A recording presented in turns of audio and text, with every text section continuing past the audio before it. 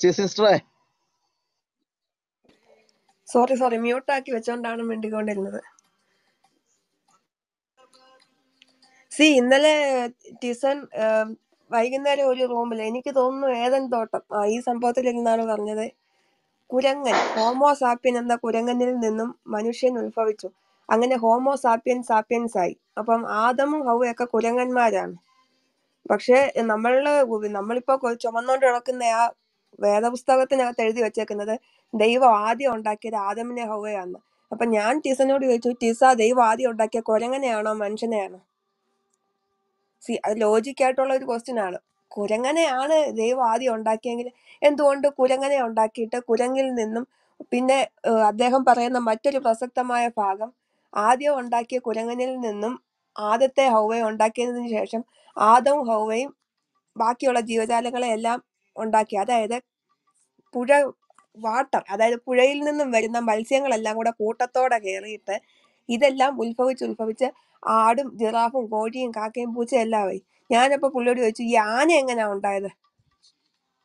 കടലിൽ നിന്നും കൊച്ചു കൊച്ചു മീനുകളും ജീവജാലങ്ങളും ഒക്കെ ഉണ്ടായി, അതങ്ങ് സമ്മതിച്ചു കൊടുക്കാം. ഈ ആനയെ കടലിൽ നിന്ന് എങ്ങനെ ഉത്ഭവിപ്പിച്ചു? പുള്ളി അതിന് എനിക്ക് മറുപടിയായിട്ട് തന്നത്, ഞാനൊരു തിരുമണ്ടനാണെന്ന് കരുതിക്കോളൂ സഹോദരി മിണ്ടാതിരിക്കും.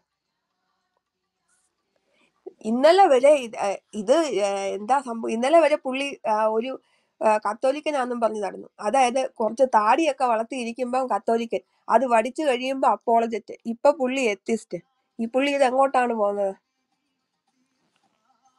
ദൈവത്തെ വിളിക്കുന്ന ഒരു മനുഷ്യന് ഈ കുരങ്ങന്റെ കഥയൊക്കെ കേൾക്കേണ്ട കാര്യമുണ്ടോ? മനുഷ്യൻ അങ്ങനെ കുരങ്ങനാണെങ്കിൽ ഈ ടിസൻ എന്ന് പറയുന്ന വ്യക്തിയും കുരങ്ങനാണ്. അതാണ് ഈ DP-യിൽ നിന്ന് ഉദ്ദേശിക്കുന്നത്. കുരങ്ങി എന്നൊക്കെ ഇവല്യൂഷണൽ തിയറി പ്രകാരം കുരങ്ങ് മനുഷ്യനായി. അത് ആവശ്യമാണ്. അത് പിള്ളേർ പഠിച്ചാൽ മാത്രമേ അവർക്ക് 10ാം ക്ലാസ് വരെ പോയി അതിന്റെ +2 കഴിഞ്ഞ് സർട്ടിഫിക്കറ്റ് കിട്ടത്തുള്ളൂ. എന്നും പറഞ്ഞ് ജീവിതകാലം മൊത്തം കുരങ്ങിന്ന് മനുഷ്യനുണ്ടായത്. എന്നാൽ പിന്നെ ഈ യേശുക്രിസ്തുവിന്റെയും ഈ കാണുന്ന ഫോട്ടോ എല്ലാം മാറ്റിയിട്ട് ഈ ടിസൻ കാണിച്ചു തരുന്ന ആ കുരങ്ങനെ ഇങ്ങോട്ട് വെച്ചിട്ട് ആദിമ മാതാപിതാക്കൾ, ഒരു കുരങ്ങച്ചനും അതിന്റെ കൂടെ ഉള്ള ഒരു മമ്മിയോ, ആ ഒരു മമ്മി കുരങ്ങിന്റെയും ഫോട്ടോ എടുത്ത് വെച്ചാൽ പോലെ. ഈ പൊട്ടത്തരങ്ങളൊക്കെ കേൾക്കാൻ ജനങ്ങൾ പോയിരിക്കുകയും ചെയ്യും. ഇതിൽ ഏറ്റവും രസകരമായ കാര്യം, ടിസൻ ഇടുന്ന വീഡിയോസിനെല്ലാം നല്ല വ്യൂസും കിട്ടുന്നുണ്ട്. UK എങ്ങാണ്ടിരുന്ന അപ്പച്ചന്റെ അപ്പി വാരിയാണ് ജീവിക്കുന്നതെന്നാ പറയുന്നത്. അയാൾക്ക് മര്യാദയ്ക്ക് ആ അപ്പി വാരുന്ന ഡോളറോ എന്താ ആ UK കാശും കൊണ്ട് സുഖമായിട്ട് ജീവിച്ചാൽ പോലെ. അയാൾക്ക് ഈ പൊട്ടത്തരം പറഞ്ഞ ആൾ നാണം കിടണ്ട വല്ല കാര്യമുണ്ടോ? ജനങ്ങൾ മര്യാദയ്ക്ക് ദൈവത്തെ വിളിച്ച് എങ്ങനാന്ന് വെച്ചാൽ ജീവിച്ചോളൂ. ജനങ്ങളെ മൊത്തം വഴിതെറ്റിക്കാനായിട്ടാ. വേറെ പെന്തക്കോസ്ത് പാസ്റ്റർമാരുടെ ഒക്കെ ദൈവികത കണ്ടല്ലോ. ഇപ്പൊ കുനിഞ്ഞു നിർത്തി അനുഗ്രഹം കൊടുക്കുന്ന പാസ്റ്റേഴ്സാ. ഇതിന്റെ പുറകിൽ ഒന്നും പോകേണ്ട ആവശ്യമില്ല. ഗോസ്പൽ ഫ്രീ ആയിട്ട് യേശുക്രിസ്തു എല്ലാവർക്കും പ്രൊവൈഡ് ചെയ്തിട്ടുണ്ട്. അത് വിശ്വസിച്ച് സമാധാനമായിട്ട് ജീവിക്കുക. അല്ല അവിടെ പോയാൽ നിങ്ങളെ ഇത് പിടിക്കും, ഇവിടെ പോയാൽ നിങ്ങൾക്ക് അതുണ്ടാകും, ഇല്ല അയാൾ പറയുന്ന പോലെ കേൾക്കാവൂ, ഞങ്ങൾക്ക് പൈസ തന്നില്ലെങ്കിൽ നിങ്ങളെ ദൈവം മുടിക്കും. നിങ്ങൾ ആർക്കും പൈസ കൊടുക്കണ്ട. നിങ്ങൾക്ക് ദൈവം ജോലി തന്നേക്കുന്നത് നിങ്ങൾക്ക് ജീവിക്കാനാ. ആ പൈസ വെച്ച് നിങ്ങൾ സുഖമായിട്ട് ജീവിക്കുക. ബാക്കിയുള്ളവന് പൈസ കൊടുക്കണമെങ്കിൽ അത് ദൈവത്തിന് അറിയാതെ ദൈവം കൊടുത്തോളും. അതായത് നിങ്ങൾ പാസ്റ്ററിന് 10 രൂപ കൊടുത്താലേ നിങ്ങൾക്ക് 1000 രൂപ വരുത്തോളം എന്നുള്ള ചിന്താഗതിയൊക്കെ അങ്ങ് വിട്ടിട്ട് നിങ്ങൾക്ക് വേണ്ടി ജീവിക്കും. ഈ അച്ചായന്മാർക്കും അമ്മമാർക്കും ഒക്കെ ഗൾഫിലും അമേരിക്കയിലും ഒക്കെ കിടക്കുന്ന ഞങ്ങളെ പോലുള്ള മക്കളും മരുമക്കളും ഒക്കെ കാശ് അയച്ചു കൊടുക്കും. എന്തിനാ? നമ്മുടെ അപ്പച്ചനും അമ്മച്ചിയും അല്ലെങ്കിൽ നമ്മുടെ അമ്മായിയപ്പനും അമ്മായിയമ്മയും അവര് സുഖമായിട്ട് ജീവിച്ചോണ്ടെന്നൊക്കെ പറഞ്ഞു ഇങ്ങനെ പലരുടെയും മക്കള് കിടന്ന് കഷ്ടപ്പെടുന്ന കാശ് ഈ പെന്തോ തള്ളമാർക്കും തന്തമാർക്കും അയച്ചു കൊടുത്തു കഴിയുമ്പോൾ അവരത് ഉടനെ കൊണ്ടുപോയി, പാസ്റ്ററെ മോന്റെ കാശ് വന്നിട്ടുണ്ട്, പാസ്റ്ററിന് ദശാംശം തരാൻ വിളിച്ചതാ. ലവനാണെങ്കിൽ പേഴ്സും തുറന്നു വെച്ചിട്ട് ഇട്ടോ അമ്മാമ്മയെന്നും പറഞ്ഞിരിക്കുകയാണ്. നിങ്ങൾക്ക് കഴിക്കാൻ വേണ്ടിയിട്ടാണ് നിങ്ങളുടെ അപ്പനും അമ്മയും നിങ്ങളുടെ മക്കൾ കഷ്ടപ്പെട്ടുണ്ടാക്കുന്നത്. നിങ്ങൾ കഷ്ടപ്പെട്ട പൈസ എല്ലാം നിങ്ങൾ കൂട്ടി വെച്ച് ഒരു പിശുക്കനെ പോലെ എല്ലാം സൂക്ഷിച്ചു വെച്ചിട്ട് നിങ്ങളുടെ മക്കൾക്ക് കൊടുത്ത് അവരെ ധാരാളിയാക്കി ഈ കണ്ടടുത്തെല്ലാം കുത്തിയിരുന്നങ്ങ് പ്രാർത്ഥിക്കും, എന്റെ മോൻ അമേരിക്കയിൽ പോണേ, എന്റെ മോ IELTS കിട്ടണേ. എല്ലാവരും അവിടെ പോയി കഷ്ടപ്പെട്ട് പൈസയും ഉണ്ടാക്കിയിട്ട് വീട്ടിലെ 2 പട്ടിയം വാങ്ങിച്ചിട്ടതിന് ശേഷം കണ്ട പാസ്റ്റർമാരെല്ലാം വീട്ടിൽ കയറി നിറങ്ങും. കഴിഞ്ഞ ദിവസവും കാണുന്ന കണ്ടു, ഒരു പാസ്റ്റർ വീട്ടിൽ കയറി ആ വീട്ടിലെ സകലമാന സാധനങ്ങളും ആ അച്ചായന്റെ കാർ ഉൾപ്പെടെ അടിച്ചോണ്ട് പോയിരുന്നു. നിങ്ങൾ എന്തിനാ ഈ കള്ളന്മാരെ വീട്ടിൽ കയറ്റുന്നേരെ? നിങ്ങൾക്ക് വയ്യാതാകുമ്പം ആശുപത്രിയിൽ പോകാൻ വേണ്ടിയിട്ടാണ് നിങ്ങളുടെ മോൻ അല്ലെങ്കിൽ മോൾ അല്ലെങ്കിൽ മരുമോനോ മരുമോളോ കാറ് വാങ്ങിച്ചിട്ടേക്കുന്നത്. അത് ഈ പാസ്റ്ററിന് അടിച്ചോണ്ട് പോകുന്നില്ല. ഇങ്ങനെയുള്ള ഒരു കള്ളന്മാരെയും ഈ താഴെ ഇരിക്കുന്ന സഹോദരങ്ങളെ നിങ്ങളിപ്പോ എന്നെ അയ്യോ ഇവൾ ഇത്രയും പറഞ്ഞു, എവള് മുടിഞ്ഞു പോട്ടെ. നിങ്ങൾ മുടിഞ്ഞു പോട്ടെന്ന് പറയുമ്പോൾ മുടിക്കാനിരിക്കുന്ന ആളൊന്നുമല്ല മുകളിൽ ഇരിക്കുന്ന ദൈവം. മുകളിലിരിക്കുന്ന ദൈവം നിങ്ങളുടെ സൗകര്യത്തിന് ഈ പാസ്റ്ററോ അല്ലെങ്കിൽ ഈ ടീസണോ പറയുന്ന അനുസരിച്ചാ അയ്യോ ടീസൺ പറഞ്ഞല്ലേ കുറച്ച് ശാപം പറഞ്ഞേക്കാം, അങ്ങനെ എറിയുന്ന ഒരു സെറ്റപ്പ് ഒന്നും മുകളിലില്ല. അതുകൊണ്ട് നിങ്ങൾ ഈ പറഞ്ഞ കള്ളന്മാരുടെ കൂട്ടത്തില് ഈ കോട്ടിട്ട് നടക്കുന്ന സകല കള്ളന്മാരും ഒരു പണിയുമില്ല, വലിയ ചിലവൊന്നും ഇല്ലല്ലോ. 2 കോട്ടും 1 വെള്ള ഷർട്ടും 1 പാന്റും, പിന്നെ ഇത് അത്യാവശ്യം നല്ല ബൈബിള്, അതിൽ അത്യാവശ്യം ബുക്ക് മാർക്കും ഒക്കെ വെച്ച് കക്ഷത്തിൽ വെച്ച് ഇങ്ങനെ ഇരുന്നാൽ പോലെ, പിന്നെ അത്യാവശ്യം വീഡിയോ ചെയ്യാനുള്ള സെറ്റപ്പും. യേശുക്രിസ്തുവിന്റെ ഗോസ്പൽ എത്ര വീഡിയോ ചെയ്തേക്കുന്നത്? യേശുക്രിസ്തു പിച്ച കണ്ടാനൊന്നും പറഞ്ഞിട്ടില്ല. നിങ്ങൾ കാശുണ്ടാക്കിക്കൊണ്ട് വരണം, നിങ്ങൾ ഈ വെൽവെറ്റിന്റെ സഞ്ചി കാണിക്കണം, ഇതിൽ ഇഷ്ടം പോലെ പൈസ വീഴും എന്നൊന്നും യേശുക്രിസ്തു പറഞ്ഞിട്ടില്ല. യേശുക്രിസ്തുവിന് പൈസയ്ക്ക് ഒരർത്ഥവും ഇല്ലായിരുന്നു. എന്നാൽ യേശുക്രിസ്തുവിന്റെ അനുയായികൾ എന്ന് പറയുന്ന നിങ്ങളെപ്പോലുള്ള കള്ളക്കൂട്ടങ്ങൾക്ക്, തെണ്ടികൾ എന്ന് വേണം പറയാൻ, കോട്ടിട്ട് തെണ്ടുന്നവര്.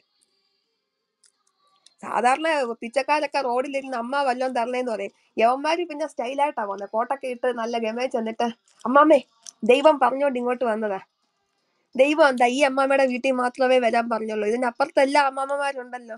ഏതെങ്കിലും കാശുള്ളവന്റെ വീട്ടിൽ പോയി ഒരു പാസ്റ്റർ സുവിശേഷം പറയുന്ന കേട്ടിട്ടുണ്ടോ? ഇല്ല. ഏതെങ്കിലും പാപം പിടിച്ചവന്റെ വീട്ടിൽ പോയിട്ട് അവന്റെ വീട്ടിൽ ചെന്നിട്ട് നിങ്ങളുടെ മോൾ ഇറങ്ങിപ്പോയത് അല്ലെങ്കിൽ നിങ്ങൾ വയ്യാതായത് ദൈവത്തിന്റെ കോപം കൊണ്ടോ, നിങ്ങൾ മുങ്ങിയാൽ അങ്ങ് ശരിയാകും. ഒരു മനുഷ്യന്റെ ജീവിതത്തില് ദുഃഖമുണ്ട്, പ്രയാസമുണ്ട്, എല്ലാം ഉണ്ട്.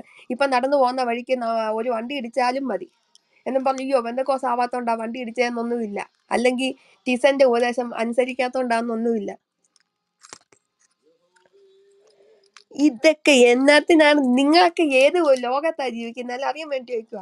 ഈ വണ്ടി ഇടിക്കുന്ന എന്നാ പിന്നെ നിങ്ങൾ രാവിലെ എഴുന്നേൽക്കുമ്പോ നിങ്ങളുടെ മൂക്കിൽ കൂടെ വിടുന്ന ശ്വാസത്തിന് അയ്യോ നിങ്ങൾ പെന്തക്കോസ് ആകാത്തോണ്ട് നിങ്ങൾക്ക് ശ്വാസം കൊടുക്കണ്ടെന്ന് ദൈവം വിചാരിച്ചിട്ടുണ്ടോ? ഇല്ല. വലുത് നിങ്ങൾ എന്നും ശ്വസിക്കുന്നുണ്ട്, നിങ്ങൾക്ക് കഴിക്കാൻ ആഹാരമുണ്ട്, ചെറുതാണെങ്കിലും തരക്കേടില്ലാത്ത ഒരു വീട് ഇരിക്കുന്നവർക്കെല്ലാം ഉണ്ട്. വാടക വീട്ടിൽ കിടക്കുന്നവരാണെങ്കിലും ഒരു വീടുണ്ടല്ലോ. അല്ലെങ്കിൽ യേശുക്രിസ്തു അല്ലെങ്കിൽ മോളിൽ ഇരുന്ന് പറഞ്ഞു എടാ നീ പെന്തക്കോസി വരാത്തോണ്ട് നിനക്ക് വീട് വേണ്ടടാ, നീ തെണ്ടി നടക്കട്ടെ. അങ്ങനെ യേശുക്രിസ്തു ഒന്നും പറഞ്ഞിട്ടില്ലല്ലോ. ഈ കള്ളക്കൂട്ടങ്ങളുടെ ഒക്കെ പുറകിന് പോകുന്ന സമയത്ത് നിങ്ങളുടെ പാരമ്പര്യ സഭയിൽ നല്ല ഒന്നാന്തര ആരാധനയൊക്കെ ഉണ്ട്. നിങ്ങൾ ചുമ്മാ പോയി നിൽക്കുമ്പോഴാണ് നിങ്ങൾക്ക് അതിന്റെ അർത്ഥം മനസ്സിലാകാത്തത്. നിങ്ങൾ ആ ഒരു ദിവസം പോകുമ്പോൾ ആ പാട്ടും ആ പ്രാർത്ഥനയൊക്കെ ഒന്ന് വ്യക്തമായിട്ട് ചെവി തുറന്ന് അങ്ങോട്ട് കേൾക്കാം. അപ്പൊ നിങ്ങൾക്ക് മനസ്സിലാവും അയ്യോ ഇത്രയും നല്ല ഡിവൈനിറ്റി ഉള്ള സ്ഥലത്തു നിന്നാണല്ലോ നിങ്ങൾ ഈ ചാടിപ്പോകുന്നതെന്ന്.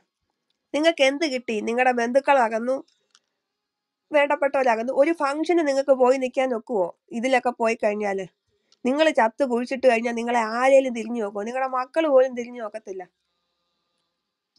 ഈ ഇപ്പം പെന്തക്കോസ് പോലുള്ള സമൂഹങ്ങളിലൊക്കെ ഫാമിലി ടോംബ്, അതായത് കുടുംബ കല്ലറ കൊണ്ടുവന്ന് വെച്ചിട്ടുണ്ടെന്ന് കേട്ടിട്ടുണ്ട്. എന്ത് കല്ലറ ഉണ്ടാക്കിയാലും കൊണ്ട് പട്ടിയുടെ കൂട്ട് തട്ടിയിട്ട് കഴിഞ്ഞാൽ പിന്നെ ഒരു പട്ടികളും തിരിഞ്ഞു നോക്കത്തില്ല.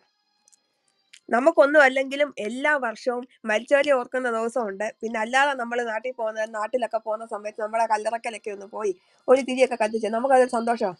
നിങ്ങൾ ചത്ത് കഴിഞ്ഞ് ആരേലും നോക്കുവോ? ഒരു മാല ഇടാൻ പോലും ആള് കാണത്തില്ലല്ലോ അവിടെ. പിന്നെ എത്ര ബന്ധക്കോസുകാരന്മാരെ ഓർക്കുന്നേ. ഇവിടെ ഓരോ വലിയ വലിയ ആൾക്കാരൊക്കെ മരിച്ചു കഴിയുമ്പം അവരുടെ മെമ്മറി 75 years എന്നൊക്കെ പറഞ്ഞ് പത്രത്തിൽ വരുന്നതാണ്. നിങ്ങൾ ചത്തു കഴിഞ്ഞാൽ നിങ്ങളുടെ ഒരു ഫോട്ടോ എങ്കിലും എവിടെങ്കിലും വെക്കുമോ? അല്ലെങ്കിൽ എൻ്റെ അപ്പച്ചൻ്റെ ഓർമ്മ ദിവസം അല്ലെങ്കിൽ എൻ്റെ അമ്മയുടെ ഓർമ്മ ദിവസം എന്തെങ്കിലും വരുമോ? ഇവിടെ ഒന്നും വരാൻ പോകുന്നില്ല. നിങ്ങൾ ഇങ്ങനെ കൈയും കെട്ടി ഇങ്ങനെ ഇരുന്നോ ഇപ്പൊ വരുമെന്നും പറഞ്ഞു. കഴിഞ്ഞ ദിവസം ഒരു അമ്മാമ്മ പറയുന്നത് കേട്ടു, ഞാൻ മർത്തോമേന്ന് പെന്തക്കോസിലോട്ട് ചാടിയതാ, എൻ്റെ അച്ചായനെ മർത്തോമേല അടക്കിയേക്കുന്നത്. കാര്യം ഞാൻ പെന്തക്കോസിലാണെങ്കിലും എനിക്ക് മരിക്കുമ്പോ അച്ചായന്റെ കീഴിൽ അടക്കണമെന്ന് ആഗ്രഹം. എടി പെണ്ണുപിള്ള, നീ അവിടെ പോയി കിടന്നിട്ട് നിനക്ക് അവിടുത്തെയും വേണം ഇവിടുത്തെയും വേണമെന്ന് പറഞ്ഞ് അതെന്തൊരു മൂഞ്ചി ഏർപ്പാടാ. ഒന്നെങ്കിൽ നീ ഇവിടെ നിൽക്കുക അല്ലെങ്കിൽ അവിടെ നിൽക്കുക. ഈ 2 വെള്ളത്തിൽ നിന്നുള്ള സെറ്റപ്പ് നിനക്ക് ഒരിക്കലും നടക്കാൻ പോകുന്ന കാര്യമല്ല. അച്ചായന്റെ കീഴിൽ കിടക്കുകയും വേണം, പെന്തക്കോസിൽ പോയി തുള്ളുകയും വേണം. എന്നാ ഈ കിടന്ന് തുള്ളി മറിഞ്ഞിട്ട് എന്തെങ്കിലും വ്യത്യാസം ഉണ്ടോ? ഈ പാസ്റ്റർമാരും അതിന്റെ കൂടെ വയ്ക്കുന്ന അമ്മമ്മമാരും എല്ലാം അച്ചായന്മാരുടെ എല്ലാം മുടിയും പോയി കഷണ്ടിയുമാവും. പിന്നെ കുറെ അവന്മാരങ്ങ് മോട്ടിവേഷനാ, പെണ്ണുങ്ങൾ ലെഗിൻസ് ഇടരുത്, അപ്പനെ അമ്മയെ നോക്കണം. എടി ഇയാള് മോട്ടിവേഷൻ നടത്തുന്ന സമയത്ത് ഇയാൾ എന്തെങ്കിലും കാണിച്ചില്ല, ഇയാൾ മാന്യനായിട്ട് നടന്നിട്ട് വേണം ഇയാൾ മറ്റൊരാളെ ഉപദേശിക്കാൻ. യേശു വരുന്നു യേശു വരുന്നു ഇയാൾ എന്തോ കുനിഞ്ഞു നിർത്തിയാണോ അനുഗ്രഹം കൊടുക്കുന്നത്? അവിടെ ഇവിടെ കൂടെ വരുന്ന അമ്മമ്മമാരെ അച്ചായന്മാരെ എല്ലാം പിടിച്ചു നിർത്തി അങ്ങ് അനുഗ്രഹിക്കും. അവിടെ പിടിക്കുന്നു, ഇവിടെ പിടിക്കുന്നു, അവിടെ തൊടുന്നു, ഇവിടെ ദുരാത്മാവ്, അവിടെ ദുരാത്മാവ്, ഈ സൈഡിൽ ദുരാത്മാവ്. രാത്രി പ്രാർത്ഥന. പകൽ സമയത്തൊന്നും ഇവന്മാർക്ക് പ്രാർത്ഥനയില്ല. ഇവന്മാർക്ക് രാത്രിയിലാണ് ധ്യാനയോഗവും കോട്ടേജ് മീറ്റിംഗും ഉള്ളത്. പിന്നെ രാത്രി ഒരു 10-10:30 കഴിയുമ്പോൾ കണ്ട അമ്മാമ്മമാരുടെ എല്ലാം വീട്ടിൽ പോയിട്ട് ഗൾഫിൽ അച്ചായന്മാരുള്ള അമ്മാമ്മമാർക്കെല്ലാം അങ്ങ് ധ്യാനവും രോഗസൗഖ്യവും കൊടുക്കാനാണ് നടക്കുന്നത്. നിങ്ങളുടെ രോഗസൗഖ്യം കൊടുക്കുന്ന പാസ്റ്റർ ഒന്നും അല്ല. നിങ്ങൾക്ക് ഒരു പനി വന്നാൽ നിങ്ങൾ മാക്സിമം പിടിച്ച് നിന്ന് പറ്റിയില്ലെങ്കിൽ ഒരു പാരസെറ്റമോൾ കഴിച്ചു നോക്കി, അതിലും ഒത്തില്ലെങ്കിൽ ആശുപത്രിയിൽ പോകണം. അല്ലാതെ ഈ കണ്ട പാസ്റ്ററെ എന്റെ മോടെ IELTS എക്സാം ആണ്, പ്രാർത്ഥിക്കാം അമ്മാമ്മേ, മോടെ കൈ ഫോൺ കൊടുക്ക. മോളെ, ഞാൻ പാസ്റ്റർ ടിനു ജോർജ്. എന്തിനാ ഇത് കേൾക്കാൻ പോകുന്നത്? എന്നിട്ട് ഇങ്ങനെ ഇരുന്ന് അങ്ങ് കണ്ട തോന്നിവാസങ്ങളെല്ലാം കാണിച്ചു കൊടുക്കും. ഇതെല്ലാം കാണാൻ കുറെ ആൾക്കാർ, അയ്യോ ഇല്ല മോഹൻലാലൊക്കെ വരുമ്പോ ഫോട്ടോ എടുക്കാൻ വേണ്ടി ഫാൻസ് പോകുന്നതിന്റെ കൂട്ടാ ഓരോ പാസ്റ്റർമാർ, അയ്യോ ടിനു പാസ്റ്റർ വീട്ടിൽ വരുന്നു, ടിനു പാസ്റ്റർ വീട്ടിൽ വരുന്നു. ടിനു എന്താടേ ഒരു മനുഷ്യനല്ലേ? അല്ലെങ്കിൽ തങ്കു എന്താ മനുഷ്യനല്ലേ? യുവന്മാരുടെയൊക്കെ യുവന്മാരൊക്കെ അങ്ങ് കെനിയയിലും ബാങ്കോക്കിലും തായ്ലൻഡിലും എല്ലാം പോയി അങ്ങ് സുവിശേഷം അറിയിക്കുക. കേരളത്തിൽ എന്തെങ്കിലും ഉണ്ടോ? 1, 2, 3 അമ്മമ്മമാര് കാണും. കോട്ടയത്ത് ചുരിദാറാണെങ്കിൽ കാസർഗോഡ് നൈറ്റി ആയിരിക്കും. കാസർഗോഡ് നൈറ്റി ആണെങ്കിൽ തിരുവല്ലയിൽ പാവാടയും ബ്ലൗസും ആയിരിക്കും. ഒരേ അമ്മമ്മ, വിവിധ കോസ്റ്റ്യൂം. ഒരിടത്ത് കിഡ്നി രോഗമാണെങ്കിൽ ഒരിടത്ത് ഹൃദയാഘാതം, ഒരിടത്ത് തളന്താണെങ്കിൽ ഒരിടത്ത് വട്ട്. എല്ലാം അങ്ങ് കർത്താവ് സുഖപ്പെടുത്തുക. ഈ ലോകത്തുള്ള നിങ്ങൾ ഇത്ര വലിയ രോഗസൗഖ്യമുള്ള പാസ്റ്റർ ആണെങ്കിൽ നിങ്ങൾ RCCയിലോട്ട് ചെന്നിട്ട് കുറച്ച് ക്യാൻസർ രോഗികൾ കഷ്ടപ്പെടുന്നുണ്ട്. എല്ലാത്തിനെയും ഒന്ന് സൗഖ്യപ്പെടുത്തിയില്ലെങ്കിലും ഒരു 10 എണ്ണത്തിനെ സുഖപ്പെടുത്തി കാണിച്ചതാ. ഈ ഇരുന്ന് കൊറിയ കെനിയ എന്നൊക്കെ പറഞ്ഞു കിടന്ന് കൂവല്ലോ, അന്യഭാഷയാണ്, മറ്റേ ഭാഷയാണ്, മർജ ഭാഷയാണെന്ന്. ഈ ഭാഷയും കയ്യിലുണ്ടല്ലോ. നിങ്ങൾക്ക് ദൈവം തന്ന വരമല്ലേ ഇത്? ഈ വരം പാവങ്ങൾക്ക് സൗഖ്യം കൊടുക്കാനാണല്ലോ. നിങ്ങൾക്ക് ദശാംശം തരാൻ ഇല്ലാത്ത ബുദ്ധിമുട്ടുന്ന പാവങ്ങളാ RCC കിടപ്പുണ്ട്. നിങ്ങൾ അല്ലെങ്കിൽ ആ പേരൂർക്കട മാനസികാരോഗ്യ കേന്ദ്രത്തിലോട്ട് പോവുക. അതായത് നിങ്ങൾ ഈ ഊളൻപാറ എന്ന് പറയുന്ന സ്ഥലം, കുറച്ച് ഭ്രാന്തന്മാർക്ക് സൗഖ്യം കൊടുക്കുക, കുറച്ച് RCCയിലുള്ളവർക്ക് സൗഖ്യം കൊടുക്കുക. പിന്നെ ഒരുപാട് ആൾക്കാർ ഈ യൂട്യൂബിലൊക്കെ വീഡിയോ ചെയ്യുന്നുണ്ട്, തീരെ വയ്യാതെ കിടക്കുവാണ്, എന്തെങ്കിലും സഹായിക്കണമെന്ന്. അവർക്കില്ലാത്തത് കൊണ്ടാണ്. ആ കാശ് കൊടുക്കുന്ന സമയത്ത് നിങ്ങളൊന്ന് വിളിച്ചു പറ, ഞാൻ വന്ന് പ്രാർത്ഥിച്ച് സൗഖ്യം കൊടുക്കാം. ഇതൊക്കെ തട്ടിപ്പാടേ. നിങ്ങൾ ഇതെന്ത് ഏത് കാലത്താ ജീവിക്കുന്നത്? നിങ്ങളുടെ നടുവിനൊരു കൊതു കുത്തിയാൽ നിങ്ങൾ തന്നെ ചൊറിയണം. അല്ലാതെ പാസ്റ്ററിനെ വിളിച്ച് ചൊറിയാൻ നിന്നാലേ ഒരിക്കലും നടക്കാൻ പോകുന്നില്ല. വേണമെങ്കിൽ നിങ്ങൾക്ക് ഇനിയും സമയം വൈകിട്ടൊന്നുമില്ല. വേണമെങ്കിൽ നിങ്ങളിപ്പോ ജീവനോടിരിക്കുന്ന സമയമാണ്. നിങ്ങൾക്ക് മാനം മര്യാദയ്ക്കൊരു മരിപ്പ് ശുശ്രൂഷ എങ്കിലും കിട്ടി സമാധാനത്തോടെ പോകണമെന്നുണ്ടെങ്കിൽ ഈ ചാടിപ്പോകുന്ന ഐറ്റംസ് ഒക്കെ ആണെങ്കിൽ തിരിച്ചു വരാൻ ഇനിയും സമയമുണ്ട്, അതിക്രമിച്ചിട്ടില്ല. പിന്നെ സ്ഥിരമായിട്ട് അതിനകത്ത് നിൽക്കുന്നതാണെങ്കിൽ ഓരോ തന്തയും തള്ളയൊക്കെ വർഷങ്ങളായിട്ട് പെന്തക്കോസ്തിലാ. അപാം പിടിച്ച പിള്ളേർ ജനിച്ചു വീഴുമ്പം ഈ വൃത്തികെട്ടതിനകത്താ വീഴുന്നത്. അവർക്ക് എന്തെങ്കിലും ചെയ്യാൻ ഒക്കുവോ? തന്തയും തള്ളയും പോകുന്നിടത്തല്ലേ മക്കൾക്ക് നിൽക്കാൻ ഒക്കത്തുള്ളൂ. അപ്പൊ അവരെന്താ പറയുക, എന്റെ പപ്പയും മമ്മിയൊക്കെ വന്നത്, ഇപ്പൊ എന്റെ അപ്പനും അമ്മയും ഹൈന്ദവനാണെങ്കിൽ ഞാനൊരു ഹിന്ദു എന്ന് പറയുന്നതിന്റെ കൂട്ട് എത്ര ആൾക്കാരാണ് സഹിച്ചു നിൽക്കുന്നത്. എന്നാലും ഓൾമോസ്റ്റ് ആൾക്കാരൊക്കെ സത്യം മനസ്സിലാക്കി തിരിച്ചു വരുന്നുണ്ട്. ഏതെങ്കിലും തന്തയും തള്ളയും ഇതുപോലുള്ള പെന്തക്കോസ്തുകാരുടെ തന്തയും തള്ളയും ഗൾഫിലോ അമേരിക്കയിലോ എവിടെങ്കിലും ഒക്കെ വിളിച്ചിട്ട്, മോനെ സാബു മോനിടാ, അടുത്ത മാസമേ നമ്മുടെ പാസ്റ്ററെ കോട്ടേജ് മീറ്റിംഗ് വെക്കുന്നുണ്ട്, എന്തെങ്കിലും നന്നായിട്ട് സംഭാവന വേണം. പെണ്ണുമ്പിള്ള, നിങ്ങൾക്ക് പാസ്റ്ററിന് കൊടുക്കാൻ കാശ് വേണമെങ്കിൽ നിങ്ങൾ അണ്ടിയാപ്പീസിലോ തൊഴിലുറപ്പിനോ എന്തെങ്കിലും പോയിട്ട് നിങ്ങൾ കാശുണ്ടാക്കി നിങ്ങൾ പാസ്റ്ററിന് കൊടുക്കുക. നിങ്ങളുടെ മോനും മരുമോളും അല്ലെങ്കിൽ മോളും മരുമോനും കഷ്ടപ്പെട്ടുണ്ടാക്കുന്നതേ അവരുടെ വേർപ്പിന്റെ കാശാ. ഞങ്ങളെപ്പോലുള്ളവർ ഈ മഞ്ഞിലും വെയിലത്തും എല്ലാം കഷ്ടപ്പെട്ടിട്ട് ഞങ്ങളുടെ മാതാപിതാക്കളെ നോക്കുക എന്ന് പറഞ്ഞു കഴിയുമ്പം അത് അവര് ഞങ്ങളെ നോക്കിയതിന്റെ കടമ തീർക്കുന്നതൊന്നുമല്ല, ഞങ്ങളുടെ ഉത്തരവാദിത്തമാണ്. നിങ്ങൾ ഈ പെന്തക്കോസുകാർ തന്തയും തള്ളയും ഒക്കെ ഈ കണ്ട മക്കളെ എല്ലാം പിടുങ്ങിയിട്ട്, മോനെ നീ പാസ്റ്ററിന് കൊടുത്തില്ലെങ്കിൽ നിന്റെ ജോലി അങ്ങ് തെറിച്ചു പോവും. നമ്മള് ദൈവത്തിന് ദശാംശം കൊടുക്കണം, കർത്താവിന്റെ ആൾക്കാർക്ക്. എന്നിട്ട് യവന്മാരെല്ലാം എന്താ പറയുന്നത്, അയ്യോ ക്രിസ്തുവിനോട് കൂടി ചേരാൻ വേണ്ടിയിട്ടാണ് സ്നാനപ്പെടുന്നത്. ജനിച്ച് വീണപ്പോ തന്നെ നമ്മളെ എല്ലാരെയും സ്നാനപ്പെടുത്തിയതാണ് നമ്മുടെ വീട്ടുകാരെല്ലാം. നല്ല ഒന്നാന്തരം മാമോദീസ വന്നിട്ടാണ് ആണെങ്കിൽ എല്ലാരെയും വിളിച്ചു വരുത്തിയേക്കുന്നത്. ഇത് ചുമ്മാ കണ്ടിട്ട് നിങ്ങൾ സ്നാനപ്പെട്ടാലേ സ്വർഗത്തിൽ പോകത്തുള്ളൂ. എന്നിട്ട് കുറെ പുസ്തകങ്ങളും അങ്ങ് റെഫർ ചെയ്യും. ഈ പാസ്റ്റർ എഴുതിയ ആ പുസ്തകം, ആ പാസ്റ്റർ എഴുതിയ മറ്റേ പുസ്തകം, ഈ കണ്ട പുസ്തകങ്ങളെല്ലാം നിങ്ങൾ വായിച്ചിട്ട് യവന്മാർ അതിനകത്ത് എഴുതി വെക്കും രക്ഷ ഉണ്ടാകുമോ. പിന്നെ റോഡ് മൊത്തം അങ്ങ് പേപ്പർ കച്ചവടമാ. നിങ്ങൾക്ക് യേശുക്രിസ്തുവും ഇല്ല, മാതാവും ഇല്ല, ഒന്നുമില്ല. പക്ഷെ ഈ പേപ്പറിനകത്തൊക്കെ യേശുക്രിസ്തുവിന്റെ ഒക്കെ ബ്ലാക്ക് ആൻഡ് വൈറ്റ് ഫോട്ടോ ഉണ്ട്, കുരിശിൽ കിടക്കുന്നതൊക്കെ. നീ രക്ഷിക്കപ്പെട്ടവനാണോ? നീ മദ്യപാനം നിർത്തിയിട്ടുണ്ടോ? എന്നിട്ട് ഏറ്റവും ലാസ്റ്റില് ഒരു പേരെഴുതാനുള്ള സ്ഥലം, കുറച്ച് വര, താഴെ ഒപ്പ്. കർത്താവായ യേശുക്രിസ്തുവിനെ രക്ഷിതാവായി സ്വീകരിക്കുന്നുണ്ട്. എടാ, നമ്മളൊക്കെ നമ്മുടെ ഉള്ളിൽ രക്ഷിതാവായിട്ട് സ്വീകരിച്ചു വെച്ചേക്കുന്നതാണ്. നമുക്കതിപ്പോ ഒരു പേപ്പറിനകത്ത് എഴുതിയിട്ട് അയ്യോ ദൈവമേ ഞാൻ ഈ പേപ്പറിൽ എഴുതിയിട്ടുണ്ട്, ഞാൻ ഇപ്പൊ രക്ഷിതാവായേ എന്ന് പറയേണ്ട കാര്യമൊന്നുമില്ല. ഇത് എന്തിന്റെ കേടാണ്? എന്നിട്ട് ഒന്നെങ്കിൽ ഈ കാവാലത്തിന്റെ കേസൊക്കെ ഈ ഇടയ്ക്ക് വന്നപ്പം കാവാലത്തിന്റെ കൂടെ നിൽക്കുന്ന അസിസ്റ്റന്റ് പാസ്റ്റർ, അതായത് അയാളുടെ യൂട്യൂബ് ചാനൽ ഹാൻഡിൽ ചെയ്യുന്ന മനുഷ്യൻ പറയുന്നത് അതങ്ങ് വിട്ട് കളഞ്ഞേക്ക്. എന്ത് വിട്ട് കളയാന്? എടാ, ഇയാള് ദൈവത്തിന് വേണ്ടി നിൽക്കുന്ന ആളാണെങ്കിൽ ഇയാളെ കണ്ട് എന്ത് മാതൃകയാക്കേണ്ടത്? ഓരോ സോതോം ഗോമേറ ഇറങ്ങിക്കോളും വെറുതെ മനുഷ്യനെ. ഇങ്ങനെ ആൾക്കാരെ ഇതൊക്കെ കാണിച്ചങ്ങ് മാതൃക. ഒരു കുഴപ്പം, ഞങ്ങൾ പാസ്റ്റർമാരാ, അതായത് ഈ പണ്ടത്തെ അമ്മച്ചിമാരൊക്കെ പറയും ആശാൻ അടുപ്പിലും തൂറാവുന്ന്. അതാണ് ഇപ്പൊ കാണിച്ചു വെച്ചേക്കുന്നത്.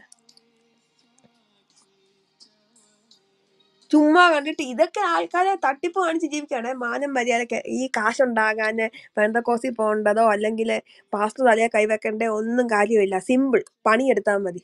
ആത്മാർത്ഥമായി പണിയെടുക്കുന്നവന്റെ കയ്യില് കാശ് വരും, അത് ദൈവം കൊണ്ട് തരും. ആ കാശ് നിങ്ങൾക്കും നിങ്ങളുടെ മക്കൾക്കും നിങ്ങളുടെ അപ്പനും അമ്മയ്ക്കും എല്ലാം സുഭിക്ഷമായി ജീവിക്കാനുള്ള കാശായിരിക്കും. അല്ലാതെ ഈ തട്ടിപ്പും വെട്ടിപ്പും നടത്തുന്ന പാസ്റ്റർ തലയെ കൈവച്ചാൽ ഒന്നും കാശുണ്ടാവത്തില്ല.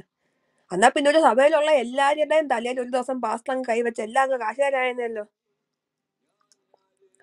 ഒരു സഭയിൽ ഒരു പാസ്റ്റർ പ്രാർത്ഥന വെച്ച് കഴിയുമ്പോൾ മിനിമം ഒരു 300 പേര് വന്നെന്നിരിക്കട്ടെ, അതിൽ എത്ര പേർക്ക് ആ ചൗക്യം കിട്ടുന്നേ? ഇയാൾ ഉദ്ദേശിക്കുന്ന ആക്ക് തന്നെ. യവനാണെങ്കിൽ പുൾപിറ്റിൽ കയറി ഇന്ന് ബൈബിളും തുറന്നു വെച്ച് പ്രസംഗിക്കാൻ നിൽക്കും. യവന്റെ ബൈബിളിനകത്ത് വലത്ത് സൈഡിലോ ഇടത്ത് സൈഡിലോ ആ മൊബൈൽ വെച്ചിട്ടുണ്ടായിരിക്കും. പുറകെ കുറച്ച് പെണ്ണുങ്ങളും കുറച്ച് ആണുങ്ങളും ഉണ്ട് ഡീറ്റെയിൽസ് പിടിക്കാൻ നിൽക്കുന്നത്.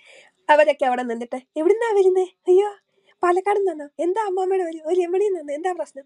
ഇത് കഴിയുമ്പോൾ അവൻ അങ്ങോട്ട് അകത്ത് നിന്നുള്ള കലാപരിപാടി എല്ലാം കഴിഞ്ഞിട്ട് ഇറങ്ങി വന്നിട്ട് പറയും ദൈവാത്മാവ് എന്നോട് രമണി എന്നൊരു സഹോദരിയെ കാണിക്കുന്നുണ്ട്. സഹോദരി എവിടാ? അപ്പൊ ഈ പാവം പിടിച്ച തള്ള അയ്യോ എനിക്കിപ്പോ സൗഖ്യം കിട്ടും. അമ്മാമ്മേ വീട്ടിൽ ഭയങ്കര പ്രശ്നമല്ലേ, യേശു എല്ലാം ശരിയാക്കാൻ പോവാ. എടാ, യേശു ശരിയാക്കുന്ന പാസ്റ്ററോട് പറഞ്ഞിട്ടാണോ? യേശുവിനെ ശരിയാക്കണമെന്ന് തോന്നിയാൽ യേശു ശരിയാക്കും. അതിന് യേശുവിന് മൂന്നാമതൊരു മീഡിയേറ്ററിന്റെ ആവശ്യമില്ല. യേശു അല്ലെങ്കിൽ വിളിച്ചു പറയത്തില്ല ഹലോ തങ്കുവാണോ, തങ്കുവേ രമണി അമ്മാമ്മയ്ക്ക് ഒരു സൗഖ്യം കൊടുക്കാൻ പോവാ, അങ്ങ് പറഞ്ഞേക്കണേ എന്നൊന്നും യേശു ക്രിസ്തു പറയത്തില്ല. അലവലാദികള്. ഒരു നല്ല പരിപാടി ഇതിങ്ങടെ ഉണ്ടോ? പിന്നെ കല്യാണമൊക്കെ കെങ്കേമോ ആണ്. കണ്ടവന്മാര് ഒരു 10-25 നിരന്നങ്ങ് നിന്നിട്ട്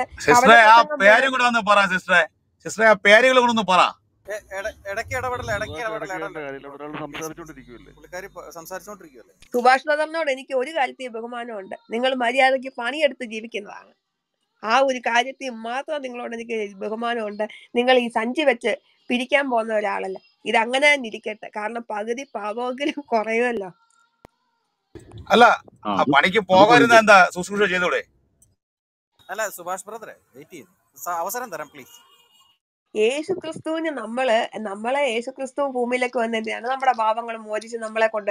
യേശുക്രിസ്തു കാണിച്ചു തന്ന മാതൃക എന്താണ്? സ്നേഹം. യേശുക്രിസ്തു പിടിച്ചുപറി കാണിച്ചിട്ടില്ല.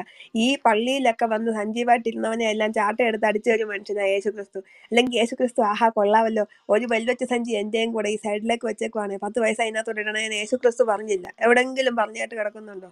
സുഭാഷ് ബ്രദർ ഇവിടെ ഈ ക്ലബ് ഹൗസിലുള്ള പലരെ ഭീഷണിപ്പെടുത്തി പൈസ മേടിച്ചതിന് തെളിവ് കാണണോ? അങ്ങനെ അങ്ങോട്ട് വെള്ളം പൂശണ്ട കേട്ടോ. പുള്ളി പണിയെടുക്കുന്നുണ്ട്, അത് സത്യമാ. പുള്ളി ക്ലബ് ഹൗസിൽ പലരെയും ഭീഷണിപ്പെടുത്തി പൈസ മേടിച്ചിട്ടുണ്ട്. സുഭാഷ് കയറി വാ, ഞാൻ പറഞ്ഞുതരാം. സുഭാഷ് പൈസ മേടിച്ചിട്ടില്ല സുഭാഷേ? ബ്രദറ് ശിബുച്ചായൻ തെളിവിട്ടോ? മേടിച്ചിട്ടുണ്ടോ ഇല്ലയോ എന്ന് പറ. ഇല്ല നിഷേധിച്ചു കഴിഞ്ഞാൽ തെളിവിടാൻ പറ്റുള്ളൂ. ചുമ്മാ ഞാൻ ശിബുച്ചായൻ തെളിവിട്.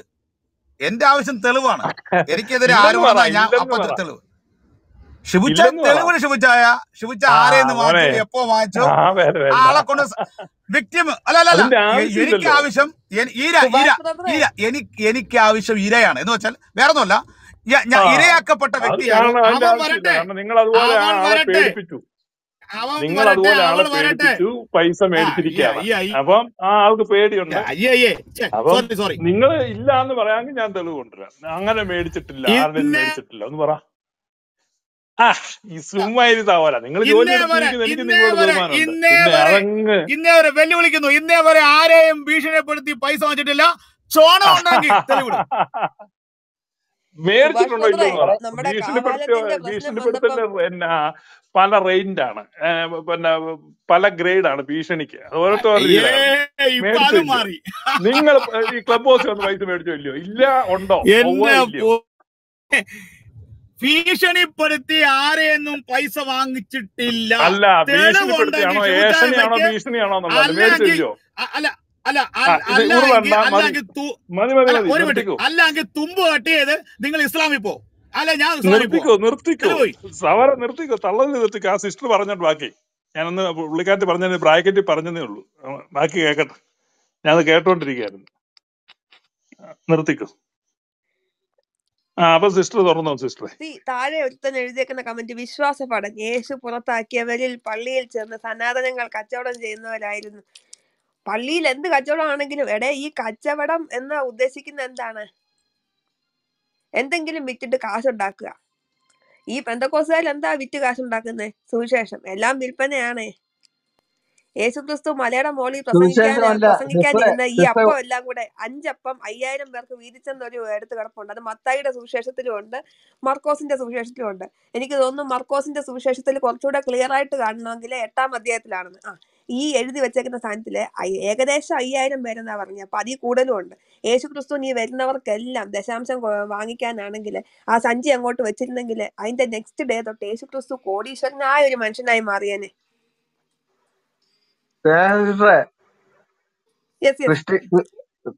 ഒരു തിരുത്തുണ്ട്. ഈ സുവിശേഷം വിറ്റെന്ന് പറയരുത്. നിങ്ങൾ ഉപയോഗിക്കുന്ന പദം തെറ്റാ. സുവിശേഷം വിറ്റെന്ന് പറയരുത്. യേശു എന്ന പേര്, അതിനോട് അവര് സ്വന്തമായ കാര്യങ്ങൾ കൂട്ടിച്ചേർത്ത് വെച്ച് കച്ചവടം നടത്തുകയാണ്. യേശു എന്ന പേരാണ് ഇവരുടെ വാണിജ്യത്തിന്റെ മെയിൻ, എന്താ പറയുന്ന മുഖമുദ്ര എന്ന് പറയാം, മുമ്പിൽ കാണിക്കാനുള്ള പേര്. യേശു ക്രിസ്തു എന്ന പേര്, ആ പേരിനെയാണ് ഇവർ വാണിഭം ചെയ്യുന്നത് ശരിക്കും. അതിന്റെ പുറയിലാണ് മറ്റേ സാധനങ്ങൾ വെച്ച് വിൽക്കുന്നത്. സുവിശേഷം വിറ്റെന്ന് പറയരുത്, അത് തെറ്റാണെന്നാണ് എന്റെ ഒരു അറിവ്. സുവിശേഷം എന്ന് പറഞ്ഞത് സുവിശേഷം എന്നുള്ള വാക്കിന്റെ അർത്ഥം എന്താണ്? നല്ല വർത്തമാനം, നല്ല വർത്തമാനം. പക്ഷെ ഇവര് പറയുന്നത് എന്താണ്? നിങ്ങൾ ഇത് ചെയ്തില്ലെങ്കിൽ നിങ്ങളെ ദൈവം അത് ചെയ്യും, നിങ്ങൾ മറ്റേത് ചെയ്തില്ലെങ്കിൽ നിങ്ങളെ ഇത് ചെയ്യും. നിങ്ങൾക്ക് 1000 രൂപ ദൈവം തന്നോ, അതില് ഒരു 75% നിങ്ങൾ എടുത്തിട്ട് ബാക്കി 25 സഭയ്ക്കുള്ളതാ. ഈ സഭയ്ക്ക്, ഈ കുരുവിളാച്ച ഈ സഭയ്ക്ക് കസേര ഉണ്ടാക്കി കൊടുത്താൽ യേശുക്രിസ്തു സ്വർഗത്തിൽ പോവോ? അല്ലെങ്കിൽ പാസ്റ്ററിന്റെ പോക്കറ്റിലോട്ട് ഇട്ട് കഴിഞ്ഞാൽ യേശുക്രിസ്തു സ്വർഗത്തിൽ കയറ്റുവോ? നമ്മുടെ പ്രവൃത്തികളാണ് നമ്മളെ സ്വർഗമോ നരകമോ അങ്ങനെ ഒരു സംഗതി ഉണ്ടെങ്കിൽ അതിൽ കൊണ്ടുപോകുന്ന നമ്മുടെ ഇതാണ്. അല്ലാതെ ഈ കണ്ട പാസ്റ്റർമാരുടെ കീശയിൽ ഉണ്ടാക്കുന്നതല്ല. ഒരു മൂക്കിപ്പഞ്ഞി വന്നാൽ വരെ ഓരോ അമ്മച്ചിമാരും വിളിക്കും, പാസ്റ്ററേ അച്ചായന് ചെറിയൊരു കിടുകിടുപ്പ്. ഉടനെ പാസ്റ്റർ ഫോണിൽ കൂടെ പ്രാർത്ഥിച്ചിട്ട്, അമ്മാമ്മേ ശരി അമ്മാമ്മേ, എല്ലാം ദൈവം സൗഖ്യപ്പെടുത്തും.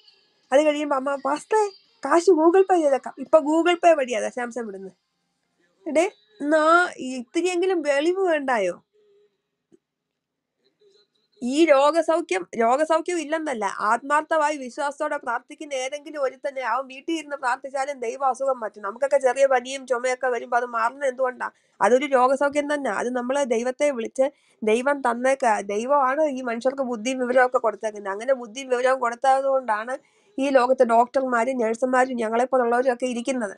അപ്പൊ നമ്മളെപ്പോലുള്ളവരിലൂടെ ദൈവം പ്രവർത്തിക്കും, വിശുദ്ധന്മാരിലൂടെ ദൈവം പ്രവർത്തിക്കും. ആ പ്രവർത്തിക്കുന്ന പ്രവർത്തനം നമ്മൾ കൃത്യമായി ഫോളോ ചെയ്യുമ്പം അതിന് സൗഖ്യം കിട്ടും.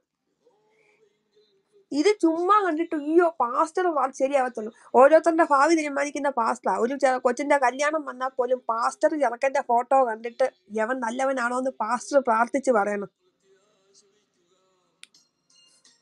പാസ്റ്റർ പ്രാർത്ഥിച്ചാ ഇവൻ കൊള്ളാം എന്ന് പറഞ്ഞു കഴിഞ്ഞാൽ അവൻ കള്ളുകൂടിയെന്നാണല്ലോ അവന്റെ കയ്യിൽ കൊച്ചിനെ പിടിച്ചു കൊടുക്കും. ചില അവന്മാരൊക്കെ ദശാംശം കൂടുതൽ കിട്ടാത്തോണ്ട് കല്യാണം വരെ മുടക്കും. വിളിച്ചു ചോദിക്കും, ലാലിമാമേ മോന് കല്യാണം നോക്കുന്നുണ്ടല്ലേ? എവിടുന്ന അമ്മമ്മേ പെണ്ണ്? കോട്ടയത്തുനിന്നല്ലേ?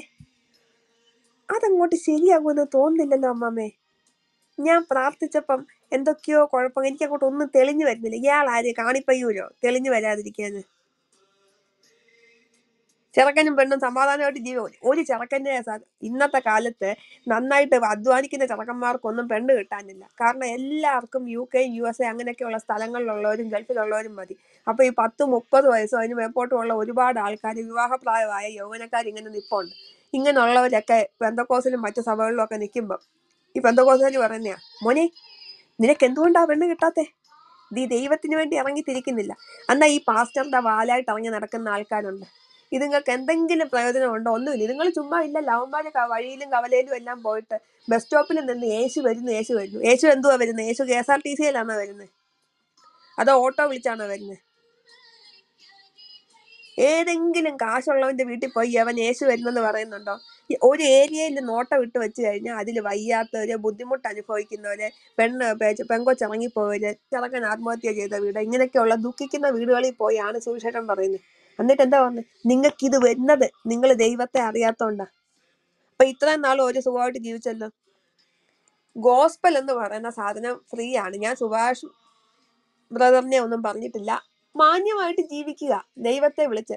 എല്ലാവർക്കും ഒരുപോലെ തന്ന പുസ്തകമാണ് ഈ ബൈബിള്. അല്ലാതെ ഈ ബൈബിൾ ആണെങ്കിൽ പെന്തക്കോസുകാരൻ്റെ ഒരു ബൈബിള്, ഓർത്തഡോക്സുകാരൻ്റെ ഒരു ബൈബിൾ എന്നില്ല. പിന്നെ കത്തോലിക്കരുടെ ബൈബിളിനകത്ത് അല്പം അവരുടേതായ ശൈലിയിൽ അവരുടെ ഉന്നതങ്ങളിലിരിക്കുന്ന ഒരു കൃത്രിമത്വമൊക്കെ കാണിച്ച് നമ്മുടെ വേർഡ്സ് ഒക്കെ മാറ്റി. ഈ കത്തോലിക്കര് വേർഡ്സ് മാറ്റിയത് പോട്ടെ, നിങ്ങൾക്ക് സ്വന്തമായിട്ടൊരു ക്രിസ്തീയ ഗാനം ഉണ്ടോ? നമ്മുടെ ഒരു ക്രിസ്തീയ ഗാനം ഇപ്പൊ ഉദാഹരണത്തിന് എല്ലാരും സ്ഥിരമായിട്ട് പാടിക്കൊണ്ടിരിക്കുന്ന ഒരു ക്രിസ്തീയ ഗാനമാണ്,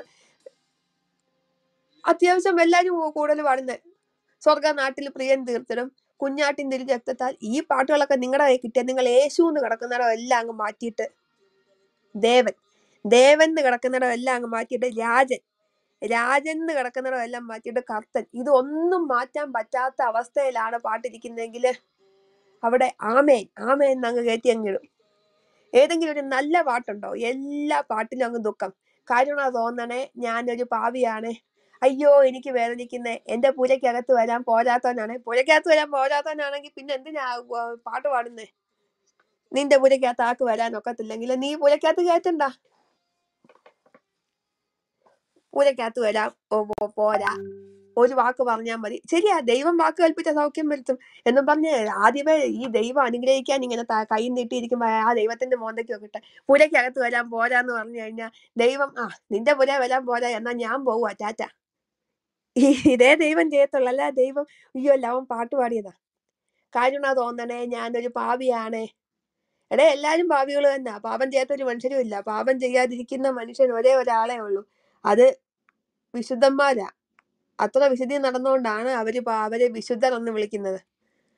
അല്ലാതെ എല്ലാ മനുഷ്യനും ചെറിയ എന്തെങ്കിലും ഇതൊക്കെ ചെയ്യും. ഇത് രാവിലെ ചില അമ്മമ്മമാരൊക്കെ ഉണ്ട്, രാവിലെ എഴുന്നേറ്റിട്ട് ഈ കരയുന്ന കുറെ പാട്ടുകൾ എടുത്തിടും. ഞാൻ ആരോട് ഇതെല്ലാം പറയും, എന്റെ ദുഃഖം എന്ന് തീരും. ഇങ്ങനെയൊക്കെ നിങ്ങളുടെ ദുഃഖം മാറി സന്തോഷം വരുമ്പോഴാണ് ഈ ദൈവം ഈ ഗോസ്പൽ കൊണ്ട് തന്നേക്കുന്നത്. അല്ലാതെ എന്റെ ദുഃഖം എന്ന് തീരും, അയ്യോ എനിക്ക് എപ്പം നല്ലത് വരും, കണ്ണുനീരെന്ന് മാറുമോ? എടാ ഇങ്ങനെ പാടിക്കൊണ്ടിരുന്ന ഇയാളെ കണ്ണുനീര് ഒരിക്കലും മാറാൻ പോകുന്നില്ല.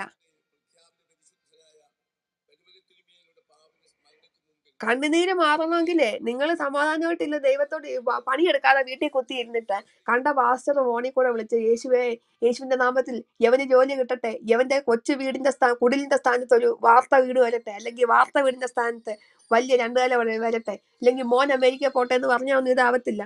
മോൻ അമേരിക്ക പോകണമെങ്കിൽ മോൻ പഠിക്കണം. ഏതെങ്കിലും പിള്ളേർ പരീക്ഷയ്ക്ക് പോയി പഠിക്കാതെ ഇങ്ങനെ വന്ന് പേപ്പറും തുറന്നിരുന്നിട്ട് പാസ്റ്റർ പ്രാർത്ഥിച്ചെന്നും പറഞ്ഞ് ജയിച്ച എന്തെങ്കിലും ചരിത്രമുണ്ടോ? മണ്ണെണ്ണ വിളക്കിന്റെ കീഴിൽ ഇരുന്ന് പഠിച്ചവരൊക്കെ ഇപ്പൊ IAS കളക്ടർ ആയിട്ടുണ്ട്. അവരുടെ ഒന്നും വീട്ടിൽ ഒരു പാസ്റ്ററും വന്ന് കൈവച്ചിട്ടല്ല. പഠിക്കേണ്ട സമയത്ത് പഠിക്കണം. എന്നെ സംബന്ധിച്ചിടത്തോളം ഇത്രേ പറയുന്നുള്ളൂ, ഒരുത്തന്റെയും പുറകിന് പോകണ്ട, കഷ്ടപ്പെട്ട് പണിയെടുക്കുന്നവന് കാശ് കിട്ടും. പിന്നെ നിങ്ങൾക്ക് അറിയാവുന്ന തൊഴിലനുസരിച്ച് ഇപ്പൊ ഒരു ഡോക്ടർ ആണെങ്കിൽ അവൻ കഷ്ടപ്പെട്ട് കിട്ടുന്ന കാശായിരിക്കത്തില്ല കൂലിപ്പണിക്കാരന് കിട്ടുന്നത്. എങ്കിലും നിങ്ങൾക്കറിയാവുന്ന തൊഴിൽ നിങ്ങൾ മാന്യമായി ചെയ്തു കഴിഞ്ഞാൽ മാന്യമായ പൈസ നിങ്ങൾക്ക് ഉപയോഗിക്കാൻ, നിങ്ങളുടെ മക്കൾക്ക് ഉപയോഗിക്കാൻ, നിങ്ങളുടെ കുട്ടികൾക്ക് ഉപയോഗിക്കാൻ ഒക്കെ നിങ്ങൾക്ക് കിട്ടും. നാട്ടിലുള്ള സകലതും ഇങ്ങനെ അങ്ങ് ഇരിക്കുകയാണ്.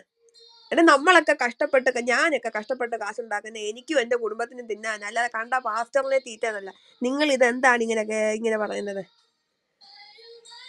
ജിജോത്തോ ഇങ്ങനെയൊന്നും പറയരുത്. നമ്മൾ പിന്നെ കാണണ്ടേ? നമ്മൾ പിന്നെ കാണുന്നത് എന്താ ഉറപ്പ്? നിങ്ങളെ പോലുള്ളവരെയൊക്കെ ദൈവം സ്വർഗത്തിൽ ഇതാരാ നോക്കട്ടെ. ആ, ദൈവം നിങ്ങളെ സ്വർഗത്തിൽ കൊണ്ടുപോകാൻ നിങ്ങൾക്ക് ഉറപ്പുണ്ടോ? ഇങ്ങനെ കുനിഞ്ഞു നിന്ന് കുണ്ടിയിലെ പുരാത്മാവിനെ എടുക്കുന്ന പാസ്റ്റർമാരൊക്കെ ഉള്ള സ്ഥാനത്ത് നിങ്ങൾക്ക് ദൈവം സ്വർഗത്തിൽ കൊണ്ടുപോകുമെന്ന് എന്തെങ്കിലും ഉറപ്പുണ്ടോ? ടു ബി ഫ്രാങ്ക്, നിങ്ങളുടെ അവിടെ ദുരാത്മാവുണ്ട്, അമ്മമ്മയുടെ ഇവിടെ ദുരാത്മാവുണ്ട്. അത് ഞാൻ ഇങ്ങ് പിടിച്ചെടുക്കട്ടെ. ചില വീഡിയോക്കകത്തൊക്കെ കാണുന്നേ പിടിച്ചെടുക്കട്ടെ എന്ന്. എന്തോ പിടിച്ചെടുക്കാനാ? അവിടെ ഇവിടെയും പിടിക്കട്ടെ എന്റെ സൈഡ് കോഡാണോ ഇതുമല്ലോ? മര്യാദയ്ക്ക് ജീവിക്ക് പണിയെടുത്ത്, എനിക്ക് അത്രയൊക്കെ പറയാനുള്ളൂ. മര്യാദയ്ക്ക് പണിയെടുത്ത് ജീവിക്കുക. മര്യാദയ്ക്ക് പണിയെടുത്ത് ജീവിച്ചാൽ കുറച്ച് നാളുകൂടെ നിങ്ങൾക്ക് ജോലി ചെയ്ത് ജീവിക്കാം. അല്ല, നിങ്ങൾ 10 രൂപ ഉണ്ടാക്കിയിട്ട് 8 രൂപ പാസ്റ്ററിനും കൊടുത്ത് 1 രൂപ സേവ് ചെയ്ത് വെച്ചാൽ അവസാന കാലത്ത് നിങ്ങൾ പിച്ച് നണ്ടുമ്പോൾ പാസ്റ്റർ നിങ്ങൾക്കൊന്നും തരത്തില്ല. പാസ്റ്റർ വേണമെങ്കിൽ നിങ്ങളുടെ ദാരിദ്ര്യം മാറാൻ പ്രാർത്ഥിച്ചിട്ട് പോകും.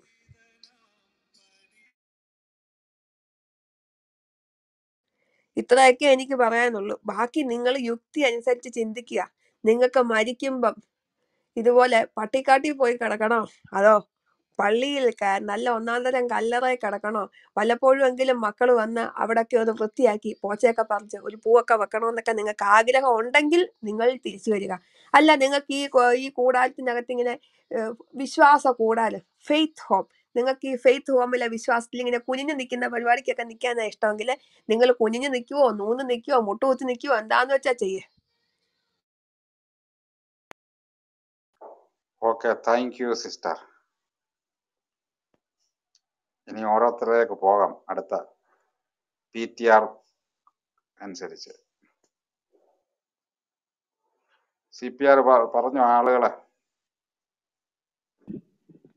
ഓക്കെ. മൂപ്പൻ ജോണിച്ചാൻ വന്നിട്ടുണ്ടല്ലോ. ജോണിച്ചായോ? എന്തോ പറയാനാണ് ബൈ? കാര്യം സിസ്റ്റർ എല്ലാം പറഞ്ഞു കഴിഞ്ഞു, കംപ്ലീറ്റ് കവർ ചെയ്ത് കഴിഞ്ഞു. ഇനി എന്തോ ആഡ് ചെയ്യാൻ? എന്തായാലും വേറെ ഒന്നുമില്ല. ജോണിച്ചാൻ എന്തെങ്കിലുമൊക്കെ ആഡ് ചെയ്യാൻ കാണുമല്ലോ അനുഭവത്തില്. ഇല്ല, പുള്ളിക്കാരി A തൊട്ട് Z വരെ കംപ്ലീറ്റ് കവർ ചെയ്തു. ഇനി എന്റെ അത് വേറെ ആഡ് ചെയ്യണമൊന്നുമില്ല. പറഞ്ഞ കാര്യങ്ങളെല്ലാം 100% കറക്റ്റ് വലിയ ജോണിച്ചാൻ. ആന്നു പൂർണ്ണമായിട്ടും കറക്റ്റാ.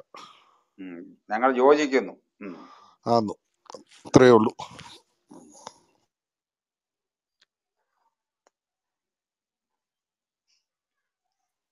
ടിബിന് വല്ലതും പറയാനുണ്ടോ? അതെ, ആൽബി. സിസ്റ്ററിനെ പോലുള്ളവരാണ് നമുക്ക് ഇതുപോലുള്ള കാര്യങ്ങൾ തുറന്നു പറഞ്ഞ് ആളുകളൊക്കെ മനസ്സിലാകട്ടെ, തിരിച്ചറിവ് കിട്ടട്ടെ ആളുകൾക്ക്. കാരണം ഒരുപാട് പേര് ഈ ചതിക്കുഴിയിൽ പെട്ടുപോയിട്ടുണ്ട്. ഒരുപാട് പേര് ഈ ദുരവസ്ഥയിലൂടെ കടന്നു പോകുന്നുണ്ട്. ഒരുപാട് പേർക്ക് ഇത് തുറന്നു പറയണമെന്ന് ആഗ്രഹമുണ്ട്. ഇതുപോലുള്ള സിസ്റ്റർമാരൊക്കെ വന്ന് പറയുകയാണെങ്കിൽ മറ്റുള്ളവർക്കും തുറന്നു പറയാനുള്ള ഒരു പ്രചോദനം ഉണ്ടാവും. അതുപോലെ തന്നെ അവരുടെ മാതൃസഭയിലേക്കോ അല്ലെ അവരുടെ കുടുംബത്തിലേക്ക് തിരിച്ചു പോകാനോ ഒക്കെ ഉള്ള ഒരു അവസരം ഉണ്ടാവും. ഇതുപോലുള്ള ടോക്കുകളൊക്കെ വരട്ടെ. എന്തായാലും സിസ്റ്റർ ഇത്രയും പറയാൻ മനസ്സ് തോന്നിയതിന് നന്ദി. ജിജിയുടെ പ്ലാറ്റ്ഫോമിൽ വന്നിട്ട് ടിബിയും പറഞ്ഞു. ജിജിയുടെ പ്ലാറ്റ്ഫോമിൽ വന്നിട്ട് ഇത്ര ചങ്കുറ്റത്തോടെ സിസ്റ്റർ എന്ന് പറഞ്ഞതിൽ വളരെ സന്തോഷം. കാരണം നാളെ ഇതുപോലെ എല്ലാവരും വന്ന് സംസാരിക്കണം. കാരണം ഇനിയിപ്പോൾ ഒന്നും പറയാനില്ല. ഒരു പെന്തിക്കോസ് വധം തന്നെ ഇവിടെ നടന്നു കഴിഞ്ഞിരിക്കുന്നു. പെന്തിക്കോസുകാരെ തൊടയെല്ലാം അടിച്ച് തകർത്തിരിക്കുകയാണ് സിസ്റ്റർ. വളരെ സന്തോഷം.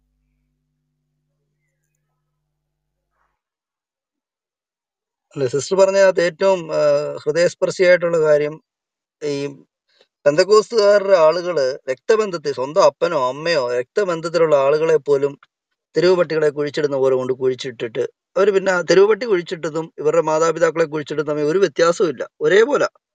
രണ്ടുപേരും കുഴിച്ചിട്ട് പിന്നെ അവർ തിരിഞ്ഞു നോക്കത്തില്ല, ആ വഴിക്ക് അവരങ്ങ് പോകും. ഈ ഓടും കുതിര ചാടും കുതിര വെള്ളം കണ്ടാ നിൽക്കും കുതിര എന്ന് പറയുന്ന പോലെ അവിടെ നിന്ന് അവരുടെ പ്രാർത്ഥനയും നിന്നു, അവരുടെ അഭിഷേകവും നിന്നു, അവരുടെ കൂട്ടായ്മയും തീർന്നു, അവരുടെ ബന്ധവും തീർന്നു. എന്നാൽ അപ്പസ്തോലിക സഭയിലുള്ളവർക്ക് അവർ വല്ലപ്പോഴും പോയി തിരികെത്തിക്കും.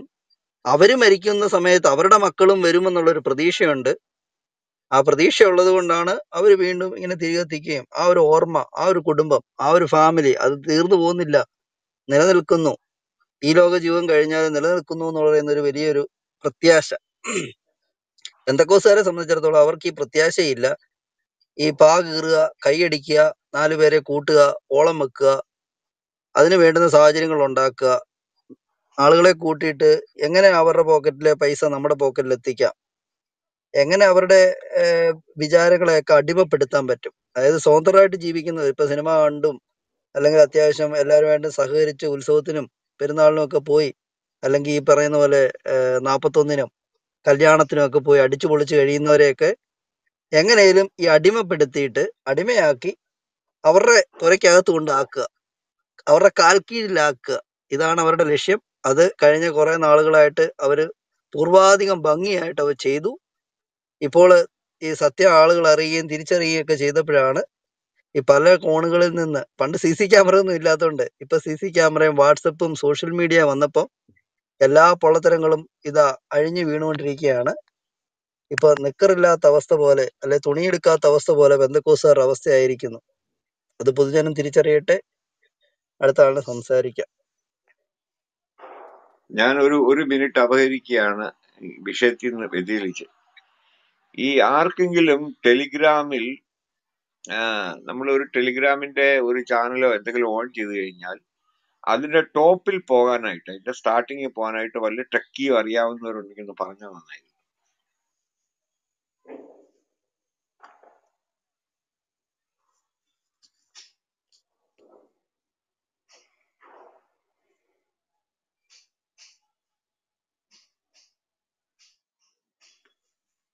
ആൽബർട്ട്, എന്റെ ചോദ്യം മനസ്സിലാകുന്ന രീതിയിലാണോ ഞാൻ ചോദിച്ചത്? മനസ്സിലായി. ടെലിഗ്രാമില് അത് നമ്മള് സ്വൈപ്പ് ചെയ്ത് മുകളിലോട്ട് വിടാനേ പറ്റത്തുള്ളൂ അച്ഛാ, അല്ലാതെ എനിക്കറിയത്തില്ല, എന്റെ അറിവില്ല, അറിയത്തില്ല. വലിച്ച് ചില ചാനലിലൊക്കെ വലിക്കാൻ തുടങ്ങി കഴിഞ്ഞാൽ 1.5 മണിക്കൂർ വലിച്ചാലേ അതിന് മേളിൽ എത്താൻ പറ്റത്തില്ല.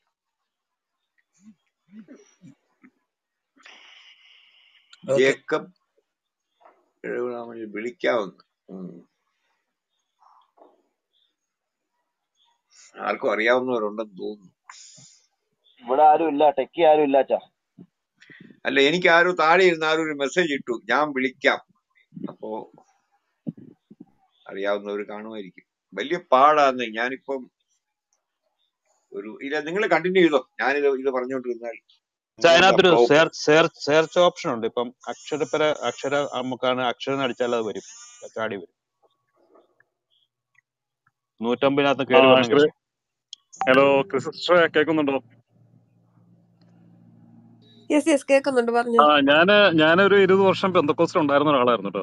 അപ്പൊ സിസ്റ്റർ ഇവിടെ ഈ നമ്മുടെ സുറിയാനി പാട്ടുകളൊക്കെ ഇവിടെ ക്ലബ് ഹൗസിൽ പാടുന്ന ഞാൻ കേട്ടിട്ടുണ്ട്. സിസ്റ്റർ കൊയറിലൊക്കെ ഉണ്ടായിരുന്ന ആളായിരുന്നോ?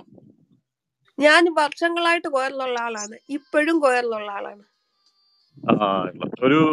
എന്തായാലും നമുക്കൊരു ഐസ് ബ്രേക്കിംഗ് പോലെ പറ്റുവാണെങ്കിൽ, സമയമുണ്ടെങ്കിൽ ഒരു പാട്ട് പാടിയാൽ നന്നായിരുന്നു. പ്രത്യേകിച്ച് പരിശുദ്ധ മാതാവിനോടുള്ള നമ്മുടെ ഹെഡിങ്ങുമായിട്ട് ബന്ധപ്പെട്ട് ഒരു കാര്യം ആയിക്കോട്ടെ, ഒരു പാട്ട് പാടാൻ പറ്റുമെങ്കിൽ. കാരണം ഞാൻ കേട്ടിട്ടുണ്ട്, നല്ല മനോഹരമായിട്ട് പാടുന്ന ആളാണ് സിസ്റ്റർ. അപ്പൊ ഒരുപക്ഷെ മറ്റുള്ളവർക്ക് അത് കേൾക്കാനുള്ള ഒരു സാഹചര്യം ഉണ്ടാവും. Thank you. നമ്മുടെ സൂസൻ സിസ്റ്ററും വന്നിട്ടുണ്ടല്ലോ, എല്ലാം സംസാരിക്കാനുള്ള ആയിരിക്കും. സൂസൻ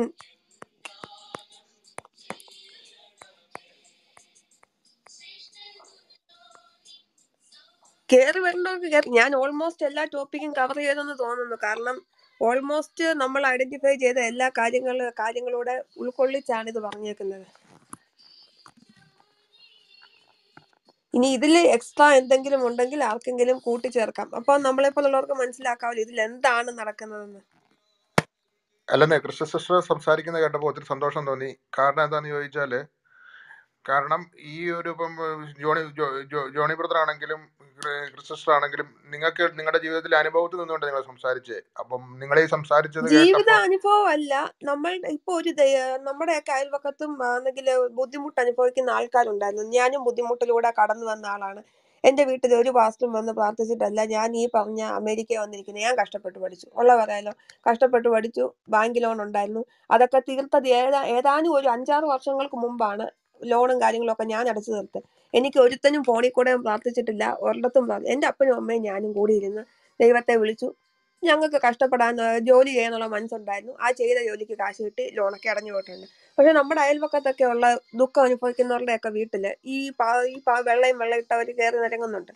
ഒരു വൈദികന് ഒരു സഭയെന്ന് പറയുമ്പം പള്ളിയുടെ മാത്രം ചുമതലയല്ല. അയാൾക്ക് അയാളുടെ കുടുംബമുണ്ട്, പള്ളിക്കാര്യമുണ്ട്, സഭയുടെ കാര്യമുണ്ട്. ഈ കാര്യങ്ങളിലെല്ലാം അയാൾ ഉത്തരവാദിത്തത്തോടെ നിൽക്കുന്ന സമയത്ത് അയാൾക്ക് ഈ 24 മണിക്കൂറും വേലയും കൂലിയും ഇല്ലാതെ വീട്ടിൽ വന്ന് ഈ ഗ്ലോറി വിളിക്കാനുള്ള സമയം ഒന്നുമില്ല. ഈ സമയമില്ലെന്നുള്ളത് കണ്ട് മുതലെടുത്താണ് ഇവന്മാർ ഈ വീടുകളിൽ കയറിയിട്ട് നിങ്ങളെ കാണാൻ തോമസ് അച്ഛൻ വന്നോ, എന്തുകൊണ്ടാ വരാത്തത്, അവന്മാർക്ക് അത്രേ ഉള്ളൂ, പക്ഷേ ഞങ്ങൾ ദൈവമക്കളാ, ഞങ്ങൾ വരും, ഞങ്ങൾ പ്രാർത്ഥിക്കും, ഇങ്ങനെ പറഞ്ഞ ആൾക്കാരെ തെറ്റിപ്പിച്ച് ഒരുപാട് പേരെ കൊണ്ടുവരുന്നുണ്ട്. നമ്മുടെ അടുത്ത് തന്നെ ഒരു സഹോദരന്റെ വീട്ടിൽ കയറി ഇതുപോലെ കലക്കിയിട്ട് ആ പുള്ളിയെയും ആ പുള്ളിയുടെ അപ്പനെയും അമ്മയും 2 ആൺമക്കളായിരുന്നു, 2 പേരെയും കൊണ്ടുപോയി. അവൻ പെന്തക്കോസിൽ പോയതിന്റെ പിറ്റേന്ന് തൊട്ട് അവന്റെ കുടുംബത്തിൽ ആവശ്യത്തിലധികം പ്രശ്നങ്ങളൊക്കെ ആയി. ഉണ്ടായിരുന്ന പെണ്ണുമ്പിള്ള ഇട്ടേച്ച് പോയി മൂത്തവന്റെ. ലാസ്റ്റ് ആ മൂത്ത പയ്യൻ ഇപ്പൊ ഏകദേശം ഒരു മാസം ആകാൻ പോകുന്നു. കഴിഞ്ഞിടയ്ക്കായിരുന്നു ഒരു ദിവസം അവസാനം ഇവര് തിരിച്ചു വന്നു. ഇവര് തിരിച്ച് ഓർത്തഡോക്സിലേക്ക് അപ്പനും അമ്മയും മക്കളും കുടുംബമായിട്ട് വന്നു. എന്നിട്ടും പോയ ജീവിതം തിരിച്ചു കിട്ടുക. ആ ചെറുക്കൻ 1 മാസം മുമ്പ് ആത്മഹത്യ ചെയ്തു. ഇവൻ ആത്മഹത്യ ചെയ്തെന്നുള്ളത് രാവിലെ അപ്പനും അമ്മയും ഇളയ മോനും ഭാര്യയും മൂത്ത മോന്റെ കൊച്ചും ഇളയ മോന്റെ കൊച്ചും കൂടെ പള്ളിയിൽ പോയ സമയത്ത് ഇവൻ മാനസികമായിട്ട് ഡൗൺ ആയിട്ട് മരുന്നൊക്കെ കഴിച്ച് വീട്ടിൽ ഇരിക്കുമായിരുന്നു.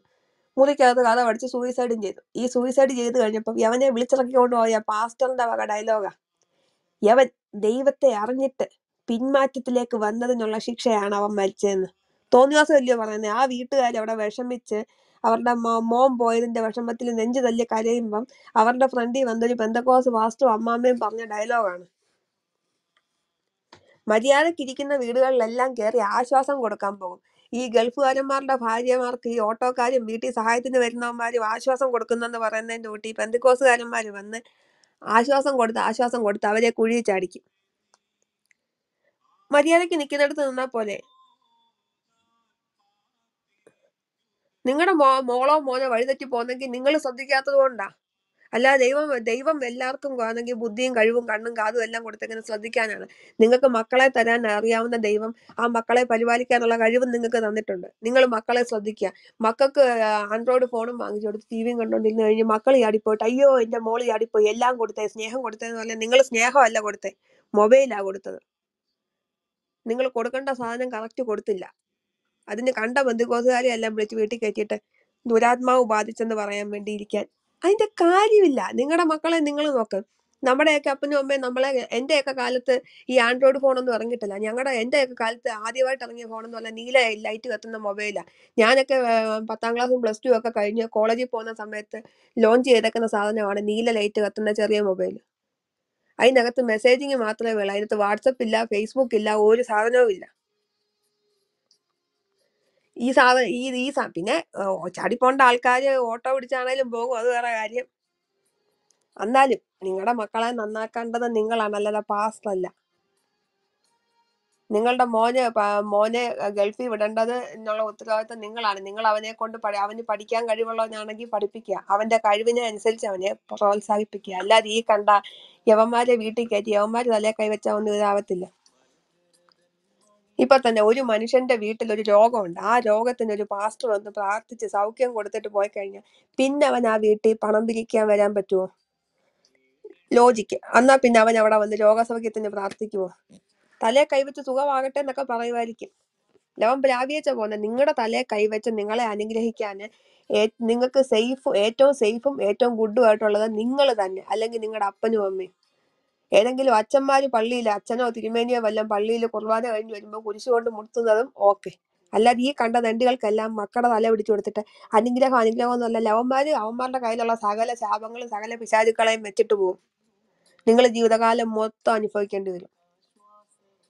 ഇത്തരം അനുഭവങ്ങളിലൂടെ കടന്നു പോകാതിരിക്കാനാണ് നമ്മുടെ ചുറ്റുവട്ടത്തുള്ള ആൾക്കാരെ ഒരാളെങ്കിലും നമുക്ക് തിരിച്ചു കൊണ്ടുവരാൻ കഴിഞ്ഞാൽ ഒന്നുമല്ലെങ്കിലും നമുക്കൊരു സന്തോഷം, ഒരാളെങ്കിലും രക്ഷപ്പെടുത്തിയല്ലോ. ആ ഒരു മിഷൻ എന്ന രീതിയിലാണ് ഇത് പ്രവർത്തിക്കുന്നത്. ഇപ്പൊ ഈ ക്ലബ് ഹൗസ് ഒക്കെ വന്ന സ്ഥിതിക്ക് നമുക്ക് കുറച്ചും കൂടെ ഓപ്പൺ ആയിട്ട് നമുക്ക് നമ്മുടെ കാര്യങ്ങൾ പറയാനുള്ള ഇതായി.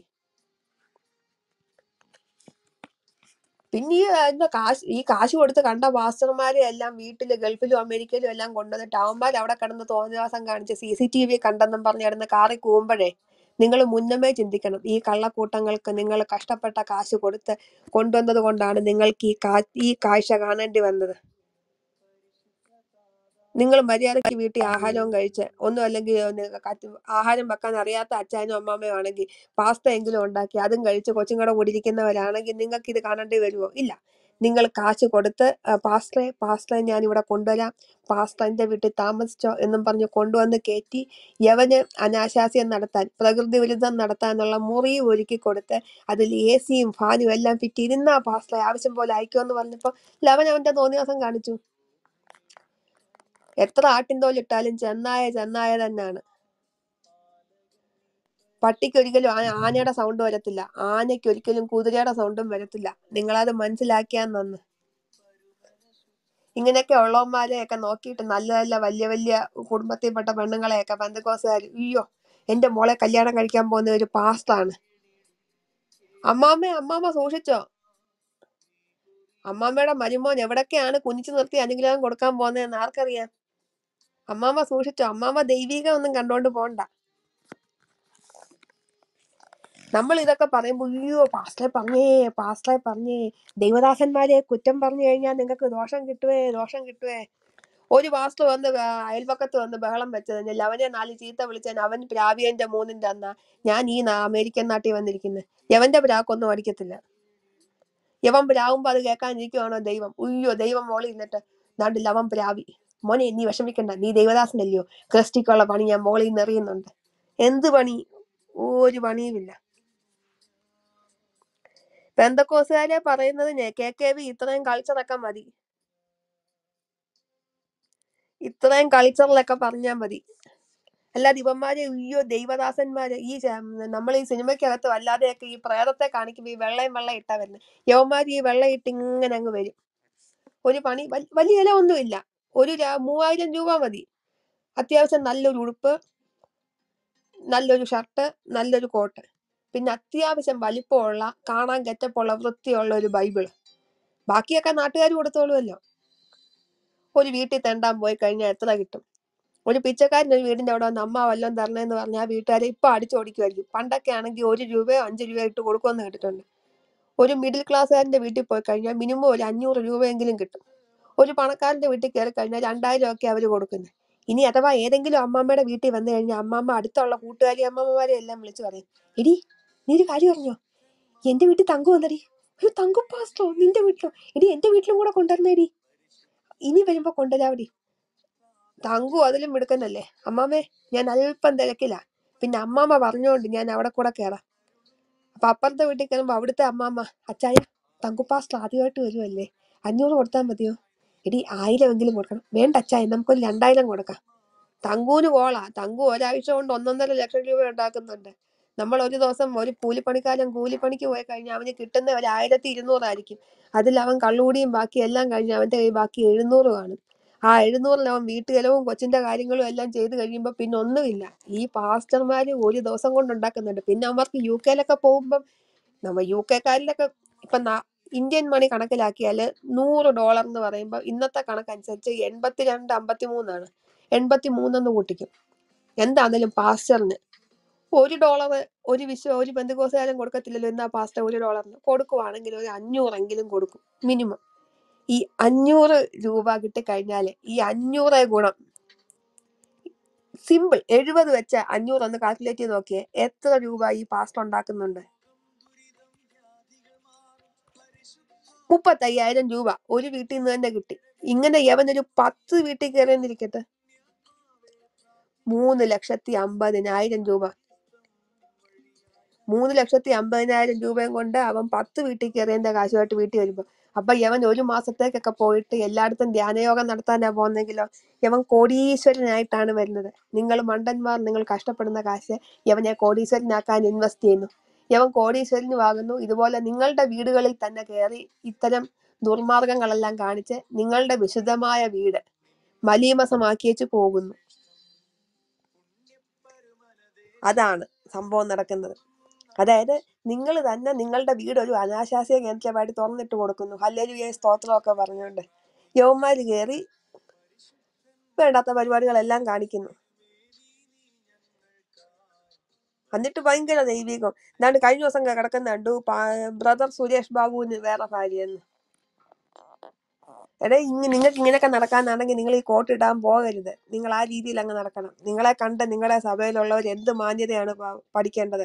ഒരു പള്ളിയിൽ ഒരു 1000 അച്ഛന്മാരെ എടുത്തു കഴിഞ്ഞാൽ 4 5 അച്ഛന്മാർക്ക് തെറ്റ് പറ്റുന്നുണ്ടായിരിക്കും. ബാക്കി ഡീസന്റ് ആയിട്ട് നിൽക്കുന്ന അച്ഛന്മാരുണ്ട്. നിങ്ങളുടെ 100 എണ്ണത്തിനെ എടുത്താൽ 99 എണ്ണോ ഇതാണല്ലോ. എന്ത് മാനക്കേടാ.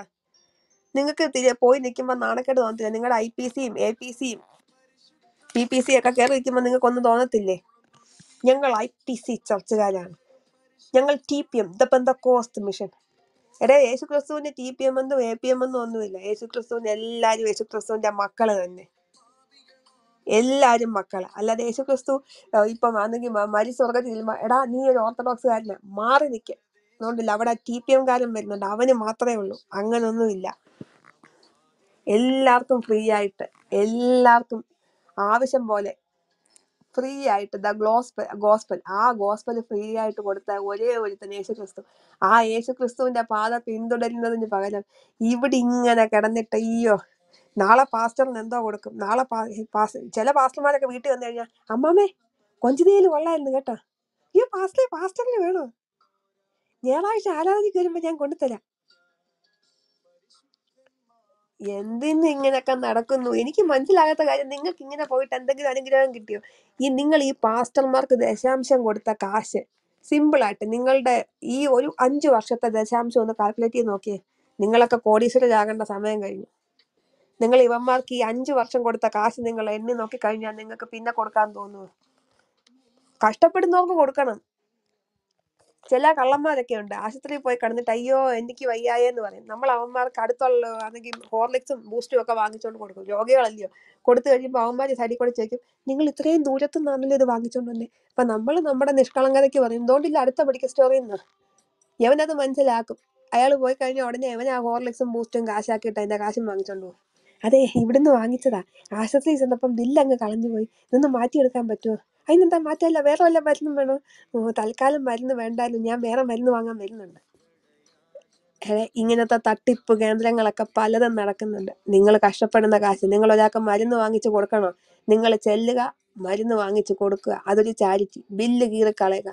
അവന് മരുന്ന് പോലെ, അവന് ബില്ലൊന്നും വേണ്ടല്ലോ. കണക്ക് സൂക്ഷിക്കണമെങ്കിൽ അത് കണക്ക് സൂക്ഷിക്കാൻ കൊടുക്കുക. അല്ലാതെ ഈ കണ്ട ഉടായ്പിനെല്ലാം കണ്ടവന്മാരൊക്കെ അയ്യോ എനിക്ക് കുരുവാണ് എനിക്ക് വയ്യായേ, അയ്യോ കുരുവാന്നോ ഞാൻ അയച്ചു തരാം. ചില ആൾക്കാരൊക്കെ ഉണ്ട്, നിസുവിനെ വിളിച്ച് നടത്തിയില്ലെങ്കിൽ നിസുവിന് ഞാൻ 5000 തരാം. നിസുവിന് 5000 കൊടുക്കാൻ വേണ്ടിട്ടാണോ നീ കഷ്ടപ്പെട്ട് പണിയെടുക്കുന്നത്? നിസുവിന് വേണമെങ്കിൽ നിസു അധ്വാനിക്കണം. ചുമ്മാ ഇരുന്ന് തിന്നാന് പാസ്റ്ററിനും നിസു ഇപ്പൊ വിചാരിക്കുന്നുണ്ടായിരിക്കും ആഹാ കൊള്ളാലോ, ഇങ്ങനെ ഒരു 10 ഡിബേറ്റ് ഉണ്ടായിരുന്നെങ്കിൽ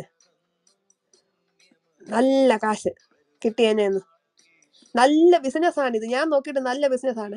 ഞാനൊക്കെ രാപ്പകലില്ലാതെ കഷ്ടപ്പെട്ട് അധ്വാനിച്ച് ഈ കണ്ട MSCയും NPയും ഒക്കെ കഷ്ടപ്പെട്ട് എടുത്തിട്ട് ഇങ്ങനെ ഇന്നും ആണെങ്കിൽ അടുത്ത എന്തോ പഠിക്കണമെന്നും പറഞ്ഞിരിക്കുകയാണ്. അപ്പം ഇങ്ങനെയുള്ളവന്മാർക്ക് ഒന്നുമില്ല, ചുമ്മാ ഇങ്ങനെ ഇരുന്ന് കാശ് വാങ്ങാം. നമ്മളൊക്കെ നേഴ്സിംഗ് ഒക്കെ പഠിച്ചിട്ട് ഇറങ്ങുന്ന സമയത്ത് നമുക്ക് സ്റ്റൈഫൻറ്റും കഴിഞ്ഞ് കിട്ടുന്ന 6000 രൂപയൊക്കെ ആയിരുന്നു. ആ സമയത്ത് ഈ തൂപ്പുകാരുടെ കൂടെ ഒരു മേലധികാരി എന്നും പറഞ്ഞിടത്ത് നടക്കും. തൂപ്പുകാരുടെ സൂപ്പർവൈസർ ഹോസ്പിറ്റലിലൊക്കെ. പ്രത്യേകിച്ച് പണിയൊന്നുമില്ല. അവിടെ തൂക്ക്, ഇവിടെ തൂക്ക്, ആ കുപ്പ എടുക്ക്, ഈ ചവറെടുക്ക് എന്നൊക്കെ പറയുന്നതാണ്. ലവന് മാസം കിട്ടുന്ന 25,000 30 ഒക്കെ ആയിരിക്കും. നമ്മളിങ്ങനെ അതിശയത്തോടെ നോക്കിക്കും, നേഴ്സിംഗ് പഠിക്കണ്ടായിരുന്നു, തൂപ്പിന്റെ സൂപ്പർവൈസർ ആയാൽ മതിയായിരുന്നു, ഒരു മാസം 25,000 കിട്ടുമല്ലോ. ഇങ്ങനെ കാശിങ്ങനെ വാങ്ങിച്ചിങ്ങനെ രസിച്ച യുവന്മാര് സുഖിച്ചിരുന്നങ്ങ് പഠിച്ചുപോയി. പിന്നെ ഒരു വിചാരമുണ്ട്, അയ്യോ നമ്മുടെ കൂട്ടത്തിലൊക്കെ ഈ സിസ്റ്റർ വന്നിരുന്ന് ഇതൊക്കെ കേൾക്കുന്നുണ്ട്, അയ്യോ കേൾക്കുമ്പോ അയ്യോ നമ്മുടെ കൂട്ടത്തിൽ വന്ന് ഇപ്പൊ അങ്ങ് ആത്മീയമാകും. നിങ്ങളെ പറ്റി ഒരു വ്യക്തിയെ പറ്റി അറിയാതെ ആ വ്യക്തിയുടെ കാര്യങ്ങൾ സംസാരിക്കാൻ നോക്കൂ? ഇല്ല. അറിയണമെങ്കിൽ അത് പഠിക്കണം. ഏതൊരു വിഷയത്തെ പറ്റിയും ആധികാരികമായി പഠിച്ചാൽ മാത്രമേ ആ വിഷയത്തെ പറ്റി 4 വാക്ക് സംസാരിക്കാനൊക്കത്തുള്ളൂ. അപ്പൊ നിങ്ങളുടെയൊക്കെ കാര്യങ്ങൾ കേൾക്കാൻ ചിലപ്പോൾ ക്ലബ് റൂമിൽ വന്നെന്നിരിക്കും, ചിലപ്പോൾ യൂട്യൂബ് ചാനലിനകത്തൊക്കെ ഉള്ള നിങ്ങളുടെ പ്രഭാഷണം കേട്ടെന്നിരിക്കും. എന്നും പറഞ്ഞ് അത് കേൾക്കുന്നവനല്ലാവേ നിങ്ങളുടെ ഇതിൽ കിടന്നങ്ങ് അടിപൂണ്ട് കിടക്കുന്നതല്ല. ഏതെങ്കിലും ബന്ധക്കോസുകാർ മേളിൽ കയറി വന്ന് ഒന്ന് ഡിഫെൻഡ് ചെയ്യടേ. നിങ്ങളുടെ കൂട്ടത്തിൽ ആരുമില്ലേ? നിങ്ങളെ പറയുന്നു.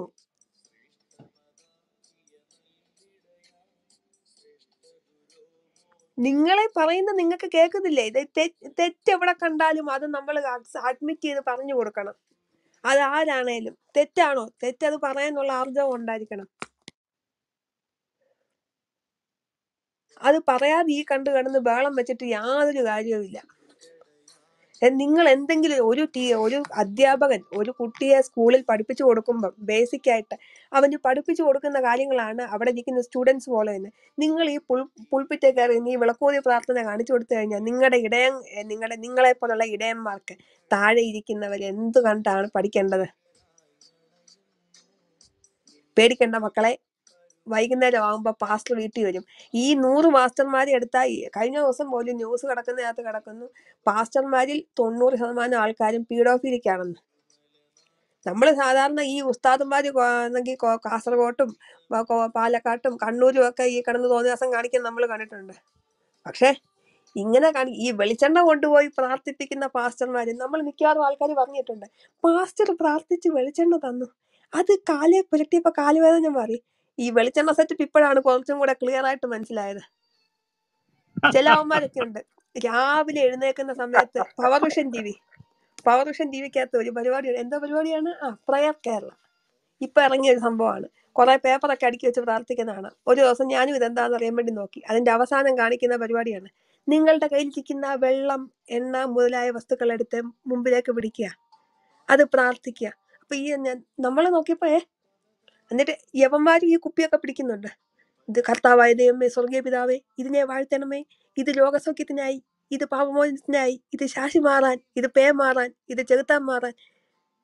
ടിവിക്ക് നിങ്ങളൊന്ന് ചിന്തിച്ചൊക്കെ, 11 ടിവിക്കകത്ത് 4 മാസം മുമ്പ് ഷൂട്ട് ചെയ്തതായിരിക്കും ഇന്ന് ലൈവ് ഇടുന്നത്. അവൻ ആ ഷൂട്ട് ചെയ്ത സമയത്ത് പ്രാർത്ഥിച്ച സാധനമായിരിക്കും. ഇന്നിപ്പം മാസം എന്തായാലും നിങ്ങൾക്കറിയാം. ഇന്നിപ്പോ ഒക്ടോബർ 26 അവൻ ഒക്ടോബർ 5-ാം തീയതി ഷൂട്ട് ചെയ്ത സാധനമാണ് ഒക്ടോബർ 26 ടെലികാസ്റ്റ് ചെയ്യുന്നത്. നിങ്ങൾ ഒക്ടോബർ 26 എടുത്ത് വെച്ച് ഈ കുപ്പി വെച്ച് പ്രാർത്ഥിക്കുമ്പോൾ ഒക്ടോബർ 5 അനുഗ്രഹമാണോ നിങ്ങൾക്ക് കിട്ടുന്നത്? നിങ്ങൾക്ക് ലോജിക്കില്ലേ?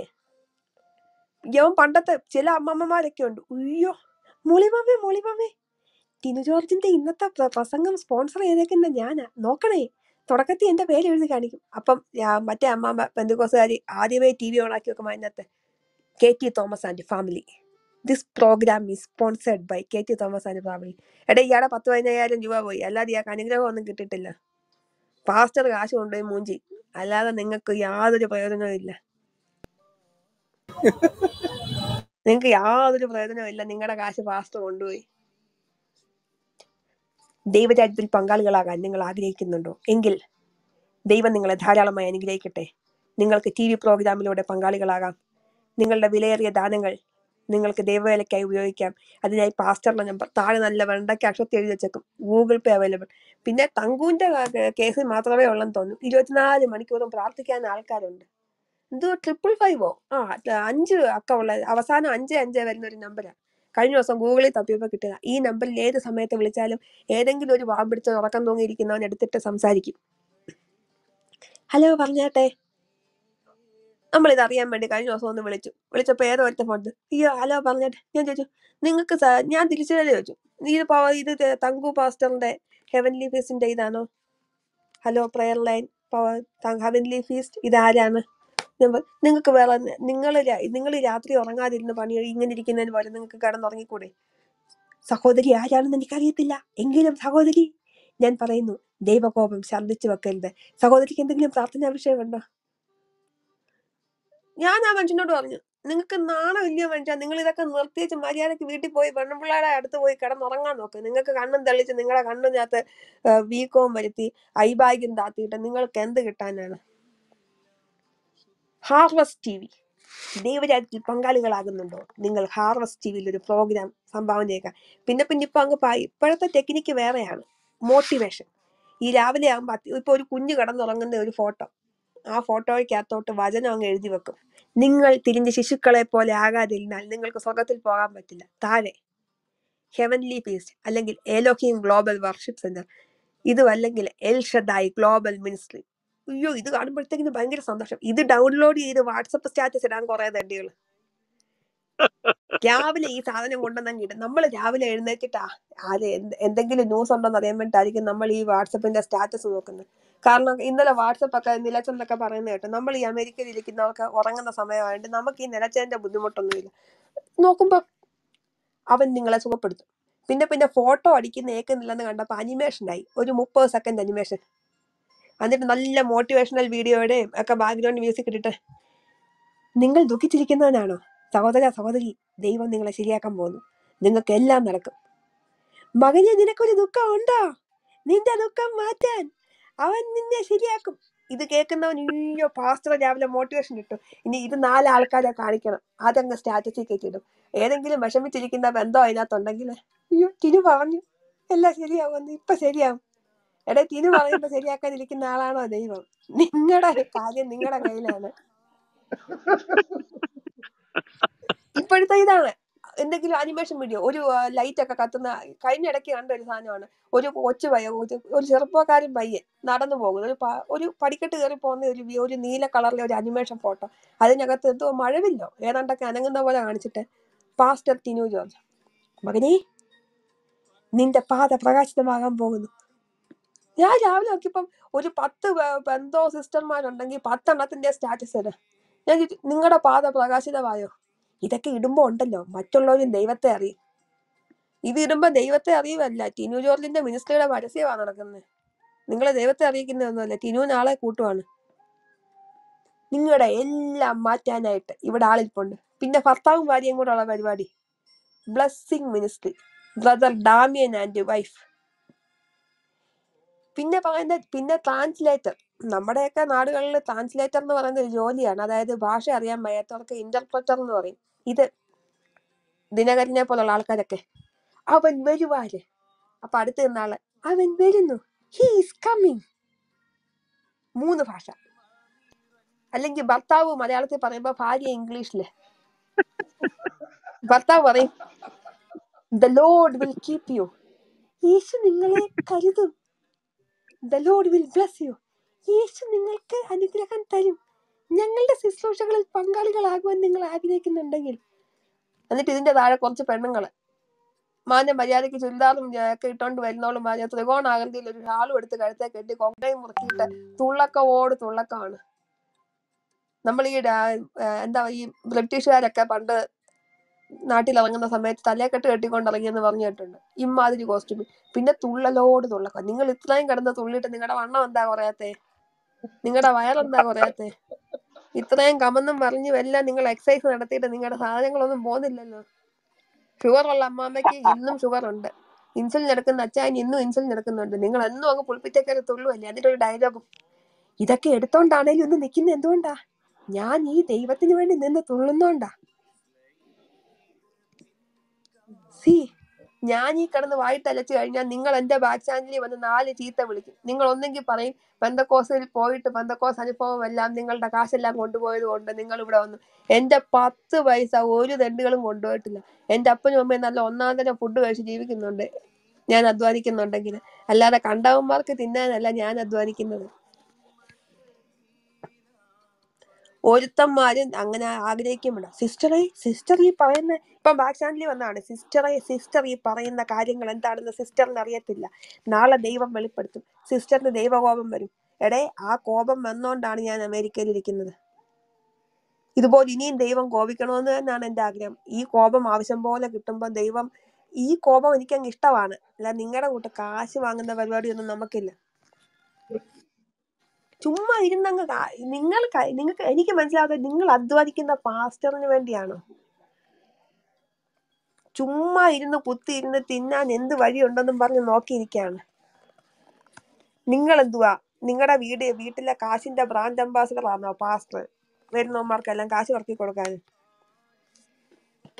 പിന്നുള്ള കാര്യമാണ്, നിങ്ങൾക്ക് ഒരു TV പ്രോഗ്രാം സ്പോൺസർ ചെയ്യാൻ കഴിയുന്നില്ലേ? നിങ്ങൾക്കൊരു കുടുംബമായി TV പ്രോഗ്രാം സ്പോൺസർ ചെയ്യാം. നിങ്ങൾക്ക് 4 പേർക്ക് കൂടി TV പ്രോഗ്രാം സ്പോൺസർ ചെയ്യാം. കഴിഞ്ഞ ദിവസം കണ്ടതാണ് Elohim global worship centre, pastor Binu Vazhamutta. സഹോദരി, നിന്റെ മണ്ടയ്ക്കുള്ള ഹൈന്ദവ കൂടോത്രം ഞാൻ ഇപ്പൊ എടുക്കാൻ വന്നു. അതെന്താ സാധനം? ഹൈന്ദവ കൂടോത്രം. ഞാൻ നോക്കിട്ട് ഈ എന്ത് ഗൂഢോത്രമാണ്. ഒരു ചെറുക്കൻ ഒരു പെണ്ണിനെ ആണെങ്കിൽ തമാശയ്ക്കോ അവന്റെ ആവശ്യങ്ങൾക്ക് വേണ്ടിയോ സ്നേഹിച്ചു. അവനത് വേണ്ടാന്ന് കണ്ടപ്പോ അവൻ ഇറങ്ങി ഇട്ടേച്ചു പോയി. ആ പെണ്ണിനത് അവൾ ആത്മാർത്ഥമായിട്ട് വിശ്വസിച്ചുകൊണ്ട് അവൾക്ക് അത് ഉൾക്കൊള്ളാൻ കഴിയാത്തതിന് അവൾ വിഷമിക്കുന്നു. അതിനെവിടെ ഹൈന്ദവ കൂടോത്രം? നമ്മുടെ അനുവാദം ഇല്ലാതെ നമ്മളെ ആർക്കെങ്കിലും പറ്റിക്കാൻ ഒക്കുമോ? ഒരുത്തനെ വീട്ടിൽ കയറ്റി താമസിപ്പിച്ചു പാസ്റ്ററാണെന്നും പറഞ്ഞ് അവൻ അമേരിക്കൻ അച്ചായന്റെ വീടും സാധനങ്ങളും എല്ലാം അടിച്ചോണ്ട് പോയി. അവനെ ഹൈന്ദവ കൂടോത്രം ചെയ്തിട്ട ഒരു കൂടോത്രവും ഇല്ല. നീ വീട്ടിൽ വിളിച്ച് കയറ്റിയത് കൊണ്ടാണ് നിന്റെ സാധനങ്ങളെല്ലാം ആൾക്കാർ അടിച്ചോണ്ട് പോയത്. കൈവിഷം ഇറക്കാൻ പോകുന്നു. സഹോദരി വിഷമിച്ചിരിക്കുന്നതേ എനിക്ക് മനസ്സിലാകുന്നുണ്ട്. ഉള്ളിലൊരു ദുഃഖമില്ലേ? അതെന്തുവാന്ന് ചോദിച്ചാൽ അവന് പറയാൻ അറിയത്തില്ല. അതുകൊണ്ട് അവൻ ഈ ഡയലോഗ് അടിച്ചിട്ട് ഉടനെ അങ്ങ് വചനം എടുക്കും. സഹോദരി, ഞാൻ സഹോദരിക്ക് വേണ്ടി 2 വാക്ക് പ്രാർത്ഥിക്കാം. യവന്മാർ നമ്മുടെയൊക്കെ ബൈബിള് കണ്ടു കഴിഞ്ഞാൽ അത്യാവശ്യം വൃത്തിക്കിരിക്കും. യവന്മാരുടെ ബൈബിൾ എന്ന് പറഞ്ഞാൽ കുപ്പത്തൊട്ടി കണക്ക് സൈഡ് മൊത്തം അഴുക്കായിരിക്കും. അതിനകത്ത് അല്ലെങ്കിൽ മീൻ വാങ്ങിച്ചതിന്റെ ബില്ല് വരെ കാണും. എല്ലാം എടുത്തങ്ങ് ബുക്ക് മാർക്ക് വെക്കുന്നതാണ്. രോഗത്തിനിത്, കല്യാണം നടക്കാത്തതിനിത്, ഭൂതം കയറിയാക്കിയത്, വിഷമിച്ചിരിക്കുന്നതിനിത്. എന്നിട്ട് ഇപ്പൊ ആണെങ്കിൽ നല്ല വിഷമിച്ചിരിക്കുന്ന ഒരു അമ്മാമ്മയുടെ അടുത്ത് പോയി പ്രാർത്ഥിച്ചിട്ട് തുറക്കും. അതായത് അത്യാവശ്യം മോശം വഴിയിലൊക്കെ പോയ അമ്മാമ്മയാണെന്ന് കണ്ടു കഴിഞ്ഞു. സഹോദരി, നമുക്ക് പ്രാർത്ഥിക്കാം. യെശയ്യാ 1:1 നിന്റെ പാപം എത്ര കടും ചുമപ്പാണേലും അത് ഹിമം പോലെ വെളുപ്പിക്കാൻ എനിക്ക് കഴിയും. സഹോദരി, ഇന്ന് നീ യേശുവിനെ വിശ്വസിക്കുന്നുണ്ടോ? എല്ലാ പെണ്ണുമ്പിള്ള ദുഃഖത്തിലിരിക്കുന്നതായിരിക്കും. അവര് കണ്ണീരോടെ പാസ്റ്ററേ എനിക്ക് സൗഖ്യം വേണം പാസ്റ്ററേ. പാസ്റ്റർ തലേ കൈവച്ചിട്ട് നിന്റെ എല്ലാം ഞാൻ ശരിയാക്കി തരും. പിന്നെ പാസ്റ്ററിന്റെ ഒരു കണ്ണ് കാണും. രാത്രി ഞാൻ പ്രാർത്ഥിക്കാൻ വരാം കേട്ടോ, അനുഗ്രഹത്തിനായിട്ടിരുന്നു. ഈ അമ്മാമ്മ, അയ്യോ പാസ്റ്റർ തൊട്ട് എനിക്ക് സൗഖ്യം വന്നു. സൗഖ്യമല്ല വന്നത്, വല്ലതും പറഞ്ഞാൽ കൂടിപ്പോകും. ഞാനും ഒരു സ്ത്രീയാണ്, അതുകൊണ്ട് എനിക്ക് ഇത്തിരി മാന്യതയിൽ സംസാരിക്കണമെന്ന് ആഗ്രഹമുള്ളതുകൊണ്ട് ഈ കള്ളന്മാരെ ഒന്നും ഞാൻ ഇത്രയും എടുത്ത് വെളിയിലാക്കുന്നില്ല. പാസ്റ്ററേ എന്താ അമ്മാമ്മ, എന്താ പാസ്റ്റർ പ്രാർത്ഥിച്ച പോലെ സംഭവിച്ചു. എന്റെ മോനൊരു ജോലി കിട്ടി. ഇയാടെ മോന് ജോലി കിട്ടിയെങ്കിൽ ഇയാടെ മോൻ ഇന്റർവ്യൂ നന്നായിട്ട് പെർഫോം ചെയ്തു. അതായത് പാസ്റ്റർ പ്രാർത്ഥിച്ചോണ്ടൊന്നുമല്ല. ലവനോട് ഇന്ന് പ്രാർത്ഥിച്ച് ഇയാൾക്ക് ജോലി കിട്ടാനാണെങ്കിൽ ഈ പെന്തക്കോസ്ത് സഭയിലുള്ള എനിക്ക് ഇത്രേ ചോദിക്കാനുള്ളൂ. നിങ്ങളുടെ പാസ്റ്റർമാർക്ക് രോഗശാന്തി ഉണ്ട്, അന്യഭാഷാ വരമുണ്ട്, എല്ലാം ഞാൻ സമ്മതിച്ചു തരാം. നിങ്ങൾ RCC പോയിട്ട് ഒരു വാർഡിൽ കിടക്കുന്ന ഒറ്റ വാർഡിൽ കിടക്കുന്ന ആൾക്കാർക്ക് സൗഖ്യം കൊടുത്താൽ മതി. ഞാൻ ആ നിമിഷം ഈ സാധനം ഒറിജിനലാണ് എന്ന് പറഞ്ഞ് നിങ്ങളുടെ പെന്തക്കോസ്തിൽ വരാം. ഒരു വാർഡിൽ കിടക്കുന്ന മൊത്തം അസുഖം മാറ്റണം. പിന്നെ കീമോ ചെയ്യാനൊന്നും അത് ഇറങ്ങരുത്. ഞങ്ങൾക്ക് പറ്റൂല. ഒരറിയിപ്പുണ്ട്. ബിനു വാഴമുട്ടത്തിന്റെ പെട്ടിക്കട പൂട്ടി പോലീസ് സീല് വെച്ചിട്ടുണ്ട്. പൂട്ടിയോ അവന്റെ? മറുനാടനിലെ ന്യൂസ് ഉണ്ട്. അത്യാവശ്യമായിരുന്നു. യവൻ ഭയങ്കര കഴിഞ്ഞ ഒരു 2-3 മാസം മുമ്പ് ഏഷ്യാനെറ്റ് ന്യൂസ് വന്നിട്ടുണ്ട്. ഈ ബിനു വാഴമുട്ടത്തിന്റെ ഭാര്യ അത്യാവശ്യം നല്ലൊരു ചേച്ചിയാണ്. ഈ ചേച്ചിയെ ഇവനാണെങ്കിൽ ഞാൻ ബിനു വാഴമുട്ടത്തിന്റെ ഒരു വീഡിയോ ഒരു 2 മാസം മുമ്പ് കണ്ടതിനകത്ത് ഈ ചേച്ചി ഫ്രണ്ടിൽ നിന്ന് പാട്ടൊക്കെ പാടുന്നു, വെള്ളയൊക്കെ ഇട്ട്. ഇവൻ വേറെ ഏതോ ചേച്ചിക്ക് അനുഗ്രഹം കൊടുക്കാൻ പോയതുകൊണ്ട് ഈ ചേച്ചി ആത്മഹത്യക്ക് ശ്രമിച്ചെന്നൊക്കെയാണ് കേട്ടത്. ചേച്ചി ക്രിസ്റ്റി ചേച്ചി ആ പ്രൊഫൈൽ പിക്ചർ പൊളി കേട്ടോ, പറയേണ്ട പോയ. മാത്തുകൂടി ഞങ്ങളുടെ പ്രൊഫൈൽ പിക്ചർ പൊളിയല്ലേ? ഏത് റാസ്പുട്ടിനെ നിന്റെ കണ്ടില്ല? എവിടെ നിന്റെ പ്രൊഫൈൽ പിക്ചർ നോക്കട്ടെ. ബിനു വാഴമുട്ടത്തിന്റെ ഒക്കെ കട പൂട്ടി. പിന്നെ ഒരുത്തുന്നുണ്ട് ടിജോ അടൂർ. യവന്റെ കഥകളെല്ലാം 2 മാസം കൂടിയിരിക്കുമ്പോ വെളിയിൽ വരുന്നുണ്ട്. അത് വന്നാലും അതെല്ലാം തേച്ച് മായ്ച്ച് അവൻ പിന്നെയും പോകും. യവന്റെ കീഴിൽ പാട്ട് പാടാൻ നടക്കുന്ന ആളാണ് നമ്മുടെ പ്രശസ്തനായ പാട്ടുകാരൻ അനിൽ അടൂര്. അവനാണ് ഈ പുരയ്ക്കകത്ത് വരാന്നൊക്കെ പാടുന്നത്. യവനൊരു വാമ്പിടിച്ച മനുഷ്യൻ. അവൻ പാട്ടൊക്കെ പാടി ആത്മീയമായിട്ട് നിൽക്കുകയാണ്. മനുഷ്യ, നിങ്ങൾ ഈ കണ്ട പാട്ട് പാടാൻ അതും ഇവന്മാരുടെ പാട്ടെല്ലാം മോട്ടിവേഷനാ. യേശു വരുന്നു, എനിക്കെന്റെ യേശുവിനെ കണ്ടാൽ മതി, എല്ലാവർക്കും അത് മതി, ഇഹത്തിലെ മായാസുഖം വിട്ടാൽ മതി എന്ന് പ്രാർത്ഥിച്ചിട്ട് ഈ മായാമോഹങ്ങളിലാണല്ലോ നിങ്ങളുടെ ശ്രദ്ധ. പണം വേണം, വിളക്കൂതണം, ലൈറ്റ് അണയ്ക്കണം, രാത്രി പ്രാർത്ഥന, വെളിച്ചെണ്ണ എടുക്കട്ടെ, ക്രീം എടുക്കട്ടെ. എന്തല്ലേ വെളിച്ചെണ്ണയൊക്കെ അങ്ങ് പ്രാർത്ഥിക്കോ? TVക്കകത്ത് പ്രാർത്ഥിക്കും, ഫോണിൽ കൂടെ പ്രാർത്ഥിക്കും. അമ്മാമ്മേ വെളിച്ചെണ്ണ കയ്യിൽ ഇരിപ്പുണ്ടോ? അമ്മമ്മ ആ വെളിച്ചെണ്ണ എടുത്ത് ഫോണിന്റെ കീഴിലോട്ട്. വെളിച്ചെണ്ണയ്ക്ക് വില കൂടിയിട്ടത് കേട്ടു. അമ്മമ്മ ഇത് ഈ ബംഗാളികളുടെ കയ്യിലൊക്കെ ആണെങ്കിൽ ചെറിയ തോതി വെളിച്ചെണ്ണ ഇരിപ്പുണ്ട്. നമ്മുടെയൊക്കെ നാട്ടിൽ ബംഗാളികൾ പണിയാൻ വരും. നമ്മുടെ അവിടെയൊക്കെ കേരളത്തിലും ഉണ്ടെന്ന് തോന്നുന്നു. അപ്പൊ ഈ ബംഗാളികൾ നാട്ടിൽ പണിയാൻ വരുന്ന സമയത്ത് ഇവന്മാരുടെ കയ്യിൽ പാരഷൂട്ടിന്റെ ചെറിയൊരു ടൈപ്പ് വെളിച്ചെണ്ണ ഞാൻ കണ്ടിട്ടുണ്ട്. ഈ കീറി എടുക്കുന്ന സാഷേ ടൈപ്പ്, ആ ടൈപ്പും കൊണ്ടൊക്കെ ആയിരിക്കും ഇവന്മാർ പോകുന്നത്. അമ്മമ്മേ ഇച്ചിരി വെളിച്ചെണ്ണ എടുത്തേ, ആ ഫോണിന്റെ കീഴിലോട്ട് പിടിച്ചേ. അപ്പൊ ഇവൻ ഫോണിൽ കൂടെ ദൈവമായ കർത്താവെ വെളിച്ചെണ്ണയെ വാഴ്ത്തുന്നു, ഈ വെളിച്ചെണ്ണ തൊടുമ്പോൾ സൗഖ്യം വരട്ടെ പാസ്റ്റർ, എനിക്ക് തീരെ വയ്യ പാസ്റ്റർ. അപ്പൊ യവൻ ഫോണിൽ കൂടെ പറയും, അമ്മാമ്മേ ഒരു 10:30 കഴിയുമ്പോ ഞാൻ വരാം, ഞാൻ തൊട്ട് പ്രാർത്ഥിച്ച് സൗഖ്യം തന്നിട്ടേ പോത്തുള്ളൂ. അമ്മാമ്മ ഉയ്യോ പാസ്റ്റർ അനുഗ്രഹിക്കാനല്ലേ വരുന്നത്. യവൻ രാത്രിയാകുമ്പോ ഇല്ല മീശമാധവൻ സിനിമയ്ക്കകത്ത് നമ്മുടെ ജഗതി പറയുന്നതിന്റെ കൂട്ട് ഇന്ന് കുറെ പഞ്ചാരയും പഴവും വെളിച്ചെണ്ണയും പോകും. രാവിലെ ആണെങ്കിൽ രാത്രിയാകാൻ കാത്തിരിക്കും. ദൈവമേ രാത്രിയായെങ്കിൽ അപ്പൊ വീട്ടിൽ അമ്മാമ്മ ചോദിക്കും, എവിടെ പോവാ അച്ചായ? എടി ഇന്നെനിക്ക് രാത്രി ഒരു പ്രാർത്ഥനായോഗം ഉണ്ട്, ഒരു വിടുതലിൻ ശുശ്രൂഷയാ, നീ അത് ഭംഗിയായി നടക്കാൻ വേണ്ടി പ്രാർത്ഥിക്കണം. പാവം അമ്മാമ്മ വീട്ടിൽ ഇരുന്ന് അയ്യോ എന്റെ അച്ചായൻ പാസ്റ്റർ പോവാണേ, അവിടെ സൗഖ്യം കിട്ടണേ, ആ പോകുന്ന കാര്യം വൃത്തിയായി നടക്കണേ, അതിന് തടസ്സപ്പെടുത്താൻ ആരും ഉണ്ടാവില്ല. എടി നീ എന്തുവായി പ്രാർത്ഥിക്കുന്നേ? നീ എന്താ ഈ പ്രാർത്ഥിക്കുന്നത്? നിന്റെ അമ്മാമ്മയെ നിന്റെ അച്ചായനെ വല്ലവന്മാരും കൊണ്ടുപോകുന്നതിനാണോ നീ ആണെങ്കിൽ ആരും കാണല്ലേന്ന് പ്രാർത്ഥിക്കുന്നേ? എന്നാൽ ശരി, ഈ അച്ചായൻ പോകുന്ന സമയത്ത് ഏതെങ്കിലും ഒരു അമ്മാമ്മമാര് അച്ചായൻ പ്രാർത്ഥിക്കാൻ പോയില്ലേ, എന്നാൽ ഞാനും കൂടെ വരാം, അച്ചായനൊരു കൂട്ടായിക്കോട്ടെ, രാത്രി ഒറ്റയ്ക്ക് ഡ്രൈവ് ചെയ്യേണ്ടതല്ലേ. അവളുമാരും പറയത്തില്ല. ഇവളുമാരെ സംബന്ധിച്ചിടത്തോളം ആണെങ്കിൽ സ്വർണ്ണം ഇല്ലെന്നേ ഉള്ളൂ, നല്ല വാച്ച്, അടിപൊളി സാരി, എല്ലാ ദിവസവും കഴിക്കാൻ ചിക്കനും മട്ടനും പോത്തിറച്ചിയും എല്ലാം വരുന്നുണ്ട്. അപ്പൊ ഇവളുമാരെന്ത് ചെയ്യോ, ശരി അച്ചായ പോയിട്ട് വാ. എല്ലാ ഭർത്താക്കന്മാരും ഡീസന്റ് ആണെന്ന് ഞാൻ പറയുന്നില്ല, എനിക്കും ഉണ്ട് ഒരുത്തൻ, അവന് പെന്തക്കോസ് ഒന്നും അല്ലെങ്കിലും അയാൾ ഡീസന്റ് ആണെന്ന് ഞാൻ എഴുതി തള്ളുന്നൊന്നുമില്ല. എങ്കിലും ഇങ്ങനെ ഉള്ളവരെ എടുത്ത് കയറൂരി വിടുന്നത് ഈ പെണ്ണുങ്ങൾ തന്നെയാണ് ഈ ആൾക്കാരെ വഴിതെറ്റിക്കുന്നത്. ചേട്ടൻ പോയിട്ട് വാ, ചേട്ടൻ പോയിട്ട് വാ, ഒരു കുഴപ്പമില്ല. എന്നിട്ട് വീട്ടിൽ അമ്മ വിളിച്ചിട്ട്, മോളെ എന്തിയടി സാബു പാസ്റ്റർ എന്തിയേ, മരുമോനെ വിളിക്കുവാ. മമ്മി അച്ചായനുണ്ടല്ലോ എന്താണ്ട് അപ്പുറത്തെ ലാലിമാമയുടെ വീട്ടില് ഭയങ്കര ദുരാത്മാവിന്റെ ശല്യം, അപ്പൊ ഒന്ന് പ്രാർത്ഥിക്കണം. അപ്പൊ അച്ചായൻ പ്രാർത്ഥിക്കാൻ പോകാന്ന് പറഞ്ഞു. ഞാനും വിചാരിച്ചു നമ്മൾ ചെന്ന് അച്ചായനെ സ്വസ്ഥമായി പ്രാർത്ഥിക്കട്ടെ, നമ്മൾ ചെന്ന് വെറുതെ എന്നെ ശല്യപ്പെടുത്തുന്നത്. അയാള് പ്രാർത്ഥന എല്ലാം കഴിഞ്ഞ് വീട്ടിൽ വന്നു കഴിഞ്ഞാൽ അയാൾ ഭയങ്കര ഗാഠനിദ്രയെ കിടന്നുറങ്ങും. അമ്മാമ്മ എന്തോ വിചാരിക്കുന്നേ, കഷ്ടപ്പെട്ട് ബാധ ഇറക്കിയതിന്റെ ക്ഷീണമാ. ബാധ ഇറക്കിയതിന്റെ ക്ഷീണമൊന്നും അല്ല, നിങ്ങൾ മൊണ്ണയാണ്, നിങ്ങൾ നല്ല ഒന്നാന്തരം മൊണ്ണയാക്കപ്പെട്ടിരിക്കുകയാണ്. പിന്നെ അച്ചായനെ ഗൾഫിലൊക്കെ പറഞ്ഞു വിടുമ്പോ അമ്മാമ്മ, അയ്യോ എന്റെ അച്ചായനെ ഉണ്ടല്ലോ ഗൾഫിലുള്ള അലക്സ് വിളിച്ചിട്ടുണ്ട് പ്രാർത്ഥനയ്ക്കാ, കുവൈത്തിലാ. അച്ചായൻ പ്രാർത്ഥനയൊക്കെ കഴിഞ്ഞിട്ടാ വരുന്നേ. എടി നിനക്ക് എന്താടി വേണ്ടത്? അച്ചായ ഇവിടെ നിടോ തീർന്നിരിക്കുവാ, അച്ചായൻ ഒരു വെട്ടി നിടോ കൊണ്ടുവരാമോ? എടി ഒന്നിന് പകരം 4 വാങ്ങി വെച്ചടി. അച്ചായ കൊച്ചിങ്ങൾക്കാണെങ്കിലും മാക്കിൻഡോഷിന്റെ ചോക്ലേറ്റ് ഭയങ്കര ആഗ്രഹം കഴിക്കണമെന്ന്. അപ്പൊ ഉടനെ അച്ഛൻ, എടി അത് അലക്സ് വാങ്ങിച്ചു വെച്ചിരുന്നടി, അത് അലക്സ് തന്നു. അച്ചായ എനിക്ക് അത് വേണം അച്ചായ. എടി എല്ലാം തരാവിടി, എല്ലാം ഞാൻ വാങ്ങിച്ചിട്ടുമല്ല. അച്ചായൻ കാലിപ്പെട്ടിയുമായിട്ട് പോയി പെട്ടി നിറച്ചും കാർഗോമായിട്ട് കയറി വരും, പോക്കറ്റ് കാശ്. പിന്നെ ഇവന്മാരെല്ലാം വരുമ്പോ ഈ കാശ് ഒരു ചാരിറ്റബിൾ ട്രസ്റ്റിന്റെ പേര് കൊണ്ടുവരുന്നോണ്ട് അതിന്റെ ടാക്സും കാര്യങ്ങളും ഒന്നുമില്ല. ഇവിടെ വന്നു കഴിയുമ്പം സ്വന്തം കാശ് തന്നെ. അവിടുന്ന് പോരുമ്പം എലോഹീമിന്റെയും ഹെവൻലി ഫേസിന്റെ ഒക്കെ ട്രസ്റ്റിന്റെ പേരിലായിരിക്കും കാശ്. ഇവിടെ വരുമ്പോ അത് സ്വന്തം അക്കൗണ്ടില്. എന്നിട്ട് ഇത് പറഞ്ഞ്, പാസ്റ്റേ ഞങ്ങൾ പുറത്തു പോവാ, പാസ്റ്ററിൽ എന്തെങ്കിലും വേണോ? ഒന്നും വേണ്ട സഹോദരന്റെ വീട്ടിൽ വരാനും കുറച്ച് പ്രാർത്ഥിക്കാനും എനിക്ക് പറ്റിയല്ലോ. എന്നിട്ട് ഈ പാസ്റ്റർ എന്തോ ചെയ്യും, ഇയാള് വീട്ടിനകത്ത് ചായ കുടിക്കുന്നതൊക്കെ കാണുന്ന രീതിയിൽ കാണാത്ത പോലെ നിന്നിട്ട് ഭാര്യയോട് പറയും, എടി നീ ഇങ്ങനെ സ്പ്രേ വേണം, ക്രീഡിന്റെ സ്പ്രേ വേണം, അത് വേണമെന്നൊക്കെ പറഞ്ഞു കഴിഞ്ഞാൽ ഞാൻ എങ്ങനെ ഇതൊക്കെ നിനക്ക് വാങ്ങിച്ചു തരുന്നത്? എന്റെ കയ്യിൽ ഇനി വല്ല കാശുണ്ടോ? നീ ഒരു കാര്യം ചെയ്യും, നമ്മൾ ദൈവത്തെ വിളിക്കുന്നവരാണ്, നമുക്കുള്ളത് കൊണ്ട് തൃപ്തിപ്പെടാൻ നമ്മൾ പഠിക്കണം. ഇത് യവൻ ഒന്നും സംഭവിക്കാത്ത പോലെ പറയുന്നത്. പക്ഷെ അപ്പുറത്ത് നിന്ന് ഈ വീട്ടുകാരൻ കേൾക്കുന്നുണ്ട്, അലക്സ് അയ്യോ പാസ്റ്ററിന് അങ്ങനെ ഒരു ആഗ്രഹമുണ്ട്, പാസ്റ്ററിന് ഒരു സർപ്രൈസ് കൊടുത്തേക്കാം. അലക്സ് എന്തോ ചെയ്യും, ഏതെങ്കിലും അറബിയുടെ കടയിൽ അത്തറിന്റെ കടയിൽ പോയിട്ട് ക്രീഡിന്റെ പെർഫ്യൂമും വാങ്ങിച്ചോണ്ട് വരും.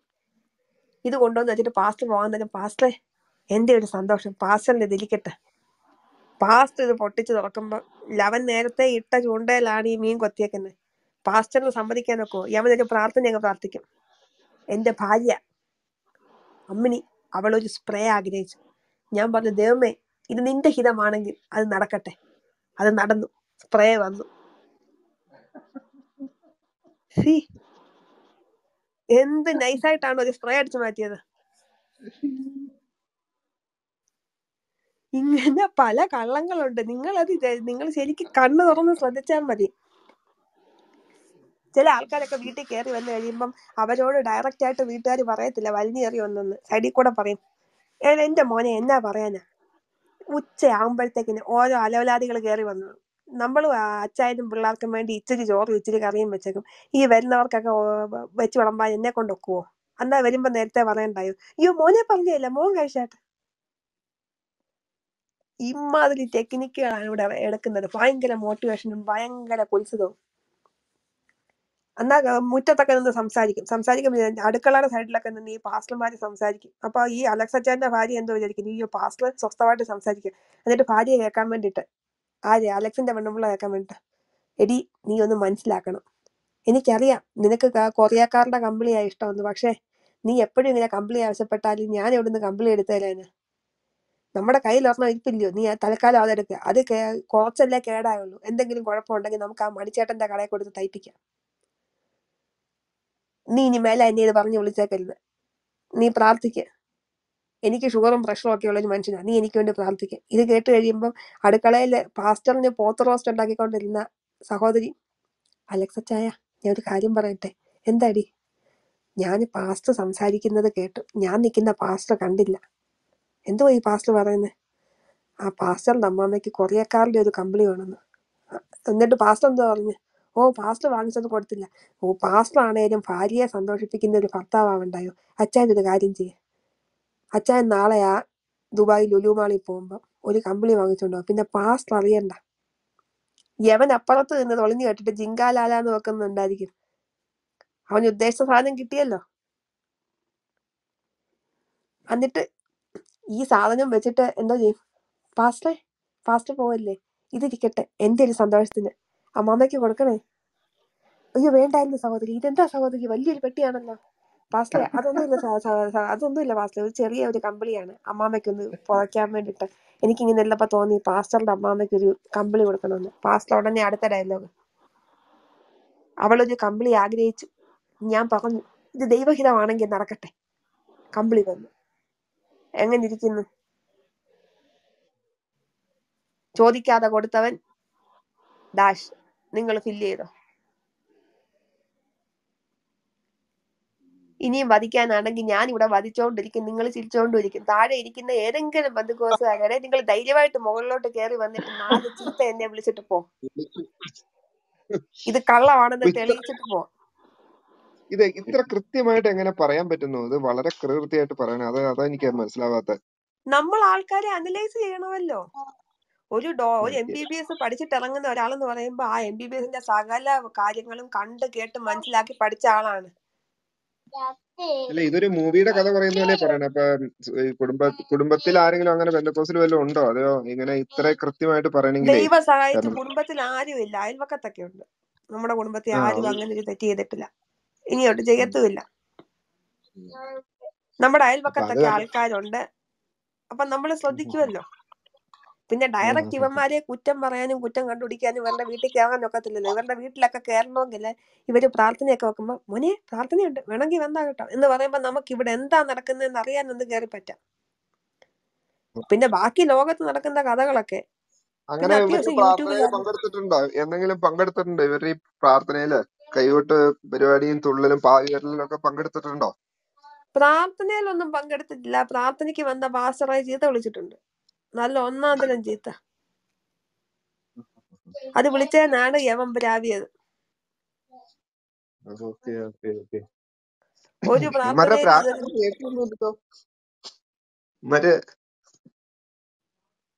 മറ്റേ അല്ല, ഇവന്മാര് ഭയങ്കര പ്രാകലാന്ന് കേട്ടിട്ടുണ്ട്. അപ്പൊ അത് വല്ലതും നടക്കുവോ അവര്? എന്തോ നടക്കാനാ? യവൻ പ്രാപിയത് എനിക്ക് കിട്ടാനാണെങ്കിൽ ഞാൻ പോലും യവൻ പ്രാപിയതിന്റെ കൃത്യമായിട്ട് ഇവൻ പ്രാവുന്നതിന് മുമ്പാണ് ഞാൻ എക്സാം എഴുതിയിട്ട് വെയിറ്റ് ചെയ്ത് നിൽക്കുന്നത് ഇങ്ങോട്ട് വരാൻ വേണ്ടി. കയ്യാലെ പുറത്തെ തേങ്ങയുടെ കൂട്ടായിരുന്നു. കാരണം എന്റെ വീടിന്റെ ആകെ വീട്ടുകാർക്കുള്ള ഇച്ചിരി ഒരു കീറുന്നുണ്ടും അതിനകത്തിരിക്കുന്ന വീടിന്റെ ആധാരം പണയം വെച്ചിട്ടാണ് ഇങ്ങോട്ട് വരാനുള്ള പൈസ എല്ലാം ഗവൺമെന്റിന് അടച്ച് വെയിറ്റ് ചെയ്ത് തന്നെ. കാരണം നേഴ്സുമാർക്ക് പരീക്ഷ എഴുതി ജയിച്ചാൽ അമേരിക്ക വരാൻ ഇതുണ്ടായിരുന്നു അന്നത്തെ കാലത്ത്. കുറെ നാളായിട്ടില്ലായിരുന്നു, ഇപ്പൊ വീണ്ടും തുടങ്ങിയിട്ടുണ്ട്. അപ്പം എന്റെ അപ്പനും അമ്മയും പറഞ്ഞു, ആധാരം ബാങ്കുകാർ കൊണ്ടുപോകുമോ എന്ന് പറഞ്ഞിരിക്കുമ്പോഴാണ് യവൻ ചീത്ത വിളിച്ചിട്ട് വന്നത്, നിന്റെ ഭാവി ഇരുട്ടിലാകട്ടെ, ദൈവദാസിനെ കുറ്റം പറഞ്ഞ നീ ഗതി പിടിക്കാതിരിക്കട്ടെ. യവൻ പ്രാവി 3 2 എനിക്ക് സാധനം പാസ്സായിട്ട് കിട്ടി. ഞാൻ സത്യം പറഞ്ഞ വിചാരിക്കുന്ന ഇതൊക്കെ കളസരമാണ്. യവനൊക്കെ പ്രാവെന്ന് അടിക്കാനിരിക്കുവാണോ? കൃത്യം 2 മാസം കൊണ്ട് ഞാൻ ഇവിടെ എത്തിയതിന് ശേഷം പിന്നൊരിക്കൽ ഞാൻ നാട്ടിൽ പോയ സമയത്ത് യവനെ ഞാൻ കണ്ടു. യവൻ ഒന്നുമില്ലാതെ പിച്ച തട്ടി നടക്കുന്ന കണ്ടു. 2 വാക്ക് പറയണമല്ലോ. ഞാൻ ഡയറക്റ്റ് പോയി ചോദിച്ചു, തനിക്ക് എന്നെ ഓർമ്മയുണ്ടോടോ? പണ്ട് താൻ പ്രാവിയതാ, തന്റെ പ്രാക്കങ്ങ് ഏറ്റിട്ടുണ്ട്. ഞാനിപ്പോ നല്ല രീതിയിൽ തന്നെ ജീവിക്കുന്നത്. തനിക്ക് എന്തെങ്കിലും സഹായം വേണോ? ദശാംശമായിട്ടല്ല, വേണമെങ്കിൽ ഭിക്ഷയായിട്ട് തരാം എന്ന് പറഞ്ഞു. താൻ കുറെ ആൾക്കാരെ പറ്റിച്ചതല്ലേ. ഇവന്മാരുടെ പ്രാക്ക് ശരിക്കും അനുഗ്രഹമാണ്. അടിപൊളി. ഒരു പ്രാക്കും ഇല്ല. യവൻ 4 പ്രാക്ക് പ്രാവുന്നുണ്ടോ? നിങ്ങൾ വിശ്വസിച്ചോ? നിങ്ങളെ ദൈവം എവിടെയോ എത്തിക്കാൻ പോകുന്നതിന്റെ മുന്നോടിയായിട്ടുള്ള ഒരു സൈനാണത്. യവൻ പ്രാവി എന്നും പറഞ്ഞ് നിങ്ങൾക്ക് ഒന്നും സംഭവിക്കാൻ പോകുന്നില്ല. ക്രിസ്തു സിസ്റ്ററെ, ഈ താഴെ കാൽവനിസ്റ്റ് എന്ന് പറഞ്ഞ ഒരു കൾട്ട് ഗ്രൂപ്പ് എന്ത് ടൈപ്പ് നേഴ്സാണ് നിങ്ങളെന്ന് ടൈപ്പ് ചെയ്തിട്ടുണ്ട്. അതായത് പുള്ളിക്കാരൻ ഒരു അമേരിക്കക്കാരനാണ്, ഈ ബ്രദറിന് അടിമയാണ്. ഈ ഞായറാഴ്ച ദിവസങ്ങളിൽ റോഡിൽ വന്ന് നിന്ന് യേശു നിങ്ങളെ രക്ഷിക്കുമെന്ന് പറയുന്ന കൾട്ടുകളോടൊന്നും സംസാരിക്കാൻ എനിക്ക് താല്പര്യമില്ല. ഇത്തിരി ബുദ്ധിമുട്ടുണ്ട്. മാന്യം മര്യാദയ്ക്ക് ഡീസന്റ് ആയിട്ട് നിൽക്കുന്ന ഒരു മനുഷ്യൻ എൻ്റെ അടുത്ത് വാ, ഇങ്ങനെ അവിടെ എവിടെയും വന്ന് ഇങ്ങനെ ഒന്നും തൊടാതെ യേശു നിങ്ങളെ രക്ഷിക്കും. നിങ്ങൾ കാൽവിനിസ്റ്റ് അല്ലേ? നിങ്ങളുടെ സഭയിലുള്ള കാൽവിനിസ്റ്റുകാരെ മാത്രം അങ്ങ് ഉപദേശിക്കുക. നമ്മൾ ഈ പാരമ്പര്യ സഭയിൽ നിൽക്കുന്നവർ നമ്മൾ മാന്യമായിട്ട് ദൈവത്തെ അറിഞ്ഞ് അങ്ങനെ അങ്ങ് ജീവിച്ചോളും. നിങ്ങളുടെ കാൽവിനിസം കേൾക്കാനും നിങ്ങളുടെ ചോദ്യങ്ങൾക്ക് മറുപടി പറയാനും തൽക്കാലം സൗകര്യമില്ല. അതിനിപ്പോൾ നിങ്ങൾ ഏത് രീതിയിൽ message അയച്ചാലും I don't care. Christy ചേച്ചി അതൊരു പൊളി സ്റ്റാൻഡേർഡോ. കാരണം ഇവർക്കൊക്കെ എപ്പോഴും ഈ കത്തോലിക്ക സഭയിലുള്ള ആൾക്കാരോടാണ് ഇവർക്ക് വന്നിട്ട് സുവിശേഷം പറയാനുള്ളത്. ധൈര്യമുണ്ട് ഇവർ എന്നിട്ട് മുസ്ലിംസിൻ്റെ അടുത്തൊന്ന് പോയി പറയട്ടെ, അവരുടെ പരിപാടി അത് മാറ്റി കൊടുക്കും. മര്യാദക്കിരുന്ന മുസ്ലിങ്ങളുടെ അടുത്ത് പോയിട്ട് ഡിബേറ്റ് വെക്കാം, അത് വെക്കാം, ഇത് വെക്കാം. ഞാനും മുസ്ലിങ്ങളുടെ ഡിബേറ്റിനൊക്കെ പോയിട്ട് ക്രിസ്ത്യാനികൾക്ക് വേണ്ടി ഒരുപാട് ഡിഫെൻഡ് ചെയ്തിട്ടുള്ള വ്യക്തിയാണ്, ഇല്ലെന്ന് പറയുന്നില്ല. അവിടെ പോയിരുന്ന് അവന്മാരെയും ചൊറിഞ്ഞ് നമ്മളെയും ചൊറിഞ്ഞ് അവന്മാരുടെ വൃത്തികെട്ട പുസ്തകം വലിച്ചു കീറി ഒട്ടിക്കുകയും ചെയ്ത് നമ്മുടെ ദൈവത്തെ അവന്മാർ വൃത്തിയോട് പറയുന്ന കേൾക്കും. ഇതിന്റെ വല്ല ആവശ്യമുണ്ടോ? അവന്മാർക്ക് അവന്മാരുടെ വഴി, നമുക്ക് നമ്മുടെ വഴി. അവരെന്താന്ന് വെച്ചാൽ കാണിക്കട്ടെന്ന് വിചാരിക്കേണ്ടതല്ല. അപ്പൊ ഇവിടെയൊക്കെ പോയി ചൊറിഞ്ഞ് എല്ലാം കുത്തി മാന്തിയിട്ട് അതുണ്ട് ഇതുണ്ട്, എന്തിനാ നമ്മൾ നാണം കെടാൻ പോകുന്നത്? എന്തോ സുവിശേഷമാ എടാ ഇയാളെ സുവിശേഷം പറയുന്ന സമയത്ത് ഇയാൾ ആദ്യം വീട്ടിലിരുന്ന് നിങ്ങളുടെ വീട്ടിൽ നിങ്ങളുടെ മക്കൾക്കും ഭാര്യയ്ക്കും ഒക്കെ മാതൃകയാകാനുള്ള എന്തെങ്കിലും കാര്യങ്ങള്, കാൽവിനിസം ആണേലും കൊള്ളാം, പ്രൊട്ടസ്റ്റന്റ് ആണേലും കൊള്ളാം, കാണിച്ചു കൊടുക്ക്. അത് കാണിച്ചു കൊടുത്തിട്ട് നിങ്ങൾ ആദ്യം വീട്ടിൽ നിന്ന് തുടങ്ങട്ടെ നിങ്ങളുടെ കാൽവിനിസം, എന്നിട്ട് നിങ്ങൾ വെളിയെ കാൽവിനിസ്റ്റ് ആവുമ്പോ റിഫോംഡ്. എടേ നമ്മളെല്ലാം റിഫോം ചെയ്തിരിക്കുന്നവർ തന്നെയാണ്. ഞങ്ങൾ ഇങ്ങനെ എഴുതിക്കൊണ്ട് നടക്കുന്നില്ലെന്നേ ഉള്ളൂ. ഞങ്ങൾ റിഫോംഡ് ആണ്, ഞങ്ങൾ ബാപ്റ്റൈസ് ചെയ്തതാണ്. എന്നാ പിന്നെ ഈ ഓർത്തഡോക്സുകാരനും യാക്കോബാക്കാരനും എല്ലാം ഒരു ബോർഡ് പിടിച്ചോണ്ടിരിക്കാം, ഹേയ് പെന്തക്കോസ്തുകാരാ, ഞങ്ങൾ സ്നാനപ്പെട്ടവരാണ്, ഞങ്ങളുടെ മാമോദിസ കഴിഞ്ഞാണ്. യേശുക്രിസ്തു 33-ാമത്തെ വയസ്സിൽ സ്നാനപ്പെട്ടിട്ടുണ്ടെങ്കിലേ യേശുക്രിസ്തുവിന്റെ സൗകര്യം അനുസരിച്ച് യേശുക്രിസ്തു 33-ാമത്തെ വയസ്സിൽ സ്നാനപ്പെട്ടു. നമ്മളൊക്കെ ജനിച്ച ഉടനെ നമുക്ക് ശിശുസ്നാനം എന്ന് പറഞ്ഞ് തരുന്നുണ്ട്. ഒരു മനുഷ്യന്റെ മനസ്സ് ഏറ്റവും പ്യുവറായിട്ടിരിക്കുന്ന സമയത്താണ് അവന് മാമോദീസ അഥവാ ഈ സ്നാനം കൊടുക്കേണ്ടത്. അവൻ ഈ തെണ്ടിത്തരവും കള്ളത്തരവും ചെയ്തതിനു ശേഷം അവനെ കൊണ്ടുവന്ന് വെള്ളത്തിൽ മുക്കിയിട്ട്, അയ്യോ നീ വെള്ളത്തിൽ മുങ്ങിയോ, ഇതിനകത്ത് പായലൊക്കെ നിന്റെ തലയിൽ പിടിച്ചിട്ടുണ്ട്, അല്ലെങ്കിൽ ഈ വെള്ളത്തിൽ അമീബയെ ആൽഗയൊക്കെ നിന്റെ തലയിൽ കയറിയത് കൊണ്ട് നിന്റെ എല്ലാ പാവങ്ങളും മാറി, ഇനി നീ പുതു മനുഷ്യനാണ്, ഇതുവരെ ഉള്ളതല്ല. നീ ക്രിസ്തുവിനോട് കൂടെ മരിച്ചിട്ട് തിരിച്ചു വന്നു, ക്രിസ്തുവിനോട് കൂടി മരിക്കുക. എടേ ക്രിസ്തുവിന് മരിച്ചെങ്കിൽ നിങ്ങളുടെ ആത്മാവാണോ ഈ നിൽക്കുന്നത്?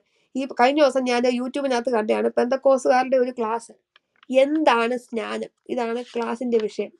എങ്ങനെ നമുക്ക് സ്നാനപ്പെടുത്താം, എന്തിനാണ് സ്നാനം, അതിലെഴുതിയിരിക്കുന്നു ക്രിസ്തുവിനോട് കൂടെ ചേരുവാൻ. റോമർ 6-ന്റെ 1. എടേ നമ്മളെല്ലാം ക്രിസ്തുവിനോട് കൂടെ ചേർന്ന് തന്നെയാണ് ഇരിക്കുന്നത്. നിങ്ങൾ ഈ കണ്ട ഇപ്പൊക്കെ കുറച്ച് വ്യത്യാസം വന്നിട്ടുണ്ട്. കാരണം ഈ കുളത്തിലൊക്കെ ചീങ്കണ്ണിയും കാര്യങ്ങളും ഒക്കെ ഇറങ്ങിയത് കൊണ്ട് മനുഷ്യര് മരിക്കാൻ പാടില്ലല്ലോ. ഇപ്പൊ ഇവന്മാര് സ്വന്തമായിട്ട് ഞങ്ങളുടെയൊക്കെ വീടുകളിലൊക്കെ നമ്മൾ ഈ കെട്ടിയിട്ടേക്കുന്നതെന്ന് പറഞ്ഞാൽ വീട് പണിയുടെ സമയത്ത് കെട്ടിയിടുന്ന സാധനമാണ്.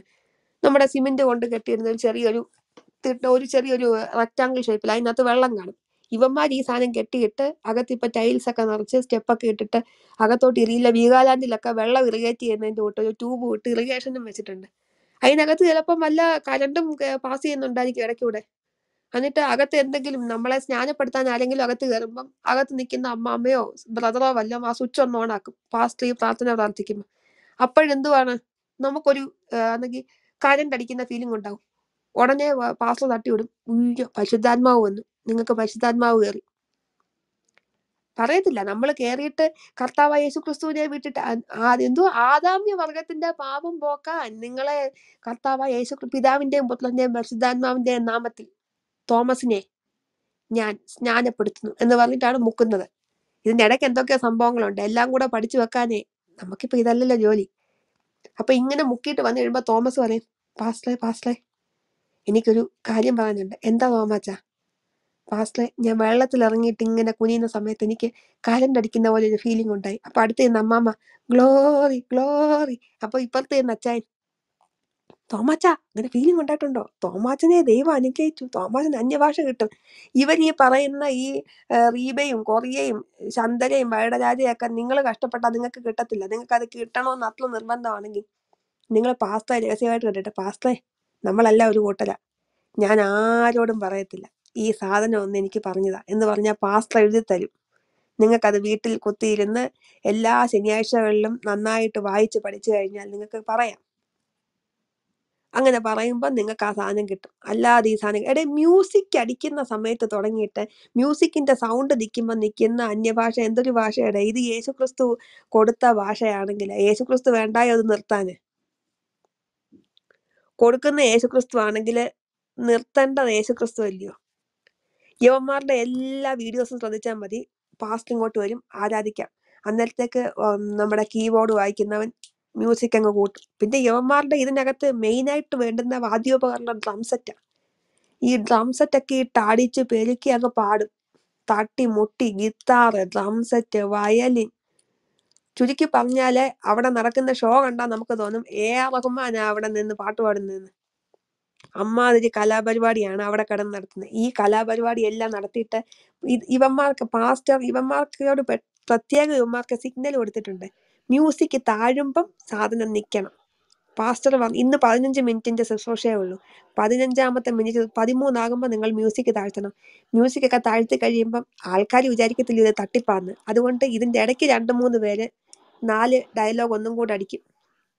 അത് കഴിയുമ്പം പാസ്റ്റർ, യേശു നിങ്ങളെ തൊടാൻ പോവുകയാണ്. യവൻ പൊൾപ്പിറ്റേന്നങ്ങ് ചാടി അങ്ങ് ഇറങ്ങും. പിന്നെ യവന്റെ കൺകെട്ട് ജാലവിദ്യയാണ്. അങ്ങോട്ട് ചാടുന്നു, ഇങ്ങോട്ട് ചാടുന്നു. 3ാമത്തെ റോയിലെ 4ാമത്തെ അമ്മാമ്മ, ഫ്രണ്ടിലിരിക്കുന്ന അച്ചായന്റെ ബാക്കിലിരിക്കുന്ന ഭാര്യ, മൊത്തത്തിൽ അങ്ങ് അടിച്ച് പെരുക്കി അങ്ങ് രസിക്കും. അവസാനം പിന്നെ ഇത് എന്നിട്ട് ഇവൻ പോകുമ്പോ ഇവന്റെ പുറകിലില്ല ഏഷ്യാനെറ്റ് ന്യൂസിന്റെയും 24 ന്യൂസിന്റെയും വാർത്ത പിടിക്കാൻ പോകുന്ന ആളുടെ പുറകിന് ഈ വീഡിയോഗ്രാഫിയും കൊണ്ട് പോകുന്ന റെക്കോർഡർമാരുടെ കൂട്ട് ഒരുത്തൻ വീഡിയോ ക്യാമും കൊണ്ട് അവന്റെ പുറകിൽ. എന്താ അമ്മാമ്മയുടെ പേര്? സൂസമ്മാമേ, അച്ചായന്റെ കുടി മാറുന്നില്ലല്ലേ? കുടി മാറാൻ പോവാ. ഈ അമ്മാമ്മയുടെ അച്ചായൻ വന്നിട്ടുണ്ടോ? അച്ചായൻ എഴുന്നേറ്റിരിക്കുമ്പോ അച്ചായനുണ്ട്, അച്ചായൻ ഇനി കുടിക്കുവോ അച്ചായ? യേശുവിന് വേണ്ടി നിൽക്കാവോ? എന്നാ സൂസമ്മാമയും അച്ചായനും എല്ലാം സെറ്റ് ഇട്ടേക്കുവാ. അവർക്ക് ഇതെല്ലാം കഴിഞ്ഞ് പോകാൻ നേരം കുറച്ച് പൈസ കൊടുക്കാമെന്ന് വെച്ചിട്ടുണ്ട്. അത് അവന്മാര് വാങ്ങിച്ചോണ്ട് പോകും. നിങ്ങൾ ആൾക്കാർ ഈ പെന്തക്കോസ്തി ഇരിക്കുന്നവർ നോക്കുമ്പോ അയ്യോ, സൂസമ്മാമയുടെ അച്ചായന്റെ കുടി മാറ്റിയത് ആരാ? ബിനുവാഴമുട്ടം. ഇവിടെ വാഴമുട്ടം വന്നാലും തങ്കു വന്നാലും താരു പണ്ടെന്തുവായിരുന്നു പറഞ്ഞോണ്ട് കിടന്നേ, അയ്യോ എന്റെ വെള്ളപ്പാണ്ട് ദൈവം തന്നെ, അത് അങ്ങനെ ഇരിക്കട്ടെ. ഈ കള്ളത്തണ്ടി ആളറിയാതെ ബാംഗ്ലൂരിൽ പോയി സോറിയാസിന്റെ ട്രീറ്റ്മെന്റും എടുത്ത് അത്യാവശ്യം വെളുപ്പിച്ചോണ്ട് വന്നു. ഇപ്പൊ യവനെ കണ്ടു കഴിഞ്ഞാൽ പണ്ടത്തെ താരു ഇപ്പോഴത്തെ താരും കൂടെ നോക്കാൻ നിങ്ങൾ ഒന്നും കൂടെ ശ്രദ്ധിക്കും. ഇത് താരു തന്നെയാണോ? പണ്ട് ടിവിക്കകത്തൊക്കെ വരുന്ന താരു എന്ന് പറഞ്ഞാൽ ഫുള്ള് വെള്ളപ്പാണ്ട. ഇപ്പൊ വരുന്ന താരു ഓൾമോസ്റ്റ് എല്ലാം ഇപ്പൊ താരു ഷാറൂഖ് ഖാൻ കളിക്കുക. താരു ഇപ്പൊ താടിയൊക്കെ വളർത്തിയ അത്യാവശ്യം ഇതൊക്കെ വന്നു. പിന്നെ താരു സൂക്ഷിച്ചും കണ്ടും ഒക്കെ ഉള്ള പരിപാടി ആയതുകൊണ്ടാണെന്ന് തോന്നുന്നു താരുവിന്റെ മുടി മാത്രം പോയില്ല. ബാക്കി എല്ലാ കള്ളത്തെണ്ടുകളെയും നോക്കിയാൽ മതി, കഷണ്ടിയും മുടിപോക്കലുമാണ്. ഈ കാശെല്ലാം കൂടെ കുമിഞ്ഞു കൂടുമ്പോ അങ്ങ് ടെൻഷനാ. ഈ ബിനുവാഴമുട്ടത്തിനും മുടിയുണ്ട്. പിന്നെ ബിനുവാഴമുട്ടത്തിന്റെ താഴെ ഒരുത്തൻ കമന്റ് ചെയ്തേക്കുന്നുണ്ട് കഴിഞ്ഞ ദിവസം, അതായത് കഴിഞ്ഞ ഞായറാഴ്ചത്തെ ആരാധനയുടെ ആണെന്ന് തോന്നുന്നു. ഷാറൂഖ് ഖാനെ പോലിരിക്കുന്ന പാസ്റ്റർ, എന്തൊരു ദൈവികം! എന്താണ് ഇവിടെ നടക്കുന്നത്? രാവിലെ ആരാധന, വൈകിട്ട് വിളക്കൂതല്, പിന്നെ സ്വർഗീയ അഗ്നി. സ്വർഗീയ അഗ്നി തീ ബാധിക്കുന്ന എവിടുന്നാടേ? നിങ്ങൾ ഈ ഫയർ എന്നൊക്കെ ഉദ്ദേശിക്കുന്ന നമ്മുടെ നാട്ടിലുള്ള അച്ചായന്മാരും നാട്ടിൽ പഠിക്കുന്ന പിള്ളേരും ഒക്കെ പറഞ്ഞിട്ടുണ്ട്. ഫയർ എന്നും പറഞ്ഞൊരു പുസ്തകമുണ്ട്, അത്യാവശ്യം 18 സ്റ്റോറീസ് ഒക്കെ എഴുതിയേക്കുന്നതാണ്. ആ ഫയർ ആണോ നിങ്ങൾ ഈ ഫയർ എന്ന് ഉദ്ദേശിക്കുന്നത്? നിങ്ങളുടെ സ്വഭാവം വെച്ചിട്ട് എനിക്ക് ഇതായിട്ടാണ് ഫീൽ ചെയ്യുന്നത്. പിള്ളേർ പറഞ്ഞു കേൾക്കാം, ഇങ്ങനൊരു പുസ്തകമുണ്ട്, പുസ്തകത്തിൽ മൊത്തം 18+ സ്റ്റോറീസ് ആണ്. നിങ്ങൾ ഈ ഫയർ എന്ന് ഉദ്ദേശിക്കുന്നത് ആ ഫയർ ആണോ പാസ്റ്റേഴ്സ്? എന്താണ് പാസ്റ്റേഴ്സ്, നിങ്ങൾക്കൊന്നും പറയാനില്ലേ? നിങ്ങളുടെ ദൈവം എന്താ ശപിക്കുന്നില്ലേ? നിങ്ങളുടെ ദൈവം നിങ്ങളെ കൈവിടിഞ്ഞോ? നിങ്ങൾക്ക് 2 വാക്ക് പറയാൻ നിങ്ങളുടെ ദൈവം തരുന്നില്ലേ? നിങ്ങളുടെ ദൈവത്തോട് പറയൂ, ഇങ്ങോട്ട് വന്ന് 2 വാക്ക് പറയാൻ. ദാണ്ട് ഇവിടെ ഒരു സിസ്റ്റർ ഇരുന്ന് അപമാനിക്കുന്നു. നിങ്ങളുടെ ദൈവത്തോട് പറയൂ, മുകളിലേക്ക് കയറ്റി 2 വാക്ക് പറയിപ്പിക്കാൻ. ഇവിടെ ഒരു ബന്ധുക്കോസുകാരനും ഇല്ലേ? നിങ്ങളെ അപമാനിക്കുന്നടേ, വന്ന് 2 വാക്ക് പറയടേ. എന്ത് കഷ്ടമാടേ. ക്രിസ്റ്റി സിസ്റ്റർ ഒരു കംപ്ലൈന്റ് കിട്ടിയിട്ടുണ്ട്. ക്രിസ്റ്റി സിസ്റ്റർ പെന്തക്കോസുകാർ മാത്രമാണ് പറയുന്നുള്ളൂ, ബ്രദറൻ മൂപ്പന്മാര് അതുപോലെ ബ്രദറൻ സുവിശേഷകന്മാരെ പറ്റിയൊന്നും പറഞ്ഞില്ല എന്ന് ഒരു കംപ്ലൈന്റ് ഉണ്ട്. ഒരു കൂട്ടർ കൂടെ ഉണ്ട് ഈ റൂമിൽ, 3-4 പേര്. കാൽവരിസ്റ്റ് വാണങ്ങൾ എന്ന് പറഞ്ഞൊരു കൂട്ടറുണ്ട്, കാൽവരിസ്റ്റ് വാണങ്ങൾ. അവന്മാരെ പറ്റി ഒന്ന് പറയും. Satan is still accusing us God, as before God day and night, according to Revelation 12:10. എടേ, വെളിപാട് പുസ്തകം തുടങ്ങുന്നത് എങ്ങനെയാ നിങ്ങൾക്കറിയാമോ? കർത്താവായ യേശുക്രിസ്തുവിന്റെ ശിഷ്യനായ യോഹന്നാൻ ഉണ്ടായ വെളിപാട്. യോഹന്നാൻ ഉണ്ടായ സാധനം അല്ലയോ? തനിക്കാണോ വെളിപാടുണ്ടായത്? താനീ കിടന്ന് കാറിക്കുവാൻ അത് യോഹന്നാൻ നോക്കും. താനീ കണ്ട താടിക്കാരന്റെ ഫോട്ടോ, എന്തോ താടിക്കാരനാ, ഈയുടെ പേരെന്തുവാ, 5 points of Calvinism. ഈ താടിക്കാരനാണോടെ നിങ്ങളുടെ ദൈവം? നമ്മുടെയൊക്കെ വീട്ടില് ഈ ഫോട്ടോ ഒന്നുമില്ല. ഈ ഫോട്ടോ വെക്കുമ്പോഴാണ് അനുഗ്രഹം കിട്ടുന്നത്. കാൽവനിസ്റ്റ് അല്ല, വല്ല കാലിക്കൂട്ടിലും കൊണ്ടിടണം. മര്യാദയ്ക്ക് നിങ്ങളെ വിദേശ രാജ്യത്ത് എത്തിച്ച് $10 ദൈവം തരുന്നുണ്ട്. അതും വാങ്ങിച്ച് നിങ്ങൾക്ക് സുഖമായിട്ട് ജീവിച്ചാൽ പോലെ. ഈ പൊട്ടത്തരത്തിൽ നടക്കേണ്ട വല്ല കാര്യമുണ്ടോ?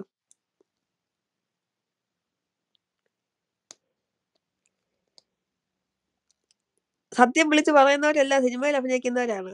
ഇത് നടക്കുന്ന സംഭവമാണ്. സുനിൽ ബ്രോ, താങ്കളുടെ വീട്ടിലും ചിലപ്പോൾ ഏതെങ്കിലും പെന്തിക്കോസ് പാസ്റ്റർ കുറ്റീവായിട്ട് കയറി കാണും, സഭയുടെ ഇതെന്നും പറഞ്ഞിട്ട്. പിന്നെ പെണ്ണുങ്ങളെ ഇറക്കി കളിക്കുന്ന കുറച്ച് കളികളുണ്ട്. കുറെ പെണ്ണുങ്ങൾ അമ്മാമ്മമാരെല്ലാം കൂടെ വെള്ള സാരിയും വെള്ള ബ്ലൗസും ഇട്ട് ഈ ഡ്രമ്മും കൊട്ടി അങ്ങ് നടക്കും. യേശു വരുന്നു, യേശു വരുന്നു, യേശു ഓടി വരുന്നു, യേശു കയ്യാലെ പുറത്തുനിന്ന് ചാടി വരുന്നു. യേശുക്രിസ്തു വരുന്നത് കള്ളനെ പോലാണെന്ന് യേശുക്രിസ്തു തന്നെ ബൈബിളിനകത്ത് വ്യക്തമായിട്ട് എഴുതി വെച്ചിട്ടുണ്ട്. അപ്പൊ പിന്നെ നിങ്ങൾ പറയുന്നിടത്ത് യേശു വരുന്നു എന്ന് പറഞ്ഞു കഴിഞ്ഞാൽ അതെന്തുവാ? നിങ്ങളുടെ പുറകിനാണ് യേശു വരുന്നത്. എന്നിട്ട് നിങ്ങളുടെ പുറകിന് യേശുവിനെ ഒന്നും നമ്മൾ കണ്ടില്ലല്ലോ. കൊറോണ സമയത്ത് നടന്ന സംഭവമാണ്.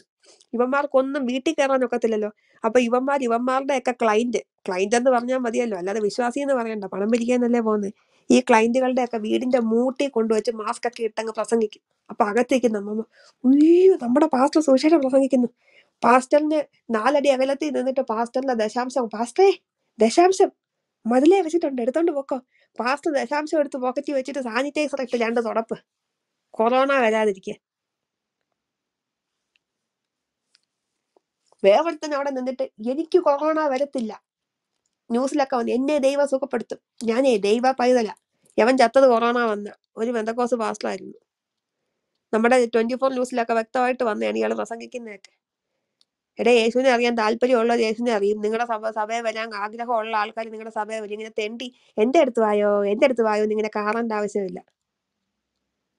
ഈ നമ്മുടെ ഓർത്തഡോക്സ് മാർത്തോമ കാത്തോലിക്കയിലൊക്കെ ആണെങ്കിൽ, കത്തോലിക്കയുടെ കാര്യം എനിക്കറിയത്തില്ല, ഓർത്തഡോക്സ് സഭയിലൊക്കെ ആണെങ്കിൽ ഒരു മനുഷ്യൻ ഓർത്തഡോക്സ് സഭയിൽ വരാൻ ആഗ്രഹം ഉണ്ടെന്ന് പറഞ്ഞാൽ അവനെ ഏകദേശം ഒരു 2 വർഷത്തോളം അവനെ ആ സഭയിൽ സ്ഥിരമായിട്ട് ആരാധനയെ പങ്കെടുക്കാൻ അനുവദിക്കും. അവനെ അന്വേഷിക്കും, അവനെ അനലൈസ് ചെയ്യും, പിന്നെ പൊതുയോഗം കൂടി തീരുമാനിക്കും യവനെ, ഈ അന്യജാതിയിൽപ്പെട്ട ഇവനെ നമ്മളുടെ കൂട്ടത്തിൽ കയറ്റണോ എന്നിങ്ങനെ ആലോചിച്ചതിന് ശേഷമേ കയറ്റത്തുള്ളൂ. നിങ്ങൾ എന്താണ്, കണ്ണി കണ്ട പിച്ചക്കാരൻ വന്നാലും യേശുവിനെ അറിയാൻ താല്പര്യമുണ്ടോ? പാസ്റ്ററെ യേശു രക്ഷകൻ എന്ന് പറയാമോ? യേശു എന്ത് രക്ഷകൻ? വാ, നാളെ സ്നാനം. ശനിയാഴ്ച കാണുന്ന പിച്ചക്കാരനെ ഞായറാഴ്ച രാവിലെ പ്രാർത്ഥിപ്പിച്ച് ഉച്ചയ്ക്ക് സ്നാനവും നടത്തി രാത്രി തിരുവത്താഴവും കൊടുത്തിട്ട് അവനെ തിങ്കൾ തൊട്ട് പെന്തക്കോസ്തിൽ അംഗമാക്കുന്ന ആൾക്കാരല്ലോടെ നിങ്ങൾ പാസ്റ്റേഴ്സ്.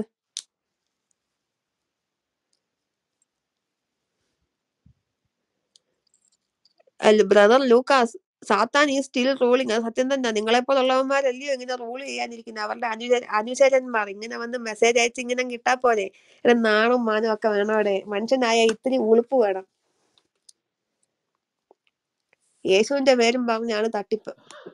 പിന്നെ എല്ലാത്തിലും അങ്ങ് ദൈവത്തെ പിടിച്ചിരുന്നോണ്ട് കുഴപ്പമില്ല. നമ്മൾ പിച്ചയ്ക്ക് വന്നതല്ല. നിങ്ങൾ ദൈവത്തെ മാനിച്ചാൽ ദൈവം നിങ്ങളെ മാനിക്കും. അതുകൊണ്ട് പാസ്റ്ററിന്റെ സഞ്ചിയിലേക്ക് വേണം. നല്ല സൗകര്യമല്ലയോ? ഫുഡ് ആൻഡ് അക്കോമഡേഷൻ ഫ്രീ കിട്ടുന്ന, ചുമ്മാ കുത്തിയിരുന്ന് കാശ് വാങ്ങുന്ന ഏത് ജോലിയുണ്ട് വേറെ? എല്ലാ ജോലിക്കും പണിയെടുക്കണം. ഇത് ഏതെങ്കിലും വീട്ടിൽ ക്രിസ്റ്റി സിസ്റ്ററുടെ വാക്കുകൾ കാൽവിനിസ്റ്റ് മറ്റേ മൂപ്പന് ഭയങ്കരമായിട്ട് വിഷമം ഉണ്ടായിട്ടുണ്ട്. താഴെ പുള്ളി കമന്റിൽ കിടന്ന് മെഴുകുന്നു. എന്തേലുമൊക്കെ ചെയ്യണ്ടായോ? മനസ്സിന്റെ വേദന എങ്ങനെ കളയും? ഇതൊക്കെ മനസ്സിൽ കൊണ്ടുനടന്ന് അറ്റാക്ക് വല്ലതും വന്നു കഴിഞ്ഞാൽ വീട്ടിലിരിക്കുന്ന അമ്മാമ്മയ്ക്കാരുണ്ട്. പുള്ളി മെസ്സേജ് അയക്കട്ടെ. ക്രിസ്റ്റി സിസ്റ്ററെ, ഇവന്മാർക്ക് താഴെ ഇരുന്ന് മെഴുകാനേ അറിയത്തുള്ളൂ, മേളിൽ കയറി സംസാരിക്കാൻ അറിയത്തില്ല സിസ്റ്ററെ. വെളി കയറാൻ ഇതല്ലയോ പറയുന്നത്. നിങ്ങൾക്ക് നിങ്ങൾ ആരുമില്ലേടെ? എനിക്ക് മനസ്സിലാകാത്ത, നിങ്ങൾ പെന്തക്കോസ്തിൽ ഒരാൾ പോലും നിങ്ങളെ സഹായിക്കാനും നിങ്ങൾക്കുടെ കാര്യം പറയാനും ഇല്ലേ? ചേട്ടാ, ഇപ്പൊ എന്നെ ആരെങ്കിലും അനാവശ്യം പറഞ്ഞു കഴിഞ്ഞാൽ എന്റെ അപ്പൻ ഇറങ്ങി വന്നിട്ടെടാ എന്റെ കൊച്ചിനെ വല്ലതും പറയുന്നതെന്ന് ചോദിക്കും. എന്റെ ഭർത്താവാണെങ്കിലും ഇറങ്ങി വന്നിട്ട് ചോദിക്കും എന്റെ പെണ്ണുമ്പിള്ള പറയാൻ നീ ആരാടാന്ന്. നിങ്ങളുടെ ഇടയിൽ ആരുമില്ലേ? എന്ത് അപമാനമാണ്. ആരെങ്കിലും ഒരാൾ കയറി വന്നിട്ട് പറ ഞങ്ങളുടെ ഇടയിൽ ഇങ്ങനെ ഇല്ല. നിങ്ങൾക്ക് അത് ധൈര്യമായിട്ട് പറഞ്ഞൂടെ നിങ്ങളുടെ ഇടയിൽ ഒരു ഇങ്ങനെ ഇല്ലെന്ന്? പൂഞ്ഞാനെങ്കിലും ഉണ്ടോടെ? ഒരു പൂഞ്ഞാനെങ്കിലും ഉണ്ടെങ്കിൽ കയറി വാ. നിങ്ങളുടെ ഇടയിൽ ആരും ഇല്ലേ? പിന്നെ ഇപ്പൊ പെണ്ണുങ്ങൾ ഇറങ്ങിയിട്ടുണ്ട്. ഈ അതെങ്കിൽ ഭർത്താവ് മരിച്ചിട്ടുള്ളതും ഭർത്താവ് മരിച്ച സ്ത്രീകളുടെ ഒക്കെ വീട്ടിൽ ആൺ പാസ്റ്റർമാര് കയറുന്ന ശരിയല്ലല്ലോ. അപ്പൊ ഇങ്ങനെയുള്ള വീട്ടിൽ കച്ചവടം പിടിക്കാനാണ് പെണ്ണുങ്ങൾ. ഇവരെ സിസ്റ്റേഴ്സ് എന്ന് പറയും. രാജമ്മ സിസ്റ്റർ, സിസിലി സിസ്റ്റർ, ഓമന സിസ്റ്റർ, പൊന്നമ്മ സിസ്റ്റർ. ഈ സിസ്റ്റർമാര് കയറിയിട്ട് അമ്മമ്മേ പ്രാർത്ഥിക്കാം അമ്മമ്മേ. ചില അമ്മമ്മമാര് പറയുന്നയാ മാസത്തിൽ ഒരിക്കൽ പ്രാർത്ഥന വെക്കണം, എന്നാൽ മാത്രമേ ദൈവാനുഗ്രഹം കിട്ടത്തുള്ളൂ. എടാ, നിങ്ങൾ ഇത്ര നാളും വീട്ടിൽ നിന്ന് പ്രാർത്ഥിച്ചാൽ നിങ്ങൾക്ക് അനുഗ്രഹം കിട്ടത്തില്ല. നിങ്ങൾ മാസത്തിൽ ഒരിക്കൽ ഏതെങ്കിലും പെണ്ണുമ്പിള്ളയോ അല്ലെങ്കിൽ ഒരുത്തനോ വന്ന് പ്രാർത്ഥിച്ചാലേ കിട്ടത്തുള്ളൂ. അമ്മാമ്മേ, വാ വാസ്ലേ. അമ്മാമ്മ, ഞാൻ രാവിലെ ഇറങ്ങിയപ്പോഴുണ്ടല്ലോ എന്റെ വണ്ടി ഒന്ന് ബ്രേക്ക് ഡൗൺ ആയി. ഞാൻ വിചാരിച്ചു ഇന്ന് അമ്മാമ്മയുടെ വീട്ടിൽ പ്രാർത്ഥിക്കാൻ വരാൻ ഒക്കത്തില്ലെന്ന്. ദൈവ അത്ഭുതം പ്രവർത്തിച്ചു. 10 മിനിറ്റ് കൊണ്ട് വണ്ടി ശരിയാക്കാൻ ആൾ വന്ന് വണ്ടി ശരിയാക്കി. മൊണ്ണയായ അമ്മാമ്മ വണ്ടി ശരിയാക്കാൻ വന്നവനല്ലേ ശരിയാക്കിയത്. അമ്മാമ്മ വിചാരിക്കും ഓ യേശു ശരിയാക്കി. ഇരി പാസ്റ്റേ കുടിക്കാൻ എടുക്കട്ടെ. ഇപ്പൊ ഒന്നും വേണ്ട അമ്മാമ്മേ, നമുക്ക് പ്രാർത്ഥിച്ച് കഴിഞ്ഞ് കുടിക്കാം. പിന്നെ യവൻ ഇരുന്നങ്ങ് പ്രാർത്ഥനയായിരിക്കും. അവിടെ സാധാരണ പെന്തക്കോസ് പള്ളികളുടെ ഒക്കെ വീഡിയോ കാണുമ്പം അവരുടെ ആരാധനയൊക്കെ 2:30-3 മണി വരെയൊക്കെ ഉള്ളത് ആ ലൈവിനകത്ത് കിടക്കുന്നത്. അപ്പൊ വീട്ടിൽ 2:30-3 മണി അവിടെ ഉണ്ടെങ്കിൽ വീട്ടിൽ എന്താണേലും ഒരു 2 മണിക്കൂർ കാണും. അപ്പൊ ഈ 2 മണിക്കൂറിന്റെ പ്രാർത്ഥനയൊക്കെ നമ്മുടെ ഒരു ഊഹം വെച്ചാണെങ്കിൽ ഇവൻ 2 മണിക്കൂർ പ്രാർത്ഥിക്കുമ്പം ഇടയ്ക്കൊരു പ്രസംഗം, 4 പാട്ട്, പിന്നെ അമ്മാമ്മേ ഇനി അടുത്തു വാ അമ്മാമ്മേ പ്രാർത്ഥിക്കട്ടെ. അപ്പൊ അമ്മാമ്മയുടെ മക്കളോ കൊച്ചുമക്കളോ വല്ലതും ഉണ്ടെങ്കിൽ എന്താ മക്കളെ അമ്മാമ്മയെ പിടിച്ചോ, അമ്മാമ്മ ഇപ്പൊ വീഴും. യവനങ്ങ് തീരുമാനിച്ചു അമ്മാമ്മ ഇപ്പൊ വീഴും. എന്നിട്ട് എന്തോ ചെയ്യും? നമ്മള് മെഡിക്കൽ ഫീൽഡിലുള്ളവര് നിങ്ങളും ശ്രദ്ധിച്ചാൽ മതി. നിങ്ങളുടെ നെറ്റിയുടെ നടുക്ക്, അതായത് 2 പുരുകത്തിന്റെ നടുക്കായിട്ടുള്ള മധ്യഭാഗത്ത് ഒരല്പസമയം നിങ്ങൾ കൈ ഇങ്ങനെ വെച്ച് കൊടുത്തു കഴിഞ്ഞാൽ നിങ്ങൾക്ക് തലവേദന അനുഭവപ്പെടുന്ന പോലെ തോന്നും, നിങ്ങൾക്ക് തല കറങ്ങുന്ന പോലെ തോന്നും. ഇപ്പൊ പ്രാക്ടീസ് ചെയ്യണ്ട, നിങ്ങൾ ആളില്ലാത്തപ്പോ പ്രാക്ടീസ് ചെയ്താൽ മതി. നിങ്ങൾക്ക് ആ ഫീലിംഗ് വരുമ്പോൾ നിങ്ങൾക്ക് ഓട്ടോമാറ്റിക്കലി, നിങ്ങൾ പെതുക്കെ കൈ വെക്കുമ്പോ ഇതാ ഫീലിംഗ് എങ്കിൽ ലവം മുറുക്ക കൈ വെക്കുമ്പോ എന്തായിരിക്കും അവസ്ഥ? നിങ്ങളുടെ തല കറങ്ങുന്ന പോലെ തോന്നും, നിങ്ങൾ വീഴാൻ പോകും. നിങ്ങൾ വീഴാൻ പോകുമ്പോ എന്താ ചെയ്യും? അടുത്തേക്ക് നാൾ പിടിക്കും. പിടിക്കുന്നവന്റെ വിചാരം എന്തുവാ? പാസ്റ്ററിന്റെ ആത്മീകം. വീടുന്ന അമ്മമ്മയുടെ വിചാരം എന്തുവാ? ദൈവം പിടിച്ചു. പാസ്റ്റർ തട്ടുന്ന എന്തുവാ? ഭൂതം ഇറങ്ങിപ്പോയി. എന്തോ ഭൂതവാ. യവന്റെ കൈ കൊണ്ടുള്ള ടെക്നിക്കാണ്. പിന്നെ വെള്ളം പ്രാർത്ഥിച്ചു കൊടുക്കല്. യവനൊക്കെ ഓരോ കെമിക്കൽ റിയാക്ഷനുള്ള വെള്ളമൊക്കെ കൊണ്ടുവന്നായിരിക്കും വരുന്നത്. എന്നിട്ട് നമ്മളോട് പറയും പ്രാർത്ഥിച്ച വെള്ളമോ കുടിച്ചോ. ഈ കണ്ട അമ്മമ്മമാരും അച്ചായന്മാരും എല്ലാം പള്ളിയിൽ പോയിട്ട് അയ്യോ പാസ്റ്റർ പ്രാർത്ഥിച്ച വെള്ളമാണ് വീട്ടിൽ എല്ലാവർക്കും കൊടുക്കണം. യവൻ വരുന്ന വഴിക്ക് വല്ല ഓടേന്നും കോരിയെടുത്ത വെള്ളമായിരിക്കും കുപ്പി കൊണ്ടുവരുന്നത്. നിങ്ങൾ അറിയുന്നില്ലല്ലോ. നിങ്ങൾ ബിസ്ലേരി വാട്ടർ പ്രാർത്ഥിച്ചെന്നും പറഞ്ഞുകൊണ്ടാണ് ഈ ക്ലാസ്സിനകത്ത് ഇത് വാങ്ങിച്ച് കുടിക്കുന്നത്. Now I know the serpent cast out. ദേ മനുഷ്യ, നിങ്ങളെ ഈ താഴെ വന്നിരുന്ന് കേൾക്കാൻ ഈ മുകളിലിരിക്കുന്ന മോഡ് അനുവദിക്കുന്നത് അവരുടെ മാന്യത. നിങ്ങൾ ഇവിടെ കിടന്ന് ഈ തൂറി മെഴുകുന്നത് നിങ്ങളുടെ സ്വഭാവം. ബിബ്ലിസ്റ്റ് റിഫോംഡ് ലൂക്കാസ്. ഇനിയും ബാക്ക് ചാനലിൽ വന്ന് എന്റെ നന്ദയ്ക്കും തള്ളയ്ക്കും ഒക്കെ അതെ, മെസ്സേജ് അയച്ചോ. ഒരു സെക്കൻഡ്. ബിബ്ലിസിസ്റ്റിന് ഞാനൊരു മറുപടി കൊടുക്കാം. എടാ ഷിബു, നീ അമേരിക്ക വന്നതും ഇവിടെ നിൽക്കുന്നതായ കഥ ഞാനിപ്പോ പറയും. 10 സെക്കൻഡ് ഞാൻ നിനക്ക് സമയം തരും. അതിനാ നീ മുറി ഇറങ്ങി പൊക്കോണം. ഇല്ലെങ്കിൽ ഞാൻ നിന്റെ സ്റ്റോറി പറയും. നാണം കെടണ്ടെങ്കിൽ വേഗം മുറി വിട്ടു പൊക്കോ. അതിന് തുടർന്നു. എടേ, നിങ്ങൾ മനസ്സിലാക്കണം, ഈ പറയുന്ന ആൾക്ക് ഈ ബന്ധക്കോസിനകത്ത് അബദ്ധത്തിൽ പറ്റിപ്പോയ പലരും അത് വിട്ടിട്ടിപ്പം അതിൽ പോയ ആൾക്കാരെ രക്ഷിക്കാൻ വേണ്ടി ഒരു മിഷൻ പോലെ ഇറങ്ങി തിരിച്ച് കുറച്ച് ആൾക്കാർ ഇരിപ്പുണ്ട്. അങ്ങനെ ഒരു പറ്റം ആൾക്കാരുടെ കൂട്ടമാണ് ഇതുപോലുള്ള ഗ്രൂപ്പുകളിൽ വന്നിരിക്കുന്നത്. അപ്പൊ നിങ്ങൾ എന്താ വിചാരിക്കും, അയ്യോ നമ്മുടെ വരുമാനം കുറഞ്ഞാലോ, അല്ലാതെ ദൈവത്തിൽ നിന്ന് അകന്നു പോയാലോ എന്നുള്ള ചിന്തയ്ക്കാണോ നിങ്ങൾ ഈ കിടന്ന് കാറിക്കൂവുന്നത്? നിങ്ങളുടെ വരുമാനം കുറയും. ഏതെങ്കിലും ഒരുത്തൻ സത്യം മനസ്സിലാക്കി പാരമ്പര്യ സഭയിൽ വന്നു കഴിഞ്ഞാൽ നിങ്ങളുടെ വരുമാനം കുറയും. That's the fact. നിങ്ങൾക്ക് 2000 രൂപ തന്നുകൊണ്ടിരുന്ന അമ്മാമ്മ ഓർത്തഡോക്സി തിരിച്ചു വന്നു കഴിഞ്ഞാൽ നിങ്ങൾക്ക് ആ 2000 പോയില്ലേ? അതിനാണ് നിങ്ങൾ ഈ കിടന്ന് വെപ്രാളപ്പെടുന്നത്. എടെ, കോട്ടിട്ട് തണ്ടാതെ പണിയെടുത്ത് ജീവിക്കുക. നിങ്ങൾക്ക് പണിയെടുക്കാൻ ഒരു പണിയും അറിയത്തില്ലെങ്കിൽ നിങ്ങൾ തൊഴിലുറപ്പിന് പോവും. അമ്മമ്മമാരെ നിങ്ങൾ തൊഴിലുറപ്പിന് പോവും. നല്ല അത്യാവശ്യം തരക്കേടില്ലാത്ത കാശൊക്കെ കിട്ടുന്നുണ്ട്. അച്ചായന്മാരെ നിങ്ങൾക്ക് ഒരു പണിയും അറിയത്തില്ലേ? നിങ്ങൾ ഇന്നത്തെ കാലത്ത് പണി ഈ ബംഗാളികളൊക്കെ ചെയ്യുന്ന പരിപാടിയാണ്. നമ്മുടെ നാട്ടിലുള്ള ഒരു സുഹൃത്ത് പറഞ്ഞാണ്, രാവിലെ ആകുമ്പോൾ ഈ ബസ് സ്റ്റാൻഡിലും ഓരോ കവലകളിലും ഒക്കെ പോയി നിൽക്കും. അപ്പം പണിക്ക് ആവശ്യമുള്ള ആൾക്കാർ രാവിലെ വന്ന് നോക്കിയിട്ട് ആരെങ്കിലും നിൽപ്പുണ്ടെങ്കിൽ അവരെ വിളിച്ചോണ്ട് പോയി പണിക്ക് കൊണ്ടുപോകുന്നു. ഇപ്പൊ അങ്ങനെ ഉണ്ടോന്ന് എനിക്കറിയത്തില്ല. ഉണ്ടെങ്കിൽ നിങ്ങൾ അങ്ങനെ എങ്ങാനും പോയി നിൽക്കും. ഇനി അതും അല്ലെങ്കിൽ ഏതെങ്കിലും മേശലിയുടെ കൂടെ മയക്കാടിഞ്ഞു പോകും. നിങ്ങൾക്ക് ഒരു നേരം ജീവിക്കാനുള്ളത് കിട്ടും. ഇതൊക്കെ പോരെ? ഈ പൈസ വല്ലവനും കഷ്ടപ്പെട്ടുണ്ടാക്കുന്ന വേർപ്പ് ഇങ്ങനെ അടുക്കി വെച്ചിട്ട് അത് ഈ ഞം വെച്ച് തിന്നുമ്പം നിങ്ങൾക്ക് ഒരു ഉളുപ്പും തോന്നത്തില്ലേ? നിങ്ങൾക്ക് ഉളുപ്പ് അല്ല? ഈ ഇപ്പൊ കണ്ട അമ്മമ്മമാരൊക്കെ കഷ്ടപ്പെട്ട് അവരുടെ മക്കളൊക്കെ അയച്ചു കൊടുക്കുന്നത് വാങ്ങിച്ചു വെച്ചിട്ട്, ഇപ്പൊ എന്റെ ആണെങ്കിൽ വീട്ടിൽ ഒരു ബന്ധുക്കോസുകാരൻ ഉണ്ടെന്നിരിക്കട്ടെ. അപ്പൊ ഞാനും ഒരു ബന്ധുക്കോസുകാരി ആണെങ്കിൽ ഗൾഫിൽ നിന്ന് എന്റെ അമ്മയ്ക്ക് ഞാൻ ഇപ്പൊ അയച്ചു കൊടുക്കുന്നു. ഞാനിപ്പോ കുവൈറ്റിലായിരിക്കുന്നെങ്കിൽ അവിടുന്ന് ഒരു 200 കേടി അയച്ചു കൊടുത്തു. അമ്മാമ്മേ, മമ്മിയുടെ ആവശ്യത്തിനും പപ്പയുടെ ആവശ്യത്തിനും. അതില് ഒരു 100 കേടി നിങ്ങളെടുത്ത് നിങ്ങളുടെ അവിടെയുള്ള 2 പാസ്റ്റർമാർക്കും അങ്ങ് വീതിച്ചു കൊടുത്തു. ലവൻ അത് കൊണ്ടുപോയിട്ട് അമ്മാമ്മയുടെ മോളെ അനുഗ്രഹിക്കുന്നു. കുവൈറ്റിൽ നിന്നും ക്രിസ്റ്റി അയർലൻഡിൽ പോകട്ടെ, അയർലൻഡിൽ നിന്നും ഓസ്ട്രേലിയ വഴി അമേരിക്ക എത്തട്ടെ എന്ന് പറയുന്ന കേട്ട് നിങ്ങൾ സന്തോഷിക്കും. യവൻ അത് കൊണ്ടുപോയി നല്ല അടിപൊളി ഫുഡ് വെച്ച് യവനും അതിന്റെ പെണ്ണുമ്പിള്ളയും കൂടെ കഴിക്കും. മക്കളെ, ചിക്കനാ, എല്ല് തൊണ്ടയിൽ കൊടുക്കാതെ നോക്കണേ, ശരിക്കും കഴിച്ചു. നിങ്ങൾ കടിച്ചു പറിച്ചത് തിന്നും. അപ്പൊ തിന്നുന്ന അമ്മാമ്മയ്ക്കെങ്കിലും, അച്ചായ ഇത് മറ്റുള്ളവരുടെ കണ്ണീരിന്റെ കാശാണ് എന്ന് പറയാൻ നിങ്ങൾക്ക് ആർക്കേലും തോന്നിയിട്ടുണ്ടോ? അത് നിങ്ങൾക്ക് തോന്നത്തില്ല. അച്ചായ നാളെ വരുമ്പോ അച്ചായൻ മറ്റേത് കൊണ്ടുവരല്ലേ? എടി, മറ്റേ കട തുറന്നിട്ടില്ലായിരുന്നു, നാളെ ഞാൻ പ്രാർത്ഥിക്കാൻ പോയിട്ട് വരുമ്പം നിനക്ക് അൽഫാം ചിക്കൻ കൊണ്ടുതരാം എന്ന് പറയും. അതായത് ഈ കാശ് വാങ്ങിച്ചു കഴിയുമ്പോ നമുക്ക് വിചാരിക്കും, അയ്യോ കാശിന് പെട്രോൾ അടിക്കണമല്ലോ എന്ന്. പാസ്റ്റർ എങ്ങോട്ടാ? അത് തോമസ് അച്ചായ, ഞാനാണെങ്കിൽ ഇതാണ്ട് എറണാകുളത്തോട്ടാ. പാസ്റ്റർ ഞാനും അങ്ങോട്ടാ. പാസ്റ്റർ ഞാൻ ഡ്രോപ്പ് ചെയ്യാം. യവന് പെട്രോൾ കാശ് ലാഭം. ഇനി യവൻ കാറല്ല വരുന്നെങ്കിൽ, പാസ്റ്ററെ, യവൻ വലിയ പരോപകാരിയുടെ കൂട്ടാ കാണിക്കുന്നത്.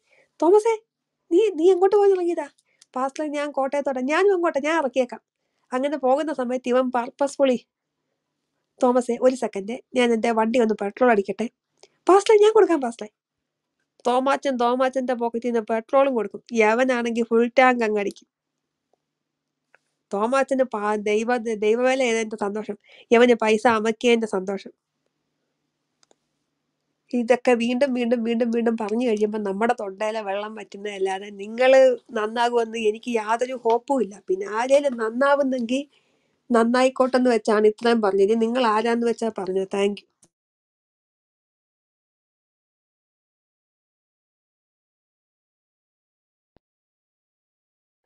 എനിക്കൊരു കാര്യം കൂടെ ആഡ് ചെയ്യാനുണ്ട് ക്രിസ്ത്യൻ സിസ്റ്റം.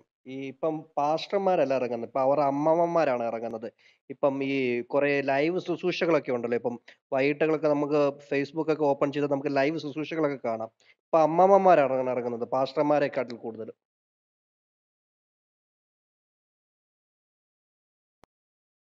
ഞാൻ അതല്ലേ പറഞ്ഞത്, സിസ്റ്റേഴ്സ് ഒന്നും പറഞ്ഞ് ഇറങ്ങുന്നുണ്ടെന്ന്.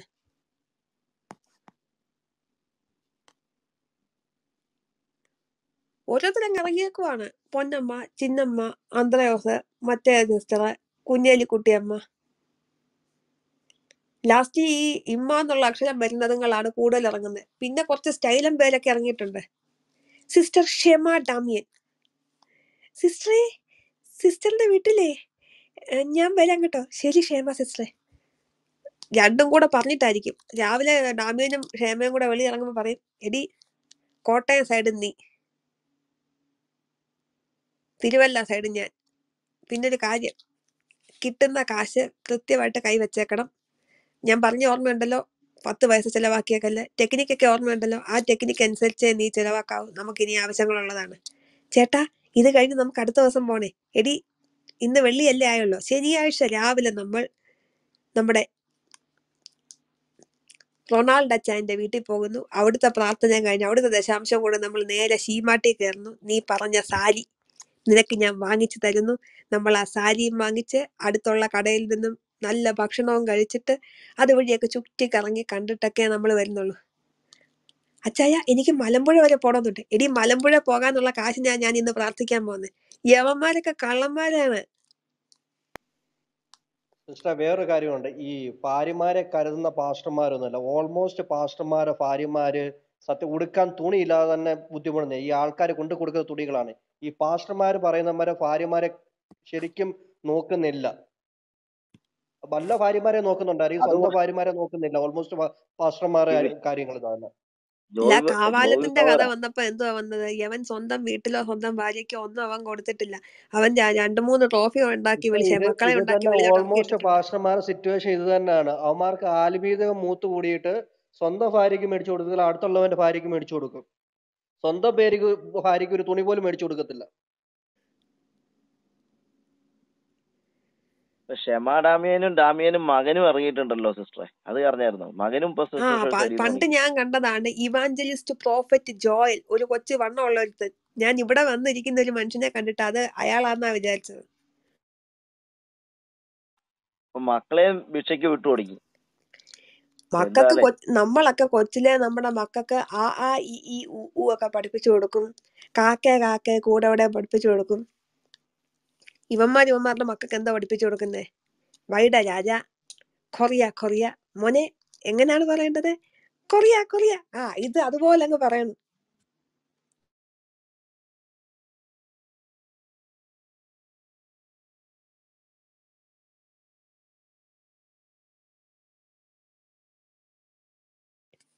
എന്നിട്ട് ഇന്ന് പറയും ഈ കൊച്ചു പിള്ളേരൊക്കെ, കൃപ ഇറങ്ങുകയാണ്, കൃപ.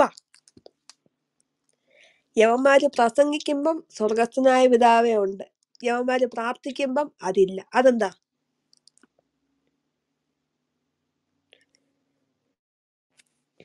താഴെ ഇരിക്കുന്നവർക്ക് ഒന്നും പറയുന്നില്ലേ? നിങ്ങൾ താഴെ എന്തോ കാണാൻ വന്നിരിക്കുകയാണ്.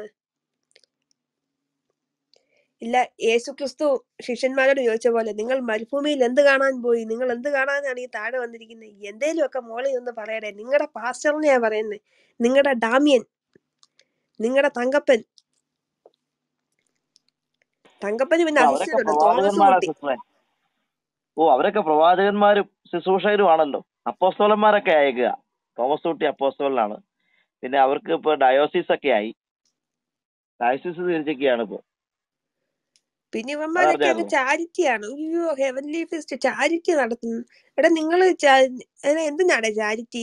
നിങ്ങൾക്ക് രോഗസൗഖ്യം ഇല്ലേ? പിന്നെ നിങ്ങൾ എന്തിനാ ചാരിറ്റി നടത്തുന്നത്? നിങ്ങൾ ആ RCC പോയി ഇച്ചിരി സൗഖ്യം കൊടുക്ക, ഒന്നും വേണ്ട. നിങ്ങൾ അമേരിക്ക വല്ല പാസ്റ്റേഴ്സും ഉണ്ടെങ്കിൽ നിങ്ങൾ ആ സെന്റ് ജൂഡ് ഹോസ്പിറ്റലിൽ പോ. അവിടെ ഒരുപാട് കൊച്ചു കുട്ടികൾ ക്യാൻസർ ബാധിച്ച് കിടപ്പുണ്ട്. ഒരു 10 പേർക്ക് സൗഖ്യം കൊടുക്കുക. നിങ്ങളുടെ സൗഖ്യദായകമായ കരങ്ങൾ കൊണ്ട് ആ കുട്ടികൾക്ക് സൗഖ്യം കിട്ടുമെങ്കിൽ അവരുടെ മാതാപിതാക്കൾക്ക് അല്പം സന്തോഷം, അല്പം സ്നേഹം കിട്ടട്ടെ. അല്ല സിസ്റ്ററെ, ഇപ്പൊ ഫോൺ ചെയ്ത 1.5 കോടിയൊക്കെയാ മേടിച്ചു കൊടുക്കുന്നത്. എനിക്ക് മനസ്സിലാവും. ഈ അത് ഫോണിൽ കേട്ടായിരുന്നു. കൂടെ 1.5 കോടി വരുമോ? ഹലോ അങ്കിളെ മറ്റേ 1.5 കോടി വന്നോ? പിന്നെ അവസാനം അതിലങ്ങ് ഉരുണ്ട് വിരളുവാണ്. 1.5 കോടി രൂപ അയാൾക്ക് ബാങ്കിൽ നിന്ന് ലോൺ കിട്ടാന്നുള്ളത് അനുവദിച്ച് കൊടുക്കുന്ന കാര്യത്തിന്റെ മുന്നോടിയായിട്ടുള്ള കാര്യമാണ് ഞാൻ ചോദിച്ചത്. 1.5 കോടി വന്നത്. 1.5 കോടി കിട്ടിയവനോട് പറയുക, വരുമ്പോ ഒരു പെപ്സി വാങ്ങിച്ചോണ്ട് വരണേന്ന്. അങ്കിളെ 1.5 കോടി കിട്ടിയോ? വരുമ്പഴേ ഒരു പെപ്സി വാങ്ങിച്ചോണ്ട് വരലേ. ഇതൊക്കെ കേൾക്കുമ്പോ നിങ്ങള് അയ്യോ, ഞങ്ങളുടെ പാസ്റ്റർ പ്രാർത്ഥിച്ചപ്പോ 1.5 കോടി വന്നു. എടേ, ഫോണിൽ കൂടെ 1.5 കോടി വരുമെങ്കിലേ നിങ്ങളുടെ മൊബൈൽ നമ്പര് കൊടുക്ക്. തങ്കുവിന്റെ മോൻ റോണക്കും റോണക്കിന്റെ ഭാര്യയും കൂടെ രാവിലെ നേരം വെളുക്കുമ്പോഴേ എഴുന്നേറ്റങ്ങിരിക്കും. അപ്പന്റെ പാത പിന്തുടർന്നു കഴിഞ്ഞാൽ കാശ് കിട്ടുമല്ലോ. എറൈസ് ആൻഡ് ഷൈൻ, എഴുന്നേറ്റ് പ്രകാശിക്കുക. എന്നിട്ട് യവന്റെ കയ്യിൽ ഒരു ഗിത്താറുണ്ട്. യവന് ഗിത്താറിന്റെ കമ്പിയെല്ലാം വലിച്ചു പറിച്ച് പൊട്ടിച്ച് യേശു വരുന്നു, യേശു തുള്ളിച്ചാടുന്നു, യേശു ലൈവിനകത്ത് അനുഗ്രഹം തരുന്നു. എടേ, 1 കോടി രൂപ കിട്ടിയാലെന്താ? എനിക്ക് കൊള്ളത്തില്ലേ? എടേ, റോണക്കിന്റെ നമ്പർ ഇതാടേ, ഞാൻ തരാം എന്റെ നമ്പറിലൊന്ന് വിളിച്ചിട്ട് ആ ഫോണിൽ കൂടെ ഉള്ള 1 കോടി ഇങ്ങ് വാങ്ങിച്ച. അങ്ങനെ 1 കോടി കിട്ടുവാണെങ്കിൽ നമുക്ക് ഈ അമേരിക്കൻ ജീവിതമൊക്കെ വിട്ടിട്ട് നാട്ടിൽ വന്ന് അത് വാങ്ങിയിട്ടാ പോരെ, പലിശ എടുത്താൽ സുഖമായിട്ട് ജീവിക്കാം. എടേ, റോണക്കിന്റെ ഫാൻസ് ആരും ഇല്ലേടേ?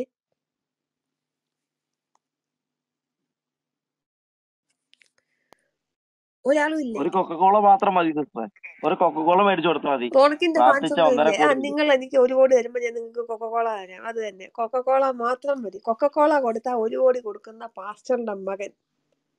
അത് പിന്നെ തങ്കൂർന്നർ പറഞ്ഞു, ഓ റോണക്കിനും ആ കൃപയുണ്ടെന്ന് ജനം മനസ്സിലാക്കിയെന്ന്. എന്ത് കൃപയാണാവോ? റോണക്കിന് കൃപയല്ല, റോണക്കിന് കഴിവുണ്ട്. അടിച്ചു മാറ്റാന്നുള്ള കഴിവ്, വിശ്വാസികളെ ചൂഷണം ചെയ്യുന്നുള്ള കഴിവ്. ഈ ദൈവത്തിന്റെ പേരും പറഞ്ഞാണല്ലോ എന്ന് ആലോചിക്കുമ്പോഴാണ്. തങ്കൂറ്റ് അത്ര കഴിവില്ല സിസ്റ്ററെ, തങ്കൂറ്റ് അത്ര കഴിവില്ല. തങ്കു ഈ കറങ്ങാൻ പോയെടുത്ത് എവിടെങ്കിലും തങ്കുവിന്റെ മോനെ കൊണ്ടുപോയിട്ടുണ്ടോ? കൊണ്ടുപോയാലല്ലേ ഈ ബാങ്കോക്കിലെ ശുശ്രൂഷയൊക്കെ കണ്ട് പഠിക്കാൻ ഒക്കത്തുള്ളൂ. അതെ, പുള്ളിക്കാരൻ അതൊന്നും പഠിച്ചിട്ടില്ല. അതുകൊണ്ട് പുള്ളി എവിടെ പരിപാടി അവതരിപ്പിച്ചാലും പൊളിഞ്ഞു പോവുക ഈ റോണക്ക്.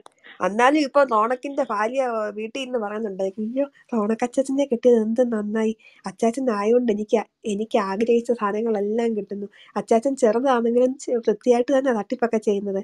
എന്നിട്ട് ഇപ്പം പെണ്ണുമ്പിള്ളയുടെ വീട്ടിൽ വിളിക്കും, മോളെ റോണക്ക് എന്തിയടി, അച്ചാച്ചൻ ശുശ്രൂഷയിലാ മമ്മി, കാര്യങ്ങളൊക്കെ എങ്ങനെ പോകുന്നു, അമ്മായിയപ്പൻ ഉള്ളതുകൊണ്ട് ഒരു കുഴപ്പവും ഇല്ല, എല്ലാ കാര്യവും വൃത്തിയായിട്ട് നടക്കുന്നുണ്ട്.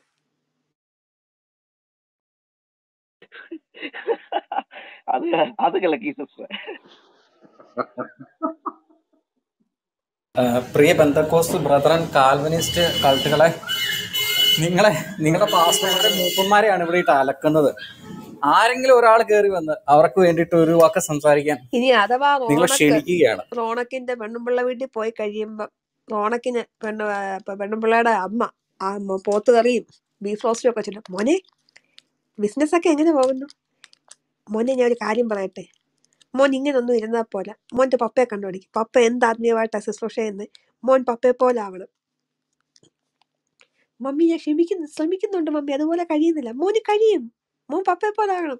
സാധാരണ നമ്മൾ ഈ ജിമ്മിലൊക്കെ പോകുന്ന സമയത്താണ് നിനക്ക് കഴിയും, നിനക്ക് സാധിക്കും, അല്ലെങ്കിൽ മോട്ടിവേഷൻ സ്പീക്കറാ പറയുന്നത്. ഇത് പെന്തക്കോസ്ത് പാസ്റ്റർമാരുടെ മക്കളോട് പപ്പമാര് പറഞ്ഞു, മോനെ ഞാൻ കാണിക്കുന്നത് അതുപോലെ കണ്ടുപിടിച്ചോണം. നല്ല സുഖമാണ്. ഇവന്മാരൊക്കെ കാശുണ്ടാക്കി ശീമാട്ടിയിലൊക്കെ കയറി നല്ല തുണിയൊക്കെ വാങ്ങിച്ച് അടിപൊളിയായിട്ടിട്ട് ഏതെങ്കിലും ഒരു പാസ്റ്റർ യേശുക്രിസ്തുവിന്റെ അമ്മ കന്യകാ മറിയം തയ്ച്ചു കൊടുത്ത തുണി ഇട്ടുകൊണ്ടാണ് യേശുക്രിസ്തു നടന്നത്. അന്നത്തെ കാലത്ത് നല്ല നല്ല തുണികളൊക്കെ ഉണ്ട്. യേശുക്രിസ്തുവിന്റെ പ്രശസ്തമായ എല്ലാവരുടെ വീട്ടിലും ഇരിക്കുന്ന ഒരു ഫോട്ടോ ഉണ്ട്, ദ സേക്രഡ് ഹാർട്ട് എന്നും പറഞ്ഞു. ഒരു യെല്ലോയും ഒരു ഗ്രീനും കൂടെ ഉള്ള ഒരു കോട്ടും, പിന്നെ ഒരു ഓറഞ്ചിഷ് റെഡ് കളറിലെ ഒരു ഉടുപ്പും, ഓവർ കോട്ടും. ഈ യേശുക്രിസ്തുവിന്റെ ഉടുപ്പിട്ട ഫോട്ടോ കണ്ടതിനകത്ത് ഇച്ചിരി കുറച്ച് വർക്കൊക്കെ ഉള്ള ഒരു ഉടുപ്പിട്ട ഫോട്ടോ അതാണ്. അത്യാവശ്യം വീടുകളിൽ വെക്കുമ്പം ഈ ഫോട്ടോയിൽ ഉള്ളത് യേശുക്രിസ്തു ആണെന്ന് ഞാൻ ഉറപ്പിച്ചൊന്നും പറയുന്നില്ല, എങ്കിലും അത്യാവശ്യം കാണുന്നവർക്കൊരു സന്തോഷം ആ ഫോട്ടോയാണ്. നിങ്ങൾ പാസ്റ്റർമാരുടെ യവന്മാരുടെയൊക്കെ കോട്ടിന്റെയൊക്കെ വില വെക്കണം. 2000, 5000 റൈമണ്ട് സ്യൂട്ടേ ഇടത്തുള്ളൂ. അച്ചായനെ ചെറിയ തുണികളൊക്കെ ഇടുമ്പോ ഉണ്ടല്ലോ തുണി അലർജി ഉണ്ട്, അതുകൊണ്ട് ഞങ്ങളിപ്പോ ഈ തുണി അങ്ങ് മാറ്റി, ഞങ്ങളിപ്പോ റൈമണ്ടാ ഇടുന്നത്. അച്ചായൻ സാധാരണ തുണിയൊന്നും ഇടത്തില്ല, അച്ചായൻ കമ്പിളിയല്ലേ കിടക്കത്തുള്ളൂ, അച്ചായൻ AC ഇല്ലാതെ പോകാനൊക്കത്തില്ല. പണ്ട് കാലത്ത് പറമ്പിൽ ഇരുന്ന് തൂറിയവനാണ് ഇന്ന് കോട്ടിട്ട് നടക്കുന്ന പാസ്റ്റർ. ലവനൊക്കെ പണ്ട് പറമ്പിലിരുന്നിട്ട് അമ്മച്ചിയെ വെള്ളം കൊണ്ടുപോയോന്ന് കാറിയവനാണ്. ഇന്നവൻ പറമ്പൊക്കെ കാണുമ്പം അയ്യോ പറമ്പോ, ഈ പറമ്പിനെ ദൈവം ഒരു ദൈവസഭയ്ക്കായി നിയോഗിക്കാൻ പോകുന്നു. ഇവിടെ ഒരു കെട്ടിടം വരാൻ പോകുന്നു. നല്ല സുഖമാണ്. 10ാം ക്ലാസ് തോറ്റവനും സുന്ദരിയായ ഭാര്യ. അവന്റെ ക്വാളിഫിക്കേഷൻ എന്തുവാ? പാസ്റ്റർ. ബാക്ക് ചാനലിൽ ചീത്ത വിളിക്കുന്നവരോട് ഇതെല്ലാം ഞാൻ നിങ്ങൾക്ക് സെയിം ടു യു തിരിച്ചു തരുന്നു, വെച്ചോ. വെറുതെ ഇരിക്കുമ്പോ ആശ്വസിക്കാം.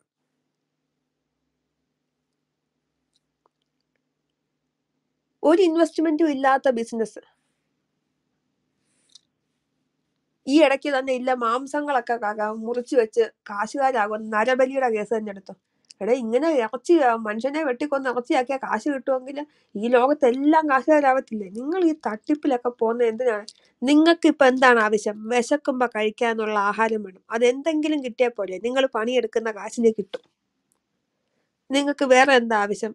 നിങ്ങൾക്ക് ഇടാനുള്ള തുണി, ഒരു തുണി കീറിപ്പോയി കഴിഞ്ഞാൽ വേറൊരു തുണി വേണം. അത്യാവശ്യം മാന്യമുള്ള തുണി വാങ്ങാനുള്ള കാശ് നിങ്ങൾ ജോലി ചെയ്താൽ കിട്ടും.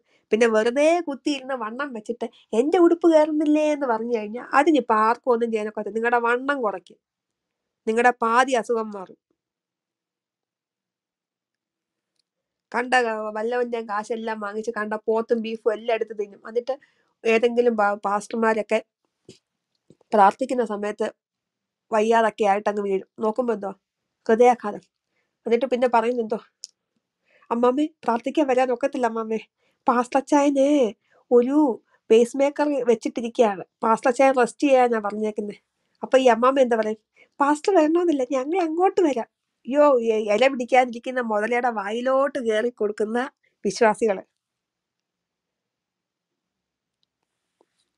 നിങ്ങൾക്ക് ആർക്കും ഒന്നും പറയാൻ, ഈ താഴെ ഇരിക്കുന്നവരൊക്കെ എന്നാ കാണാൻ വന്നിരിക്കുകയുടെ എന്തേലും ഒക്കെ പറയടേ. നിങ്ങളുടെ പാസ്റ്റച്ചായനെ അമ്മാമ്മയുവാ പറയുന്നത്. നിങ്ങൾ ഇത്രയും നാളും ഗ്ലോറി വിളിച്ചത് ആരുടെ മുഖത്ത് നോക്കിയാന്നോ ആ ഗ്ലോറി വിളിച്ചവന്റെ തന്നെയാണ് ഈ റോസ്റ്റ് ചെയ്യുന്നത്. നിങ്ങൾ ഇതൊക്കെ കള്ളത്തരമാണെങ്കിൽ നിങ്ങൾ വന്ന് പറ, ക്രിസ്റ്റി നീ കള്ളമാണ് പറയുന്നത്, ഞങ്ങളുടെ ടിനുവിനെ പറഞ്ഞു, ഞങ്ങളുടെ തങ്കുവിനെ പറഞ്ഞു, ഡാമിയനെ പറഞ്ഞു എന്ന് പറയടേ. കാര്യം ഞാൻ പാസ്റ്ററൊക്കെയാ, അല്ലല്ല, പക്ഷെ ഒരു എന്റെ മിനിറ്റ്. സ്ഥാനപ്പേര് ഞാൻ മാറ്റത്തില്ല. മനു മേനോൻ. ക്രിസ്റ്റി ചേച്ചി സിസ്റ്റർ, ട്രിവാൻഡ്രം രാജേഷ് മേനോൻ. കാരിയാണോ? ഞാൻ ചോദിച്ചിട്ട് ഒരു minute. Give me 1 minute. Sister, നിങ്ങൾ ഇത്ര വയലിന നേരം വയലിന പറഞ്ഞത് അജിത് ബ്രദറെ, വയലിന വീണ ആ ഈ ബ്രദർ എപ്പോഴും വീണയാ. ക്രിസ്റ്റി ചേച്ചി ട്രിവാൻഡ്രം കാരിയാണോ? ഭാഷ കണ്ടിട്ട് ചോദിച്ച. ട്രിവാൻഡ്രം ഒന്നും അല്ല. നിങ്ങൾ ഒരു ഓൾമോസ്റ്റ് എല്ലാ നാട്ടിലെയും ഭാഷ മിക്സ് ചെയ്ത് സംസാരിക്കും, അത്രേ ഉള്ളൂ.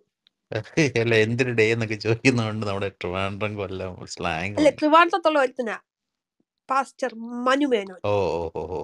ഇയാള് പാസ്താടെ സമ്മതിച്ചു. ഇയാൾക്ക് പിന്നെ എന്തിനാ ഈ മേനോന്? അതെടുത്ത് കളാ. എന്താ എടുത്ത് കളയത്തെ? അവൻ മേനോനല്ല, അവന്റെ ഡ്രൈവിംഗ് ലൈസൻസിന്റെ കോപ്പി എന്റെ ഇരിപ്പുണ്ട്. മനു പണിക്കർ എന്നാണ്, ഈഴോ വിഭാഗത്തിൽപ്പെട്ടാണ്, പണിക്കർ സ്ഥാനമുള്ള കുടുംബമാണ്. പക്ഷെ എന്നാൽ അവനത് പോരാ, അവൻ സ്വന്തമായിട്ട് മേനോൻ വെച്ചിരിക്കുന്ന കേട്ടോ. അല്ല, അത് നമ്മുടെ ക്ലബ് ഹൗസിലുണ്ടല്ലോ, നായർ പിന്നെ എന്നൊക്കെ പേരിട്ട് വേറൊരുത്തനുണ്ട്, വന്നവര്, പെന്തക്കോസ്ത് ആയിട്ടോ. നമ്മുടെ കാട്ടാക്കടയുള്ള ഒരുത്തനാ, രാജേഷ് നായർ. പാസ്റ്റർ രാജേഷ് നായർ.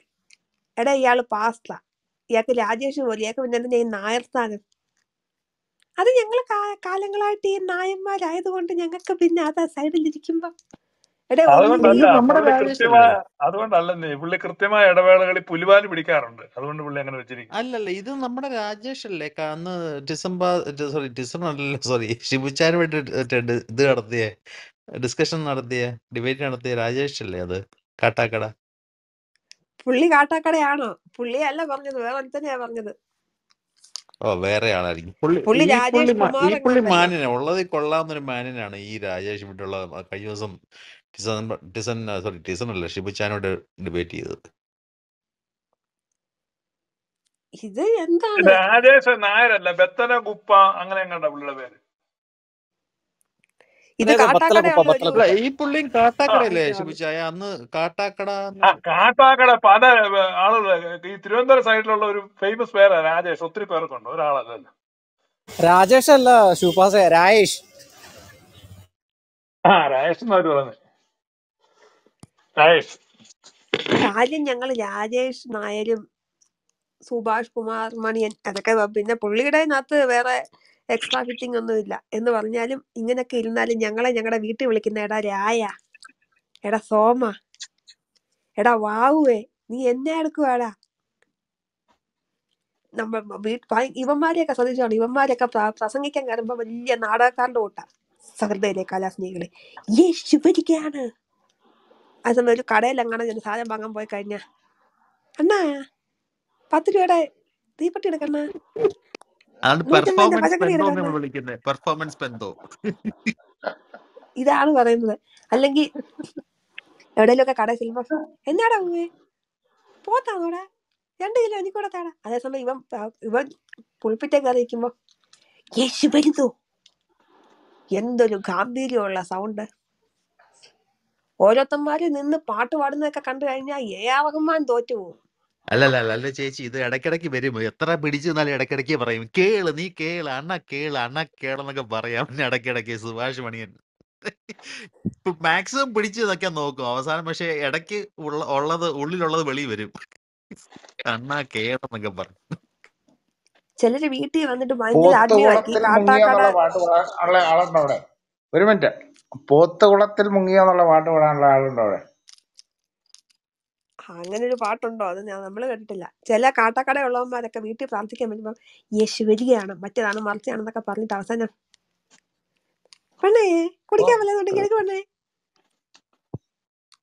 യവനെ കൊണ്ട് എത്ര ശ്രമിച്ചിട്ടും നമ്മുടെ അച്ചടി ഭാഷയായ കോട്ടയം ഭാഷയോ അല്ലെങ്കിൽ സ്റ്റാൻഡേർഡ് ഉള്ള കൊല്ലം ഭാഷയോ പത്തനംതിട്ട ഒന്നും വരുന്നില്ല.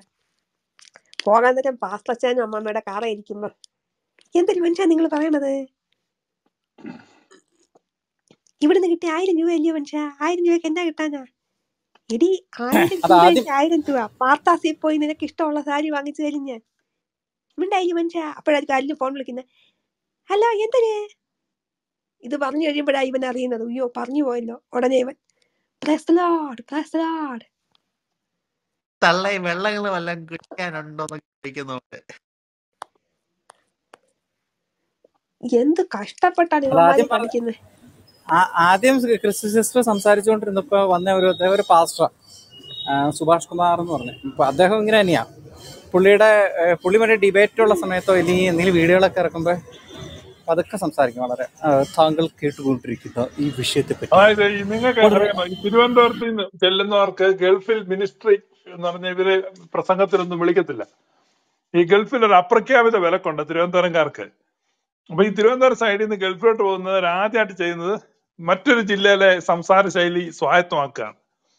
എന്നിട്ട് പോയി എന്നാലും മീറ്റിംഗ് കിട്ടത്തുള്ളൂ. തിരുവനന്തപുരം അറിഞ്ഞു പോയാൽ ഗൾഫിൽ അടുപ്പിക്കത്തില്ല, മീറ്റിംഗ് കിട്ടത്തില്ല, ഒരു സ്ഥലത്തും ഒരു യോഗം കിട്ടത്തില്ല.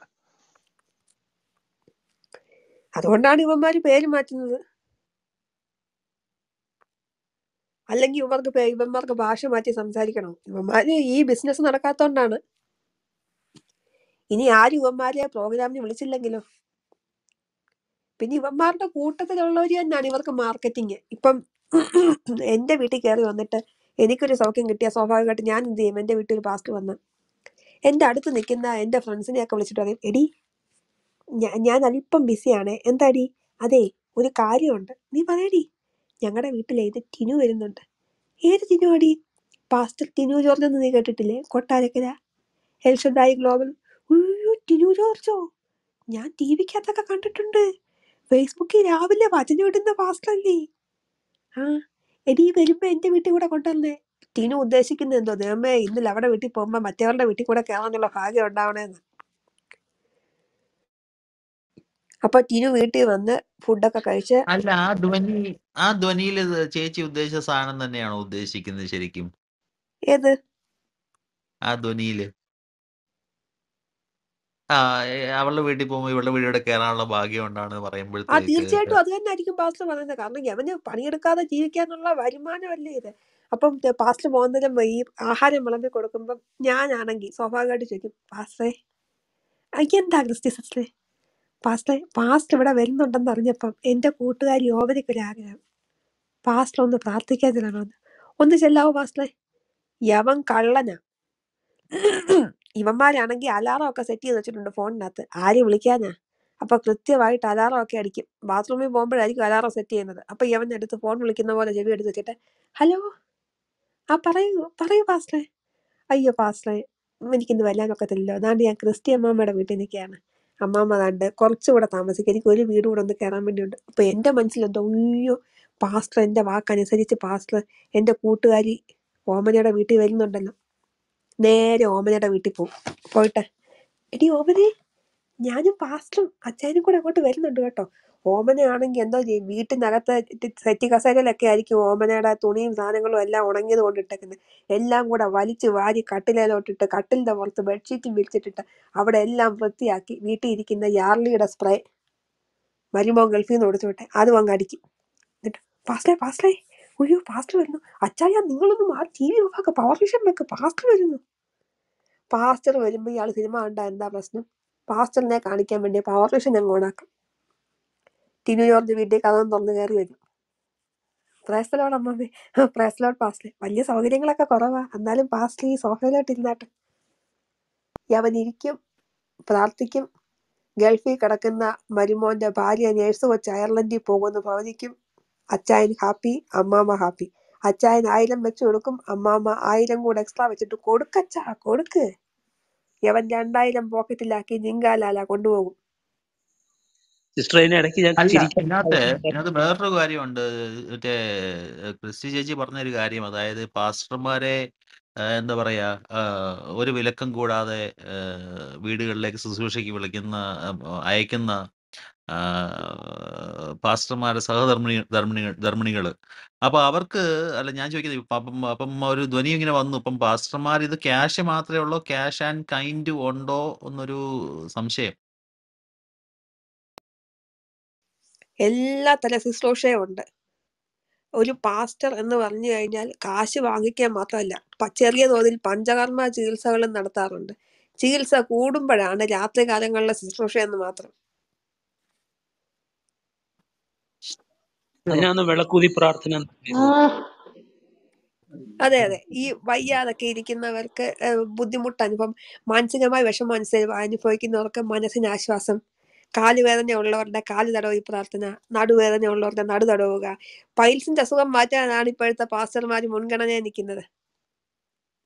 നിങ്ങൾക്ക് ഇനിയും പൈൽസ് വല്ലതും ഉണ്ടെങ്കിൽ നിങ്ങള് എന്താണ് ടിക്കറ്റ് എടുത്ത് അൽഷിഫ ക്ലിനിക്കിലൊന്നും പോകണ്ട.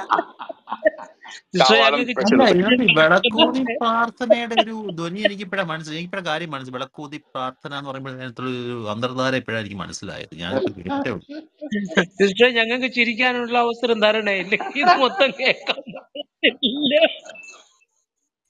ഇത് റീപ്ലേ ഓൺ ആണല്ലോ, നിങ്ങൾ സേവ് ചെയ്ത് വെച്ച് വെറുതെ ഒക്കെ ഇരിക്കുമ്പോ കേട്ട് ചിരിക്കുക. നിങ്ങളുടെ അയൽവക്കത്തുള്ള പെന്തോ മക്കൾക്കും കേൾപ്പിച്ചു കൊടുത്ത് നന്മയിലേക്ക് കൊണ്ടുവരും. ആ, ഇത് ഭയങ്കര റിവീലിംഗ് ആയിരുന്നല്ലോ ഇന്ന് മൊത്തത്തില്. അല്ലല്ല, ഞാൻ പറഞ്ഞ കേൾക്കാമോ? ആയിച്ചേട്ടാ എപ്പോ പറയാൻ കേൾക്കത്തില്ല. ഇപ്പൊ അവിടെ ഇല്ല. ഓക്കെ, ഇത് പറയാം. അജിത്ത് ഒരു പറഞ്ഞു മിനിറ്റ് ഒരു മിനിറ്റ്, ഞാൻ പറഞ്ഞോട്ടെ അത് പറയുമ്പോഴത്തേക്ക് ഒന്ന് പറഞ്ഞോട്ടെ. അജിത്ത് ബ്രദറിന്റെ ഈ സിസ്റ്റർ, ഒരു മിനിറ്റ് ഞാൻ പറയട്ടെ, ബഹളടിക്കല്ലേ. ഈ സിസ്റ്റർ ഇത്ര നേരം 1.5 മണിക്കൂറാണ് പറഞ്ഞത് മുഴുവൻ ശുദ്ധ വങ്കത്തിലാണ്, ശുദ്ധ ബോഷ്കാണ്. കാരണം ഈ സിസ്റ്ററിന് ഈ പെന്തോകള് കമ്മ്യൂണിറ്റിക്ക് കൊടുത്തിട്ടുള്ള ഒരു നന്മയെ കുറിച്ച് യാതൊരു ബോധവും ഇല്ല. ഇവരെന്തൊക്കെയാ പറയണേ? നിങ്ങൾ ഒന്ന് ആലോചിച്ച് നോക്ക്. ഒരു കാല് കമ്മ്യൂണിറ്റി തടവുന്നതും ഇടകാരില്ലേ, ഞാനത് പറയട്ടെ സിസ്റ്ററെ, നിങ്ങൾ 1.5 മണിക്കൂറായി നിങ്ങൾ ഈ തോന്നിയാസം പറയണേ. നിങ്ങൾക്ക് എന്തെങ്കിലും ഒരു ജ്ഞാനമുണ്ടോ? അതായത് പെന്തക്കോസ്തുകാര് ബ്രന്തോകള് കമ്മ്യൂണിറ്റിക്ക് കൊടുത്തിട്ടുള്ള കോൺട്രിബ്യൂഷനെ കുറിച്ച് നിങ്ങൾക്ക് എന്തെങ്കിലും ജ്ഞാനമുണ്ടോ, വിവേകമുണ്ടോ?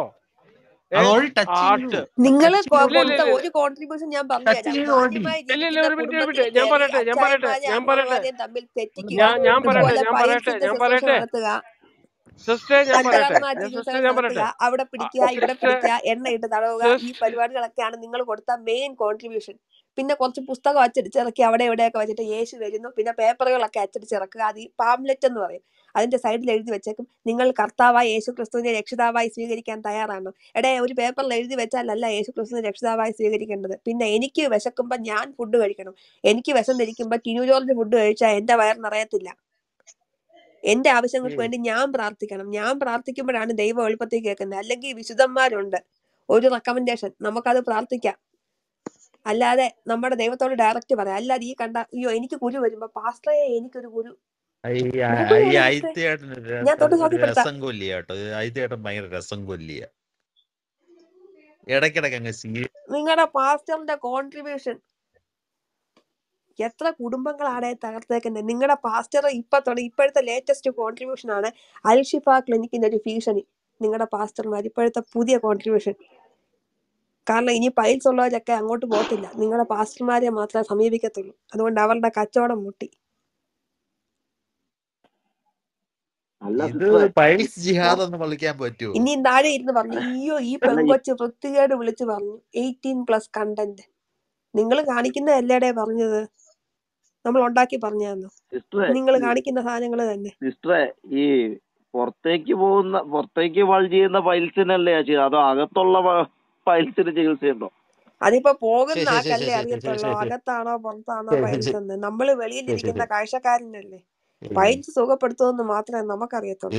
ഇത് ഭയങ്കര 18+ ആണ് കേട്ടോ. അങ്ങനെ പറയല്ലോ കേട്ടോ.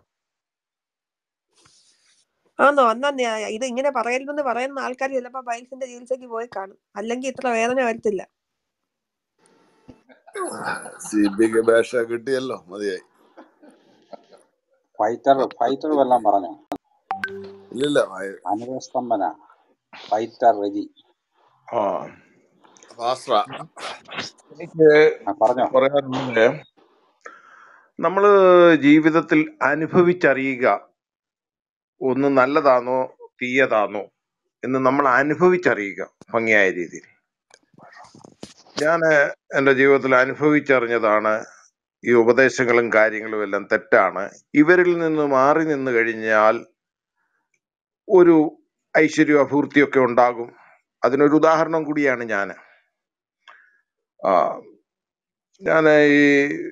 ഈ മാറാൻ കാരണം ഈ ദശാംശം കൊടുക്കാൻ എനിക്ക് ഒരു സമയത്ത് കഴിഞ്ഞില്ല. കാരണം പിള്ളേരെല്ലാം പഠിപ്പിക്കുന്നു എടുക്കുന്നു എല്ലാം കൂടെ വന്നപ്പോൾ എനിക്ക് ചെലവ് താങ്ങാൻ വന്നില്ല. അന്നേരം പാസ്റ്റർ പല പ്രാവശ്യം എനിക്ക് വാണിംഗ് തന്നു. ഒരു പ്രാവശ്യം ചർച്ച് പണിയുകയും ചെയ്യുന്നുണ്ട്, ആ സമയത്തും എനിക്ക് വാണിംഗ് തന്നു. ഞാൻ മൈൻഡ് ചെയ്തില്ല. പക്ഷെ എനിക്ക് അടിക്കടിക്ക് ഉയർച്ച ഉണ്ടായിക്കൊണ്ടിരിക്കുകയായിരുന്നു ആ സമയങ്ങളൊക്കെ. അപ്പോൾ ഞാൻ ചിന്തിക്കുകയും ചെയ്തു, ദശാംശം ഒന്നും കൊടുക്കുന്നില്ലോ, ഉയർച്ച നല്ലപോലെ വരുന്നു. പിന്നീട് ഒരൊറ്റ പാസ്റ്റർമാരുമായിട്ട് ബന്ധം വരുന്നില്ല. ഞായറാഴ്ച പ്രാർത്ഥനയ്ക്ക് പോലും പോകാനൊക്കാത്ത സാഹചര്യമായിട്ട് ഞായറാഴ്ച എൻ്റെ ഡ്യൂട്ടി കിട്ടും. ആ സമയങ്ങളിലാണ് ഞാൻ ഗൾഫിലോട്ട് പോകാനുള്ള ഒരു കാര്യം കൂടെ വന്നത്, ഒരൊറ്റ പൈസ പോലും മുടക്കാതെ. അതെന്താ ഈ അത്ഭുതം നടക്കുന്നത്? പ്രാർത്ഥനയ്ക്ക് പോകാത്തോണ്ടാന്നോ ദശാംശം കൊടുക്കാത്തോണ്ടാന്നോ? ആൾക്കാരൊക്കെ പറയും ഇപ്പൊ അങ്ങനെ പറ്റും. അങ്ങനെ ഇവരിൽ നിന്ന് കൂടുതൽ അകന്ന് മാറി നിന്നപ്പോൾ ഒരൊറ്റ കഷ്ടത ഉണ്ടാകാൻ തുടങ്ങിയില്ല. ഇപ്പൊ സത്യം പറഞ്ഞു കഴിഞ്ഞാൽ ഏത് മനുഷ്യനും ഇടയ്ക്കൊക്കെ ഒരു ബുദ്ധിമുട്ടുണ്ടാകും. അത് സ്വാഭാവികമാണ്. മനുഷ്യനാന്ന് ഉയർച്ചയും താഴ്ചയും ഉണ്ടാകും, സ്വാഭാവികമാണ്. പക്ഷെ എന്നെ സംബന്ധിച്ച് അങ്ങനെ ഒരു സംഗതി ഉണ്ടാകുന്നതേ ഇല്ല. കാരണം ഇനി ഉണ്ടാകില്ലെന്നാ എന്റെ പ്രാർത്ഥനയും. കാരണം എന്നാ, ബൈ ചാൻസ് എന്തെങ്കിലും ഉണ്ടായി കഴിഞ്ഞാൽ ഇവരെല്ലാം കൂടെ കൊട്ടിഘോഷിക്കും, കണ്ടോ ദൈവത്തിൽ നിന്നകന്നു, ഇവരുടെ അവിടെ ചെന്നില്ലേ ദൈവത്തിൽ നിന്ന് അകന്നെന്നാണ് ഇവർ ചിന്തിക്കുന്നത്. പക്ഷെ അങ്ങനൊന്നുമില്ല. നമ്മൾ ആ അനുഭവങ്ങളിൽ നിന്ന് മനസ്സിലാക്കി. ഒടുവിൽ ഇവരെ കയറ്റാതുമായി ഞാൻ ഒരുത്തരെ പോലും. ഒരിക്കലേ അത് കയറ്റാതിരിക്കാനുള്ള കാരണം, ഒരിക്കൽ ഒരിടത്ത് വെച്ച് പ്രാർത്ഥനയ്ക്ക് വെച്ച് എന്നോട് പറഞ്ഞു, അവിടെ അസംബ്ലീസ് കോഡുണ്ടല്ലോ, അവിടെ എന്താണ് പോകാത്ത ബ്രദർ? ഞാൻ പറഞ്ഞു, ആ അസംബ്ലീസ് കോഡിലൊക്കെ പാസ്റ്റർ എന്ന് പറഞ്ഞാൽ വലിയ നിലാവാരം ഇല്ലാത്തവരാണ്. അപ്പൊ നമ്മുടെയൊക്കെ വീടുകളിൽ സ്ത്രീകളും കുഞ്ഞുങ്ങളും ഒക്കെ ഉള്ളപ്പോൾ അതൊരു ബുദ്ധിമുട്ട് ആണ് അവരെയൊക്കെ കയറ്റുക. ചിലപ്പോൾ എപ്പോഴും ഞാൻ വീട്ടിൽ കാണത്തില്ല. ഇങ്ങനൊന്ന് സൂചിപ്പിച്ച ഉടനെ പറയുകയാണ്, വിശുദ്ധന്മാരുടെ കാൽ ചുവട്ടാൻ ആഗ്രഹിക്കുന്ന ദിവസങ്ങൾ വരുന്നെന്നും പറഞ്ഞ അയാളൊരു വർത്തമാനം, ഒരു പ്രാക്കും. അന്ന് ഞാൻ വളരെ പ്രയാസത്തോടു കൂടി പ്രാർത്ഥന കഴിഞ്ഞ് വീട്ടിൽ ചെന്നു. എൻ്റെ ഒരു മകനെ വിളിച്ച് പറഞ്ഞിട്ടുണ്ട് ഇങ്ങനൊക്കെ പറയുന്നു. ഉടനെ പറഞ്ഞു, അപ്പായിക്ക് ജോലി കഴിഞ്ഞ് സുഖമായിട്ട് കുളിച്ചിട്ട് വീട്ടിൽ കിടന്ന് ഉറങ്ങല്ലോ, ഈ ഭ്രാന്തന്റെ ഒക്കെ പുറകെ നടക്കുന്ന എന്തിനാ? അതുകൊണ്ടല്ലയോ ഈ മാതിരി ഇതൊക്കെ കേൾക്കേണ്ടി വരുന്നത്. വീട്ടിൽ ഇനി ആരും കേട്ടിട്ടുണ്ട്, അവിടെ ഞാൻ ക്യാമറയും വെച്ചിട്ടുണ്ട്.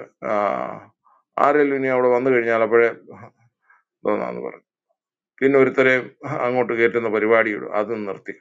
അതിനുശേഷം സഭയിൽ നിന്നും അങ്ങ് മാറി യാതൊരു കുഴപ്പമില്ലാതെ സുഖമായ രീതിയിൽ ജീവിക്കുന്നു. ഒരനർത്ഥങ്ങളും വന്നില്ല. ഇനി നാളെ വരത്തില്ലെന്നല്ല, മനുഷ്യനാന്നേ എപ്പോഴും ഉയർച്ച താഴ്ചകളും കഷ്ടങ്ങളും നഷ്ടങ്ങളും ഒക്കെ ഉണ്ടാവും. അത് മനുഷ്യ സഹജമാണ്. പക്ഷെ ഇത് എനിക്ക് മാത്രം ഇങ്ങനെ സംഭവിക്കാത്ത, ഞാൻ ഒരുപക്ഷെ ബുദ്ധിപൂർവ്വം ജീവിക്കുന്നുണ്ടായിരിക്കും. മറ്റേ ഇവരുടെ പ്രാർത്ഥനയിലൊക്കെ ആശ്രയിച്ച് ജീവിക്കുന്നുണ്ടെങ്കിൽ നമ്മൾ വലിയ കെയർഫുൾ ആയിട്ടുള്ള ജീവിതം നയിക്കത്തില്ല. പാസ്റ്റർ പ്രാർത്ഥിച്ചോളുമല്ലോ, എല്ലാം അങ്ങ് നടന്നോളും എന്നൊക്കെ വിചാരിച്ചു പോകും. അങ്ങനെ വിചാരിക്കുന്നത് വെറും മണ്ടത്തരമാണ്. അപ്പൊ ഇവർക്ക് ദശാംശം കൊടുക്കാതിരിക്കുക, ഇവരുടെ ഉപദേശം കേൾക്കാതിരിക്കുക. അതിനുശേഷം ഞാൻ ഗൾഫിൽ പോയതിനു ശേഷം പല പാസ്റ്റർമാരും ഓരോ കാര്യങ്ങളുണ്ട്. ഞാൻ പറഞ്ഞു, ജോലി ചെയ്യാനാണെങ്കിൽ ഇവിടെ വരാം, ഞാൻ ജോലി തരപ്പെടുത്തി തരാം നിങ്ങൾക്ക്. അങ്ങനെങ്കിൽ അതിന് വരത്തില്ല അവര്.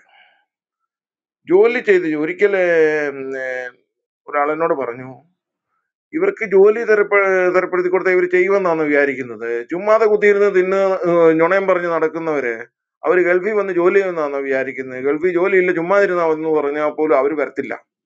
അവർക്ക് ഇങ്ങനെ 100 വീട് കയറി നുണ പറഞ്ഞ് അവിടെയും തല്ലിച്ച് ഇവിടെയും തല്ലിച്ച് ഇങ്ങനൊക്കെ നടക്കുന്നതാണ് അവർക്ക് സുഖം.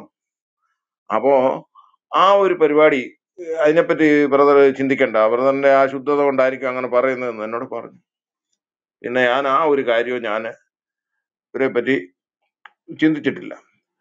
അപ്പം നമ്മള് അനുഭവങ്ങൾ കൊണ്ട് മനസ്സിലാക്കണം, ഇവരുടെ സ്വഭാവം കൊണ്ട് മനസ്സിലാക്കണം ഇവരെന്താണ്, ഇവരിൽ നിന്ന് എത്ര ദൂരം അകന്ന് നിൽക്കാമോ അത്രത്തോളം നമുക്ക് നല്ലതാ. പിന്നെ നമ്മൾ ഇതിനകത്തൊക്കെ ജനിച്ചുപോയി ഇതൊക്കെ മനസ്സിലാക്കി കഴിഞ്ഞു. അതുകൊണ്ട് നമുക്ക് ഒരു ഓട്ടോമാറ്റിക് ഒരു താല്പര്യം ഉണ്ട്. പക്ഷെ അത് നമ്മുടെ ഇമ്പ്രൂവ്മെന്റിനെ തടയും എപ്പോഴും. അത് നമ്മൾ ഓർത്തോണം. നമ്മുടെ കുഞ്ഞുങ്ങളെ എപ്പോഴും നരക ഭീഷണിയിലും പ്രാർത്ഥനയ്ക്ക് അത് സംഭവിക്കും ഇത് സംഭവിക്കും ഇങ്ങനെ ഭയപ്പെടുത്തി ജീവിക്കുന്ന പൊതുസമൂഹത്തിന് എന്ത് സംഭാവന കൊടുത്ത് ഇവരെന്ന് ചോദിച്ചു കഴിഞ്ഞാൽ പൊതുസമൂഹത്തെ ഇവർ ഭയപ്പെടുത്തി അവരുടെ കുഞ്ഞുങ്ങൾ അവരുടെ അല്ല, രാഷ്ട്രത്തിന്റെയാണ് ഓരോ പൗരനും ഓരോ കുഞ്ഞും. അതിനെ ചുമ്മാ പ്രാർത്ഥനയ്ക്ക് കൊണ്ടുപോയി പഠിച്ചുകൊണ്ട് കുത്തിയിരിക്കേണ്ട പിള്ളേരെ രാത്രി പ്രാർത്ഥനയ്ക്ക് വിളിച്ചിട്ട് ഉപവാസ പ്രാർത്ഥന എന്ന് പറഞ്ഞ് പട്ടിണി ഇരുത്തിയതിനു ശേഷം ഇതുപോലുള്ള കാര്യങ്ങൾ ഇഞ്ചക്ട് ചെയ്ത് അവരുടെ തലയിലോട്ട് കൊടുത്തു കഴിഞ്ഞാൽ അവർ രാത്രി കിടന്ന് പേടിച്ച് അലറി വിളിക്കുന്ന അവസ്ഥയാണ് മിക്ക പെന്തിക്കോസ്തിലെ കുഞ്ഞുങ്ങളും. അന്നേരം ഇവർ വീണ്ടും വരും, അത് അവിടെ കെട്ടിയതാണ് ഇവിടെ കെട്ടിയതാണ് അങ്ങനെ ഇങ്ങനെയാണെന്ന് പറഞ്ഞുകൊണ്ട് ബന്ധുക്കളെ അകറ്റുന്ന ഒരു പരിപാടി ഇവർ ചെയ്തിട്ടുണ്ട്. ഒരു യാക്കോബ സഭയിൽ നിന്ന് അല്ലെ കത്തോലിക്കയിൽ നിന്ന് പെന്തിക്കോസ്റ്റിലോട്ട് പോയി കഴിഞ്ഞാൽ അടുത്ത പ്രവാചകൻ ഓടി വന്ന് പറയും, അവർ നിങ്ങൾക്ക് കൂടുപാത്രം ചെയ്തിട്ടുണ്ട്, നിങ്ങൾക്ക് കൈവശം തന്നിട്ടുണ്ട്, നിങ്ങളുടെ അങ്ങനെ കുടുംബങ്ങളെ എല്ലാം ഇവര് ചിതലീഭവിപ്പിക്കും. അവർ അറുപ്പാനും മുടിപ്പാനും നശിപ്പിപ്പാനുമാണ് സാത്താൻ വരുന്നത് എന്ന് പറയുന്നത് പോലെ ഈ ഒരു ഗ്രൂപ്പിലോട്ട് മാറിക്കഴിഞ്ഞാൽ അവർ നമ്മളെ സകലത്തിൽ നിന്നും വേർപിരിക്കും, സകല ബന്ധങ്ങളിൽ നിന്നും വേർപിരിച്ച് നമ്മളെ ഒറ്റയ്ക്കാക്കി കളയും. അതിനുശേഷം ഇവരുടെ കസ്റ്റഡിയിൽ തന്നെ ഇട്ട് അങ്ങനെയാണ് ചെയ്യുന്നത്. ഇപ്പൊ സിംഹം ഒക്കെ എര പിടിക്കുന്നത് പോലാണ് ഇവര്. അതായത് ഒന്നിച്ച് 10,000 മൃഗങ്ങൾ ഇങ്ങനെ പോവാ, ഒരു 10,000 പോത്ത് പോവാന്ന് ഞാൻ കണ്ടിട്ടുണ്ട്. അങ്ങോട്ടും നോക്കത്തേ ഇല്ല. അതേസമയത്ത് ഒന്നിനെ ആ കൂട്ടം തെറ്റിച്ചിട്ട് അതിനുശേഷമാണ് പിടിക്കുന്നത്. അപ്പോൾ വളരെ ഈസിയാ. ഒന്നിച്ച് സിംഹം കയറി ചെല്ലത്തില്ല എന്ന് പറഞ്ഞ പോലെ ഇവരിൽ നിന്നൊക്കെ തെറ്റിച്ച് നമ്മുടെ സമൂഹത്തിൽ നിന്നെല്ലാം തെറ്റിച്ച് ഒറ്റയ്ക്ക് മാറ്റിയിട്ടാണ് ഇവർ പരിപാടി തുടങ്ങുന്നത്. മനസ്സിലാക്കണം. അപ്പൊ ഇവർക്ക് ജീവിക്കാൻ ഗതികേടുള്ളതുകൊണ്ടും പണിക്ക് ഒക്കെ ചെയ്യാൻ ബുദ്ധിമുട്ടുള്ളതുകൊണ്ടും ഒക്കെ ഇവര് ഇതിനിറങ്ങുന്നു. അത് അവരുടെ ഉപജീവന മാർഗമാണ്. പക്ഷെ നമ്മൾ സൂക്ഷിക്കണം. ഓക്കെ, ഇത്രേ എനിക്ക് പറയാനുള്ളൂ. ഓക്കെ.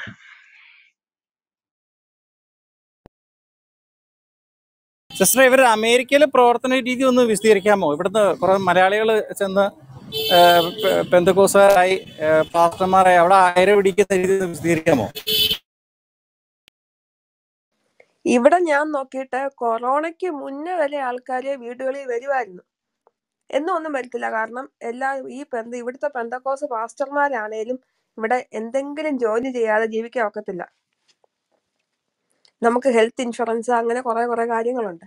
പിന്നെ മക്കളൊക്കെ ഉള്ളവർക്ക് സ്കൂൾ ടാക്സ് ഒക്കെ കിട്ടുമ്പോൾ നല്ലൊരു തുക കിട്ടുമെന്ന് പറഞ്ഞാലും എന്തേലും പണി വേണം. ഇവിടെയുള്ള അച്ഛന്മാർ ഉൾപ്പെടെ ജോലിക്ക് പോകുന്നവരാ. അപ്പൊ ഈ ജോലിക്ക് പോകുന്നവർക്ക് ഒഴിവ് സമയങ്ങളിലാണ് ഇവര് വീട് വീടാന്തരം കയറുന്നത്. അങ്ങനെ കയറുന്ന സമയത്ത് ഇവർക്ക് എന്തെങ്കിലുമൊക്കെ പൈസ ആൾക്കാർ കൊടുക്കും. പിന്നെ ഇടയ്ക്കിടയ്ക്ക് ഓരോ വീടുകളിലൊക്കെ ഇവര് കരിസ്മയൊക്കെ വെക്കും. കുറെ അമ്മമാരെല്ലാം കൂടെ കൂടി വീട്ടിൽ കയറി നിന്ന് പ്രാർത്ഥിച്ച് അന്ന് ഇവർക്ക് പൈസ കിട്ടും. പിന്നെ കൂടുതൽ ഇവരുടെ പ്രാർത്ഥന ഫോൺ മുഖാന്തരമാണെന്നാണ് എന്റെ നിഗമനം. ഇനി വീട്ടിൽ ഇപ്പൊ ഉണ്ടോന്ന് അറിയത്തില്ല. കഴിഞ്ഞ ദിവസം നോക്കിയപ്പോ നമ്മുടെ 4 വീടിന് അപ്പുറത്തുള്ള ഒരു വീട്ടില് ഒരു പാസ്റ്ററുടെ അമ്മാമ്മയും കൂടെ മാസ്ക് വെച്ചോണ്ട് വരുന്നു. സാധാരണ ബൈബിൾ പിടിച്ചോണ്ടാ വരുന്നത്. ഇത്തവണ നോക്കിയപ്പം ബൈബിള്, സാനിറ്റൈസർ, മാസ്ക്, ഫുൾ സെറ്റപ്പായിട്ടാ വരും. അതായത് ഹാൻഡ് സാനിറ്റൈസർ വെച്ച് ക്ലീൻ ചെയ്തിട്ട് തലേ തൊട്ട് പ്രാർത്ഥിക്കാൻ. സിസ്റ്ററെ വെള്ള മാസ്ക് ആണോ കൊണ്ടുവന്നേ? വെള്ള തന്നെ ഇടണമെന്നാ കാവാലം പറയണേ. എന്താ വെള്ള മാസ്ക്? ഇവിടെ ഉള്ളവര് വെള്ള മാസ്ക് ഒന്നും അല്ല ഇടുന്നത്. ഇവിടെ N95 ഇവിടെ $5 മാസ്ക് കിട്ടുന്നിടമാണ്. ഇഷ്ടം പോലെ കിട്ടും. നീല മാസ്കും കൊണ്ടാവുന്നത്. നീല അല്ല, കാവാലം പ്രത്യേകിച്ച് പറഞ്ഞു വെള്ള തന്നെ ധരിക്കണമെന്നാ പറയണേ. വെള്ളയാകുമ്പോ പിന്നെ അഴുക്ക് വീണാലും അറിയത്തില്ലല്ലോ. വേർപ്പാന്നും പറഞ്ഞ് പറ്റിക്കാവല്ലോ ആൾക്കാരെ. എന്തിനാണ് ഈ മാസ്കിലാണോ ദൈവം ഇരിക്കുന്നത്? പിന്നെ സാനിറ്റൈസർ ഒക്കെ കൊണ്ടുവരുമ്പോ കൊറോണ വരാത്ത രീതിയിലുള്ള പ്രാർത്ഥന. നിങ്ങളുടെ പൈൽസ് പാസ്റ്റർ മാറ്റും. അതിന് മുമ്പ് ഹാൻഡ് സാനിറ്റൈസർ വെച്ച് കൈ നിന്ന് തുടയ്ക്കും.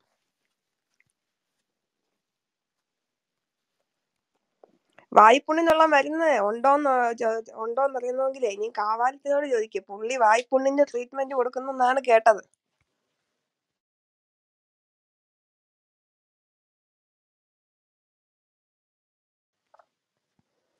എന്നാലും ഇവിടെ അമേരിക്കൻ കൾച്ചർ അനുസരിച്ച് അങ്ങനെ ആരും അങ്ങ് പാസ്റ്റർമാർക്ക് കാശ് വാരി കൊടുക്കുന്നില്ല. പിന്നെ ഈ നാട്ടിൽ നിന്നൊക്കെ ഇറക്കുമതി ചെയ്യുന്നവന്മാർക്കാണ് വരുമാനം അങ്ങനെ കിട്ടുന്നത്.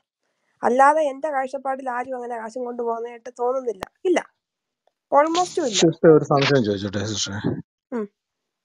ഈ പെന്തക്കോസുകാർ വന്ന് പറയുന്ന വാക്യങ്ങളും മറ്റു കാര്യങ്ങളും ഒക്കെ ഈ കത്തോലിക്കരുടെയിലോ അല്ലെങ്കിൽ യാക്കോക്കാരുടെയിലും അല്ലെ മർത്തോക്കാരുടെയിലും ഇരിക്കുന്ന വേദോസ്വതം തന്നെയല്ലേ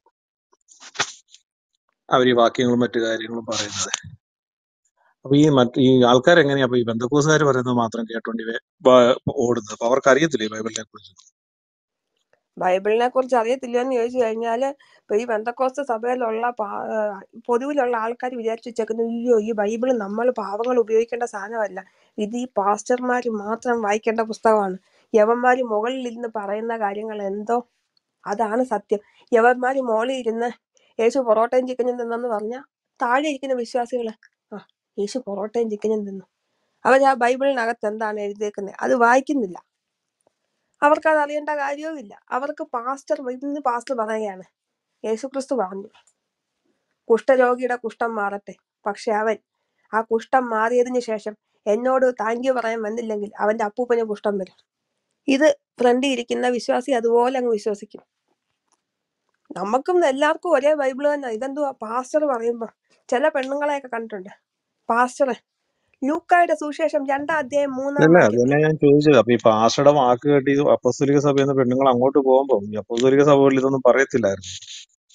അപ്പോസ്തോലിക സഭകളിലെ ഏതെങ്കിലും അച്ഛന്മാര് കുർബാനക്കിടയ്ക്ക് ദൈവാത്മാവ് പറയുന്നു നിങ്ങളുടെ അസുഖം മാറട്ടെ എന്ന് പറഞ്ഞു കേട്ടിട്ടുണ്ടോ? ആ സിസ്റ്ററെ ദേ ഒരു ബെൻസ് എന്ന് പറഞ്ഞ പെന്തോ താഴെ വന്നിട്ട് കമന്റ് ഇട്ടിട്ടുണ്ട്, വായിച്ചു ചോദിക്കും. ഒരു വലിയ വീഡിയോ വരുന്നുണ്ടെന്നാ പറഞ്ഞേ. നിങ്ങളിൽ ബെൻസേ, സ്വയംഭോഗം ചെയ്യാത്തവർ കാവാലത്തെ കല്ലെറിയട്ടെ. Benz Doha. സ്വയംഭോഗമല്ല, സ്വയം രതി അല്ലേ? രതിയല്ലേ? ഇല്ല, അത് സ്വയം നമ്മുടെ പള്ളിയോടിന്റെ പാളിയോട് എന്തോ ആ തിരുവനന്തപുരംകാരൻ അവന്റെ പോസ്റ്റ് അല്ലേ അത്? ബെൻസേ കാവാലത്തെ കല്ലെറിയാനേ. കാവാലം പകൽ സമയത്ത് വെളിയിലൊന്നും കാണാറില്ലല്ലോ. കാവാലത്തിന് രാത്രിയല്ലേ ശുശ്രൂഷ. ഇല്ല, ഞാൻ അവനോട് നമ്മള് പറഞ്ഞു കുടുംബമായിട്ട് ഞങ്ങളാരും ജീവിക്കുന്നവർക്ക് രാത്രിയിൽ ഞങ്ങളൊക്കെ ആഹാരം കഴിച്ച് കിടന്നുറങ്ങും. ഈ കാവാലത്തെ കല്ലെറിയാൻ എവിടുന്നാ സഹോദര അല്ല ഈ നേരം? പറയുന്ന കാവാലം കാര്യങ്ങളൊക്കെ പകല് ഞങ്ങളൊക്കെ വല്ലതും വരട്ടെ, കല്ലെറിഞ്ഞു ചെയ്തിട്ടുള്ളവരും നോക്കാം. ചെയ്യുന്നവരും. പക്ഷെ ഞങ്ങളാരും ആ വിശുദ്ധി പറഞ്ഞുകൊണ്ട് നടക്കുന്നില്ലല്ലോ. ഈ വിശുദ്ധി പറഞ്ഞുകൊണ്ട് നടക്കുന്നവരെ കുറിച്ചല്ലേ നമ്മൾ ഈ നമ്മൾ പറയുന്നത്. ആരും അല്ലാതെ വന്നിട്ട് ഞങ്ങളാരും ഈ കാവാലം കാര്യങ്ങളൊക്കെ പകലിന് തൊട്ട് ചെയ്യുന്ന ലെഗിൻസ് ധരിക്കരുത്. ലെഗിൻസ് ധരിക്കുന്നവരല്ല. എടി സൂസമ്മേ, നിന്നെ തന്നെ ഉദ്ദേശിച്ചത്. അയ്യോ, ലവൻ അപ്പച്ചനെ അമ്മച്ചിയെ നോക്കാത്തവരെ പറ്റിയുള്ള വീഡിയോ ഒക്കെ ചെയ്തപ്പോ പെന്തക്കോസുകാരെല്ലാം കൂടെ മൊത്തത്തിൽ അങ്ങ് ഷെയർ ആയിരുന്നു. കാവാലം പറഞ്ഞു കേട്ടോ, കാവാലം മോട്ടിവേഷണൽ സ്പീക്കർ കാവാലം. അല്ല, ക്രിസ്ത്യശി പറഞ്ഞ കാവാലത്തെ പറ്റി ആരോപിച്ചൊരു ആരോപണത്തെ പറ്റി ഒരു ഒരു എതിർപ്പുണ്ട്. അത് സ്വയം ഭോഗമല്ല, ഇത് രതിയല്ലേ? What is it call? It's രതിയാണേലും Ratheesh ആണേലും ചെയ്തത് തോന്നിവാസമാണ്. അത് എവിടെയും പറയും. സ്വയം ഭോഗമല്ല എന്നൊരു ബാക്കി പറഞ്ഞ കറക്റ്റാ. പെന്തക്കോസുകാരല്ലേ അത്രയും ബോധം പേരെ കാണത്തുള്ളന്നേ, വിട്ടുകള. റെസ്പൂട്ടിനെ അത് എന്താന്ന് വെച്ചാൽ അങ്ങനെ ഒരു വീഡിയോ വരുന്നുണ്ടെന്നാ വരുന്നത്. Video coming soon. അത് ശരി. ഞാൻ അപ്പൊ ഇന്നലെ കേട്ടത് അൽഷിഫ ക്ലിനിക്കിലെ ഡോക്ടറിന് വിഷമം, ഇനി അവർക്ക് പേഷ്യൻസ് ഒന്നും കിട്ടുന്നില്ല, എല്ലാരും കാവാലത്തെ കാണാൻ പോകുന്നെന്ന്. ഇന്നലെ അവരുടെ അയാൾ ഒരു അവിടെ ഭാഷ കടയിൽ പറഞ്ഞത്, തുറന്ന് ട്രീറ്റ്മെന്റിനായിരിക്കുന്നത്. നിങ്ങളല്ല ഈ കാവാലത്തെ ഇന്നലെ ഒരു പോലുള്ള ഭാഷ പറഞ്ഞ എന്താന്ന് പാസ്റ്റർമാരുടെ ചോദിച്ചു അടുത്ത് പോയി കഴിഞ്ഞാല് കാവാലത്തിന് പൈൽസ് തെറ്റ് ഫിസ്റ്റിലേക്കൊക്കെ പറ്റിയിട്ടുണ്ടെങ്കിൽ, ചികിത്സ നേടിക്കഴിഞ്ഞാൽ എന്നാ ചെയ്യും? ഇന്നലെ ഒരു ഭാഷ പറഞ്ഞത്, ഇന്നലെ ഒരു ഭാഷ പറഞ്ഞത് കാവാലത്തിന് തെറ്റ് പറ്റിയിട്ടുണ്ടെങ്കിൽ കാവാലം അത് ഏറ്റു പറയട്ടെ, ദൈവം അവന് പാമ്പ് കൊടുക്കും, പള്ളിക്ക് പിന്നെ ശുശ്രൂഷ ചെയ്യാമല്ലോ. കാവാലം എനിക്കിങ്ങനെ തെറ്റ് പറ്റിപ്പോയെന്ന് പറഞ്ഞു കഴിഞ്ഞാൽ ഈ കാവാലത്തിന്റെ അടുത്ത് എൻഡോസ്കോപ്പി ആണെന്നാ കേട്ടെ. എൻഡോസ്കോപ്പി അല്ലാണ്ട് ട്രീറ്റ്മെന്റ് ഉണ്ടോ സിസ്റ്ററെ? കാവാല കൊളോണോസ്കോപ്പി ആണോ? എൻഡോസ്കോപ്പി എന്ന് പറയുന്ന പ്രൊസീജിയർ എന്തുവാണെന്ന് അറിയാമോ? മെഷീൻ ഇല്ലാത്ത എൻഡോസ്കോപ്പി ആണോ? എൻഡോസ്കോപ്പി ആണോ കൊളോണോസ്കോപ്പി? കൊളോണോസ്കോപ്പി ആയിരിക്കും അല്ലേ? എൻഡോസ്കോപ്പി എന്ന് പറയുന്നത് മെഷീൻ ഇല്ലാത്ത. വായിലൂടെ ട്യൂബ് ഇട്ടിട്ടുള്ള പരിശോധനയാണ്. കൊളോണോസ്കോപ്പി ആണ് നിങ്ങൾ ഉദ്ദേശിക്കുന്ന സാധനം. അല്ല, എന്തായാലും മെഷീൻ ഇല്ലാത്ത സംഭവം. നമുക്കറിയത്തില്ല. എന്തൊക്കെയാണെങ്കിലും അൽഷിഫ ക്ലിനിക്കിന്റെ ഒരു ഭീഷണിയായി മാറിയിരിക്കുകയാണ് കാവാലം. നിങ്ങളുടെ കട പൂട്ടാൻ പോവുകയാണ്. ഈ പാസ്റ്റർമാരൊക്കെ ഇങ്ങനെ തുടങ്ങിക്കഴിഞ്ഞാൽ ഞങ്ങൾ മെഡിക്കൽ ഫീൽഡിലുള്ളവർ എങ്ങനെ ജീവിക്കും? നിങ്ങൾ ഈ ട്രീറ്റ്മെന്റ് കൊടുക്കാൻ പോയി കഴിഞ്ഞാൽ ഇത് സുഡാപ്പികളെ ഉടനെ തന്നെ അറിയിക്കണം. വലിയ ഭീഷണിയായിട്ട് അമ്മ നടക്കുന്നത്. എന്തോ സുഡാപ്പികളുടെ ബിസിനസ്. ഇത് രണ്ടും ആകാലോ, എൻഡോസ്കോപ്പി ആകാം, കൊളോണോസ്കോപ്പി ആകാം, രണ്ടും ആകാം. അത് ശരിയാ. താഴെ ഒരാൾ എഴുതിയേക്കുന്നുണ്ട്, വായ്പുണ്ണ് മാറ്റുക പാസ്റ്റർ എന്ന്. ചെന്നാ മതി, എല്ലാം മാറ്റി തരും.